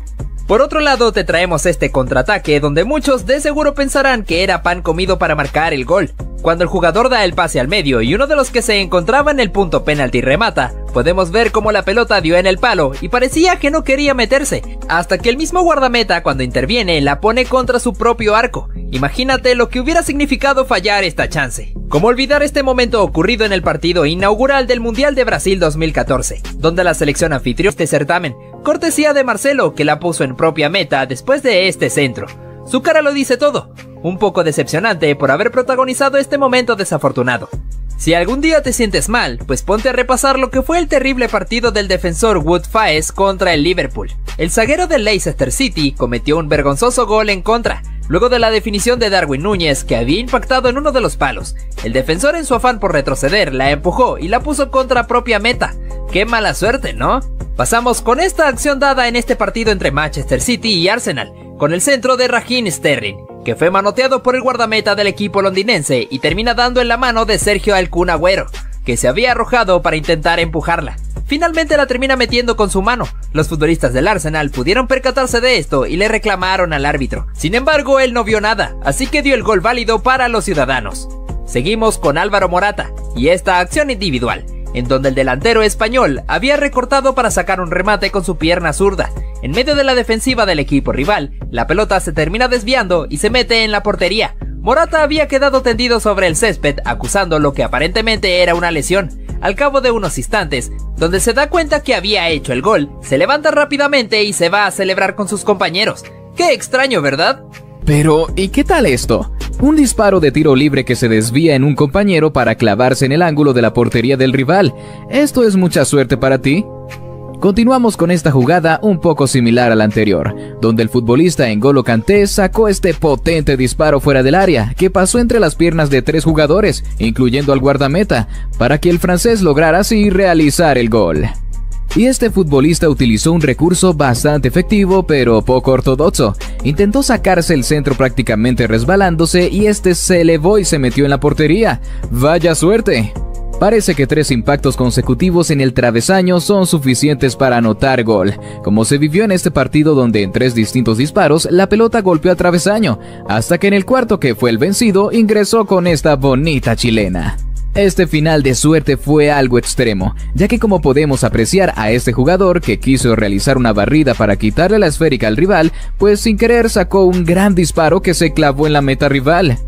En este partido de Champions League, la suerte estuvo del lado del conjunto culé, porque podemos observar que en el disparo de Sergiño Dest, la esférica rebota en un defensa y luego da en Martin Braithwaite para meterse en el arco así como pidiendo permiso. Nuevamente una situación de carambola, donde estos futbolistas habían armado bien la jugada y en un remate de primera intención que se terminó desviando en el arquero, posteriormente impactó en un compañero suyo para poder realizar la anotación. Vaya que el futbolista Takefusa Kubo tuvo mucha suerte, ya que como podemos evidenciar en esta jugada, tras intentar regatear al defensa y sacar el disparo, la pelota le pasó entre las piernas a 4 jugadores seguidos, incluyendo al guardameta. ¡Qué suerte, bro! Continuamos ahora con esta situación en un partido de Liga Italiana, cuando Cristiano Ronaldo militaba en la Juventus de Turín. Al momento de recibir el centro y el portugués querer definir, terminó fallando el remate, y después de que la pelota rebotó en su tacón, le quedó servida para que su compañero Mario Mandzukic definiera.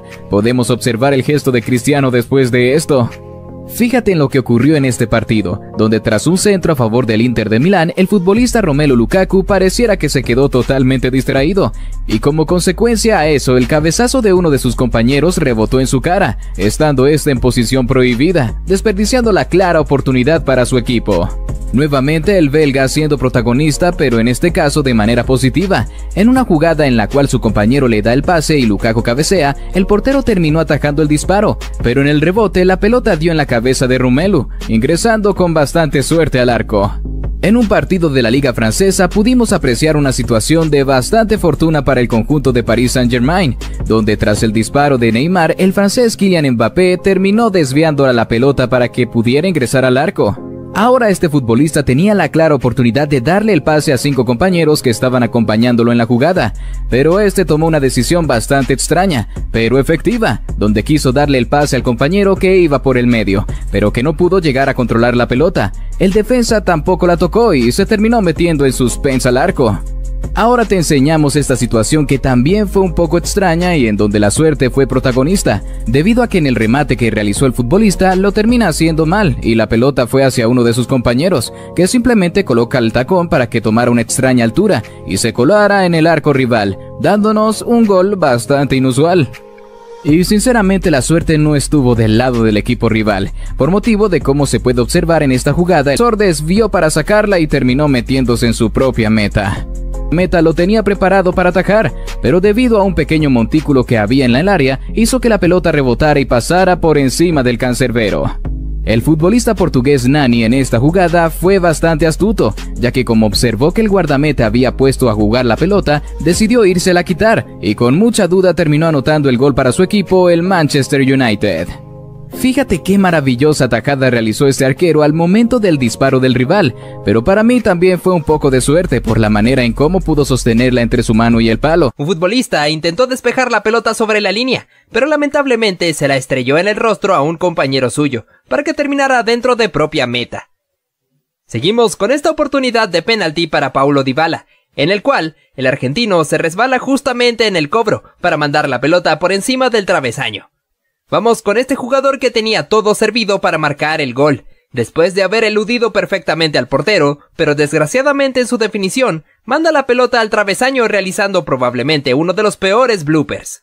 El defensor Vincent Kompany, en su estadía en el Manchester City, cometió un tremendo error que fue raro de ver en él, cuando intenta despejar la pelota, pero falla al hacerlo, consiguiendo que ésta tomara la suficiente altura para meterse en su propio arco. Al igual que Paulo Dybala, este jugador tuvo la desdicha de desperdiciar un penalti, cuando coloca su pie de apoyo y se resbala, perdiéndose de esta clara oportunidad. Este jugador intentó jugar de memoria con su portero, mandando la pelota hacia atrás, pero no se percató de que este no se encontraba en su posición, así que terminó convirtiendo un gol en contra bastante vergonzoso.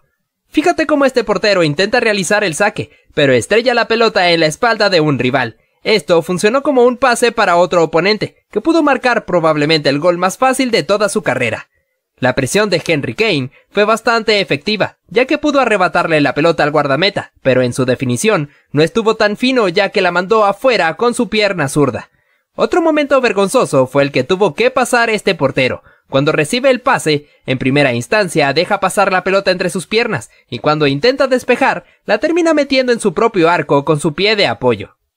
En este partido entre Liverpool y Chelsea, tuvimos este terrible error del defensor Trevoh Chalobah, cuando intenta sacarla de cabeza, pero la deja viva para que Sadio Mané, que no perdonó y gambeteó al guardameta, pudiera marcar el gol.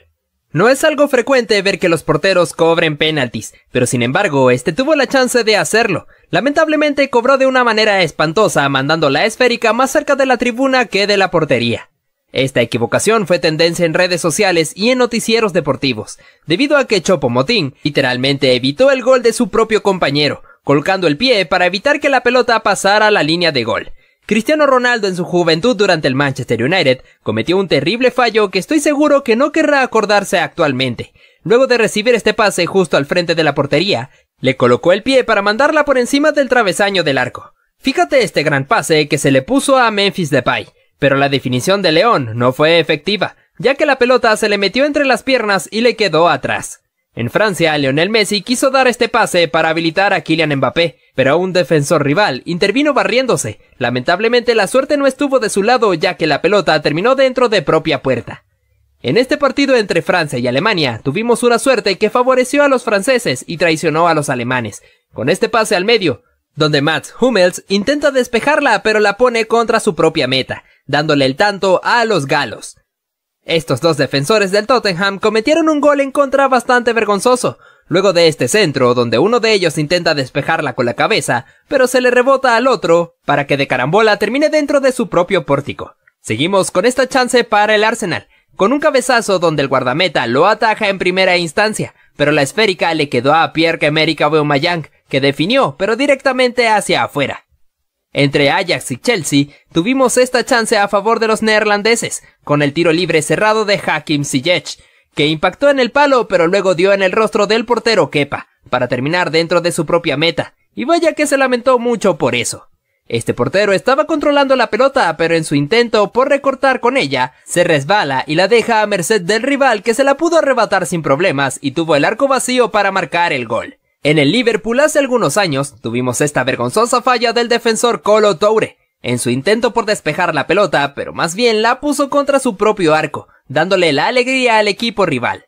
Como si eso fuera poco, demostramos este disparo que impactó en el palo, pero lamentablemente luego de eso dio en el portero, para que, por desgracia suya, terminara dentro de su arco. Pasamos con esta acción para el Inter de Milán, donde un futbolista cabecea en el córner, pero la pelota se desvía en un Romelu Lukaku que se había quedado estático en su posición, negando así el tanto para su propio equipo. Este jugador había hecho todo bien, desde luchar la pelota a cuerpo con el rival, hasta regatear al guardameta, pero lo único pésimo fue su definición, ya que termina mandando la esférica por encima del travesaño. ¿Cómo no lamentarse? Ante esta acción de ataque, el portero intentó anticipar el pase para despejar la pelota, pero la termina impactando en un compañero suyo, haciendo que la esférica terminara dentro de su propio pórtico. ¡Qué insólito!, ¿verdad? Así como también este otro portero, que confió mucho al momento de recibir la pelota, permitiendo que ésta se le escurriera y se le metiera en su arco. Ojo con este momento protagonizado por Steven Gerrard, que quiso recibir la pelota pero falló al intentarlo, además de que también se resbaló con el césped, permitiendo que un jugador rival pudiera tomarla para crear la mejor oportunidad para anotar el gol. Esta portera salió a anticipar el pase para las futbolistas, pero lamentablemente falló, permitiendo que las jugadoras tuvieran todo servido para marcar el gol. Pero la suerte tampoco estaría de su lado, ya que se tropezaron entre ellas mismas, perdiéndose de esta clara chance. Por otro lado, este portero también cometió un bochornoso error, cuando intenta tomar la pelota con sus manos, pero falla, dejándola viva para que otro futbolista la tomara y diera el pase al medio, para que otro pudiera simplemente empujarla. De seguro este error lo perseguirá por el resto de su carrera.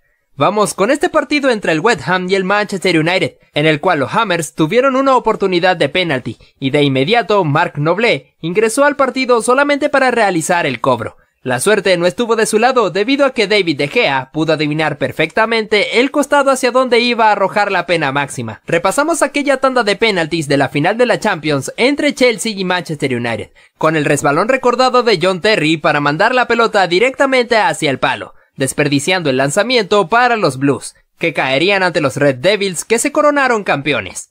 Se puede ver cómo los futbolistas del Manchester City cometieron un gol en contra bastante tonto. Luego de la excelente volada de Henderson para sacar el tiro, como consecuencia hubo un centro donde un jugador le mete el pie a la esférica para que se desviara impactando en el rostro de John Stones y terminara en propia puerta. Seguimos con lo que ocurrió de manera impactante en este partido entre Villarreal y Atlético de Madrid, con el gol en contra en el último minuto de Aissa Mandi, que intentó retroceder la pelota de cabeza para su portero Jerónimo Rulli. Pero lo que no sabía era que iba a cometer un gol en contra para que Unai Emery se molestara mucho.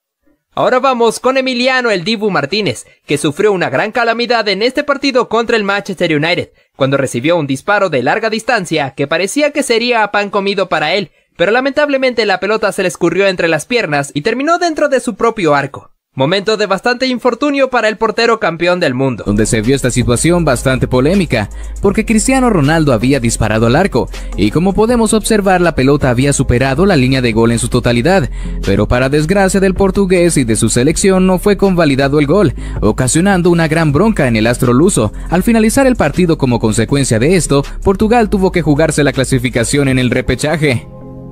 Ojito con este futbolista que había realizado un excelente gol de chilena, pero para desgracia suya fue anulado por una previa posición adelantada. Este futbolista tampoco tuvo suerte. Al querer cobrar el penalti se terminó resbalando, justamente en el punto penal, desperdiciando a la clara chance de anotar el gol. ¿Esto es real? En esta jugada se puede apreciar cómo en el centro el delantero había definido, pero la pelota impactó en el travesaño, y no una vez sino 2 veces consecutivas tras picar en el suelo. No fue gol de milagro, ¡qué mala suerte! Continuamos con este momento desafortunado para los jugadores del Tottenham, donde en un centro que quiso despejar uno de los futbolistas con la cabeza, le termina rebotando la pelota a uno de sus compañeros, para que lamentablemente ingresara a propia meta. ¡Era un golazo! Este futbolista del Paris Saint-Germain había realizado una excelente corrida pasando entre varios jugadores pisando el área, y luego de picar la pelota por encima del guardameta, uno de los defensas la sacó sobre la línea de gol. ¿Qué fue lo que hiciste, Choupo-Moting? El delantero camerunés literalmente sacó la pelota de la línea de gol cuando uno de sus compañeros le había picado y que tranquilamente iba a ingresar al arco. Le terminó sacando el gol a su compañero.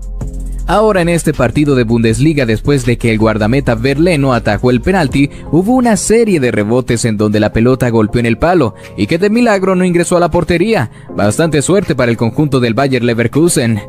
Y si de excesos de suerte hablamos, tenemos a este guardameta, que al momento de recibir el disparo la pelota impacta primero en el travesaño, luego en un palo y finalmente en el otro para que milagrosamente no ingresara a la meta. Ahora te mostramos este segmento donde en un disparo potente que se estrelló en el travesaño de Joe Hart, el inglés al momento de querer salir rápido con el saque de meta, se puso a decirle a los recogepelotas que le pasara una pelota rápidamente, pero al ver que ellos hicieron caso omiso se desesperó lanzando algunos insultos. Mira qué formidable remate sacó este jugador, pero desgraciadamente para él y para su equipo la esférica rebotó en el travesaño y luego en uno de los palos. Después de esto uno de los defensas logró despejarla, pero por poco esa pelota no ingresó al arco. Y si hablamos de mala suerte, tampoco podremos dejar atrás a este jugador, que cometió una falta y el árbitro procedió a amonestarlo, pero este sin intención alguna le derribó la cartulina al juez provocando la molestia de este y que lo terminará expulsando. Ahora en este clip te enseñamos en esta situación vivida en un partido de Premier League, en donde en un disparo que realizó el futbolista del Arsenal, uno de sus compañeros que estaba situado en el arco le terminó tapando el remate. ¡Qué mala suerte! Lamentablemente Iván Perisic tampoco quedaría atrás, debido a esta jugada que crearía el futbolista croata sacando un disparo potente que golpearía en los 3 palos consecutivamente, y finalmente saliendo afuera. No fue gol de milagro. Hablamos de este momento lamentable de describir, debido a que en un disparo que el guardameta salva grandemente, el defensor al querer regresarle la pelota con el pecho no se percató de que el guardameta aún sigue en el suelo, y la esférica ingresó lentamente a su propia meta, un gol en contra bastante increíble, donde se vio esta situación bastante polémica, porque Cristiano Ronaldo había disparado al arco, y como podemos observar la pelota había superado la línea de gol en su totalidad, pero para desgracia del portugués y de su selección no fue convalidado el gol, ocasionando una gran bronca en el astro luso. Al finalizar el partido como consecuencia de esto, Portugal tuvo que jugarse la clasificación en el repechaje. Ojito con este futbolista que había realizado un excelente gol de chilena, pero para desgracia suya fue anulado por una previa posición adelantada. Este futbolista tampoco tuvo suerte, al querer cobrar el penalti se terminó resbalando, justamente en el punto penal, desperdiciando a la clara chance de anotar el gol. ¿Esto es real? En esta jugada se puede apreciar cómo en el centro el delantero había definido pero la pelota impactó en el travesaño, y no una vez sino 2 veces consecutivas tras picar en el suelo. No fue gol de milagro, ¡qué mala suerte! Continuamos con este momento desafortunado para los jugadores del Tottenham, donde en un centro que quiso despejar uno de los futbolistas con la cabeza, le termina rebotando la pelota a uno de sus compañeros, para que lamentablemente ingresara a propia meta. ¡Era un golazo! Este futbolista del Paris Saint-Germain había realizado una excelente corrida pasando entre varios jugadores pisando el área, y luego de picar la pelota por encima del guardameta, uno de los defensas la sacó sobre la línea de gol. ¿Qué fue lo que hiciste, Choupo-Moting? El delantero camerunés literalmente sacó la pelota de la línea de gol cuando uno de sus compañeros le había picado y que tranquilamente iba a ingresar al arco. Le terminó sacando el gol a su compañero. Ahora en este partido de Bundesliga, después de que el guardameta Verleno atajó el penalti, hubo una serie de rebotes en donde la pelota golpeó en el palo y que de milagro no ingresó a la portería. Bastante suerte para el conjunto del Bayer Leverkusen. Y si de excesos de suerte hablamos, tenemos a este guardameta, que al momento de recibir el disparo la pelota impacta primero en el travesaño, luego en un palo y finalmente en el otro para que milagrosamente no ingresara a la meta. Ahora te mostramos este segmento donde en un disparo potente que se estrelló en el travesaño de Joe Hart, el inglés al momento de querer salir rápido con el saque de meta, se puso a decirle a los recogepelotas que le pasara una pelota rápidamente, pero al ver que ellos hicieron caso omiso se desesperó lanzando algunos insultos. Mira qué formidable remate sacó este jugador, pero desgraciadamente para él y para su equipo la esférica rebotó en el travesaño y luego en uno de los palos. Después de esto uno de los defensas logró despejarla, pero por poco esa pelota no ingresó al arco. Y si hablamos de mala suerte, tampoco podremos dejar atrás a este jugador, que cometió una falta y el árbitro procedió a amonestarlo, pero este sin intención alguna le derribó la cartulina al juez provocando la molestia de este, y que lo terminará expulsando. Ahora en este clip te enseñamos en esta situación vivida en un partido de Premier League, en donde en un disparo que realizó el futbolista del Arsenal, uno de sus compañeros que estaba situado en el arco le terminó tapando el remate. ¡Qué mala suerte! Lamentablemente Ivan Perisic tampoco quedaría atrás, debido a esta jugada que crearía el futbolista croata sacando un disparo potente que golpearía en los 3 palos consecutivamente, y finalmente saliendo afuera. No fue gol de milagro. Hablamos de este momento lamentable de describir, debido a que en un disparo que el guardameta salva grandemente, el defensor al querer regresarle la pelota con el pecho no se percató de que el guardameta aún sigue en el suelo, y la esférica ingresó lentamente a su propia meta, un gol en contra bastante increíble. Lo llaman el señor desafortunado. Este jugador desgraciadamente no pudo hacer nada ante esta situación que le tocó vivir. En un córner uno de sus compañeros intentó despejar la pelota, pero al hacerlo le rebotó en el rostro a él, ingresando tontamente al arco. Y ni hablar de este guardameta, nada más fíjate cómo va al querer atenazar la pelota con sus manos, termina haciendo horriblemente dejándola viva para que un delantero rival la tomara y asistiera al otro para anotar un gol muy fácil. El recurso que utilizó este futbolista fue bastante extraño, pero para suerte suya pudo anotar el gol. Podemos ver cómo al caerse termina elevando la pelota con sus piernas, haciendo que ésta se metiera al arco como si estuviera pidiendo permiso.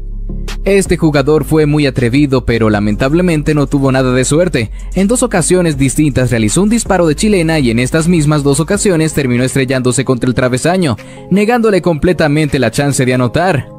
La infortuna del uno significa la suerte del otro. Este es un claro ejemplo. En un partido de Premier League entre el Manchester United y el West Ham se indicó penalti para el conjunto Hammer. El encargado de patearlo sería Mark Noble, que recién había ingresado de cambio, pero que lamentablemente se encontraría con una inmensa muralla de David De Gea, que le tapó el remate.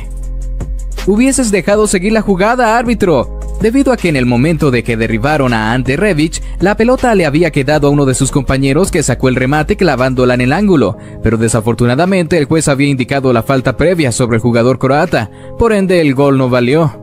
Mala suerte para Cristiano Ronaldo en esta situación, donde realizó una muy buena chilena que impactaría en el travesaño, y en donde podemos ver claramente que la esférica había ingresado a la meta, pero injustamente la anotación no fue convalidada. En este caso el guardameta tuvo muchísima suerte, debido a que el disparo ejecutado del punto penalti la pelota primero rebota en el travesaño, y luego en el segundo remate del ejecutador la esférica dio en el taco del guardameta, cuando este estaba de espalda. Continuamos con este clip, en donde el futbolista Arjen Robben sacó este buen disparo de tiro libre que pegó en el travesaño, y en el rebote su compañero al cabecear hizo que la pelota nuevamente impactara ahí, desperdiciando una chance clara de gol debido a la mala suerte de estos jugadores.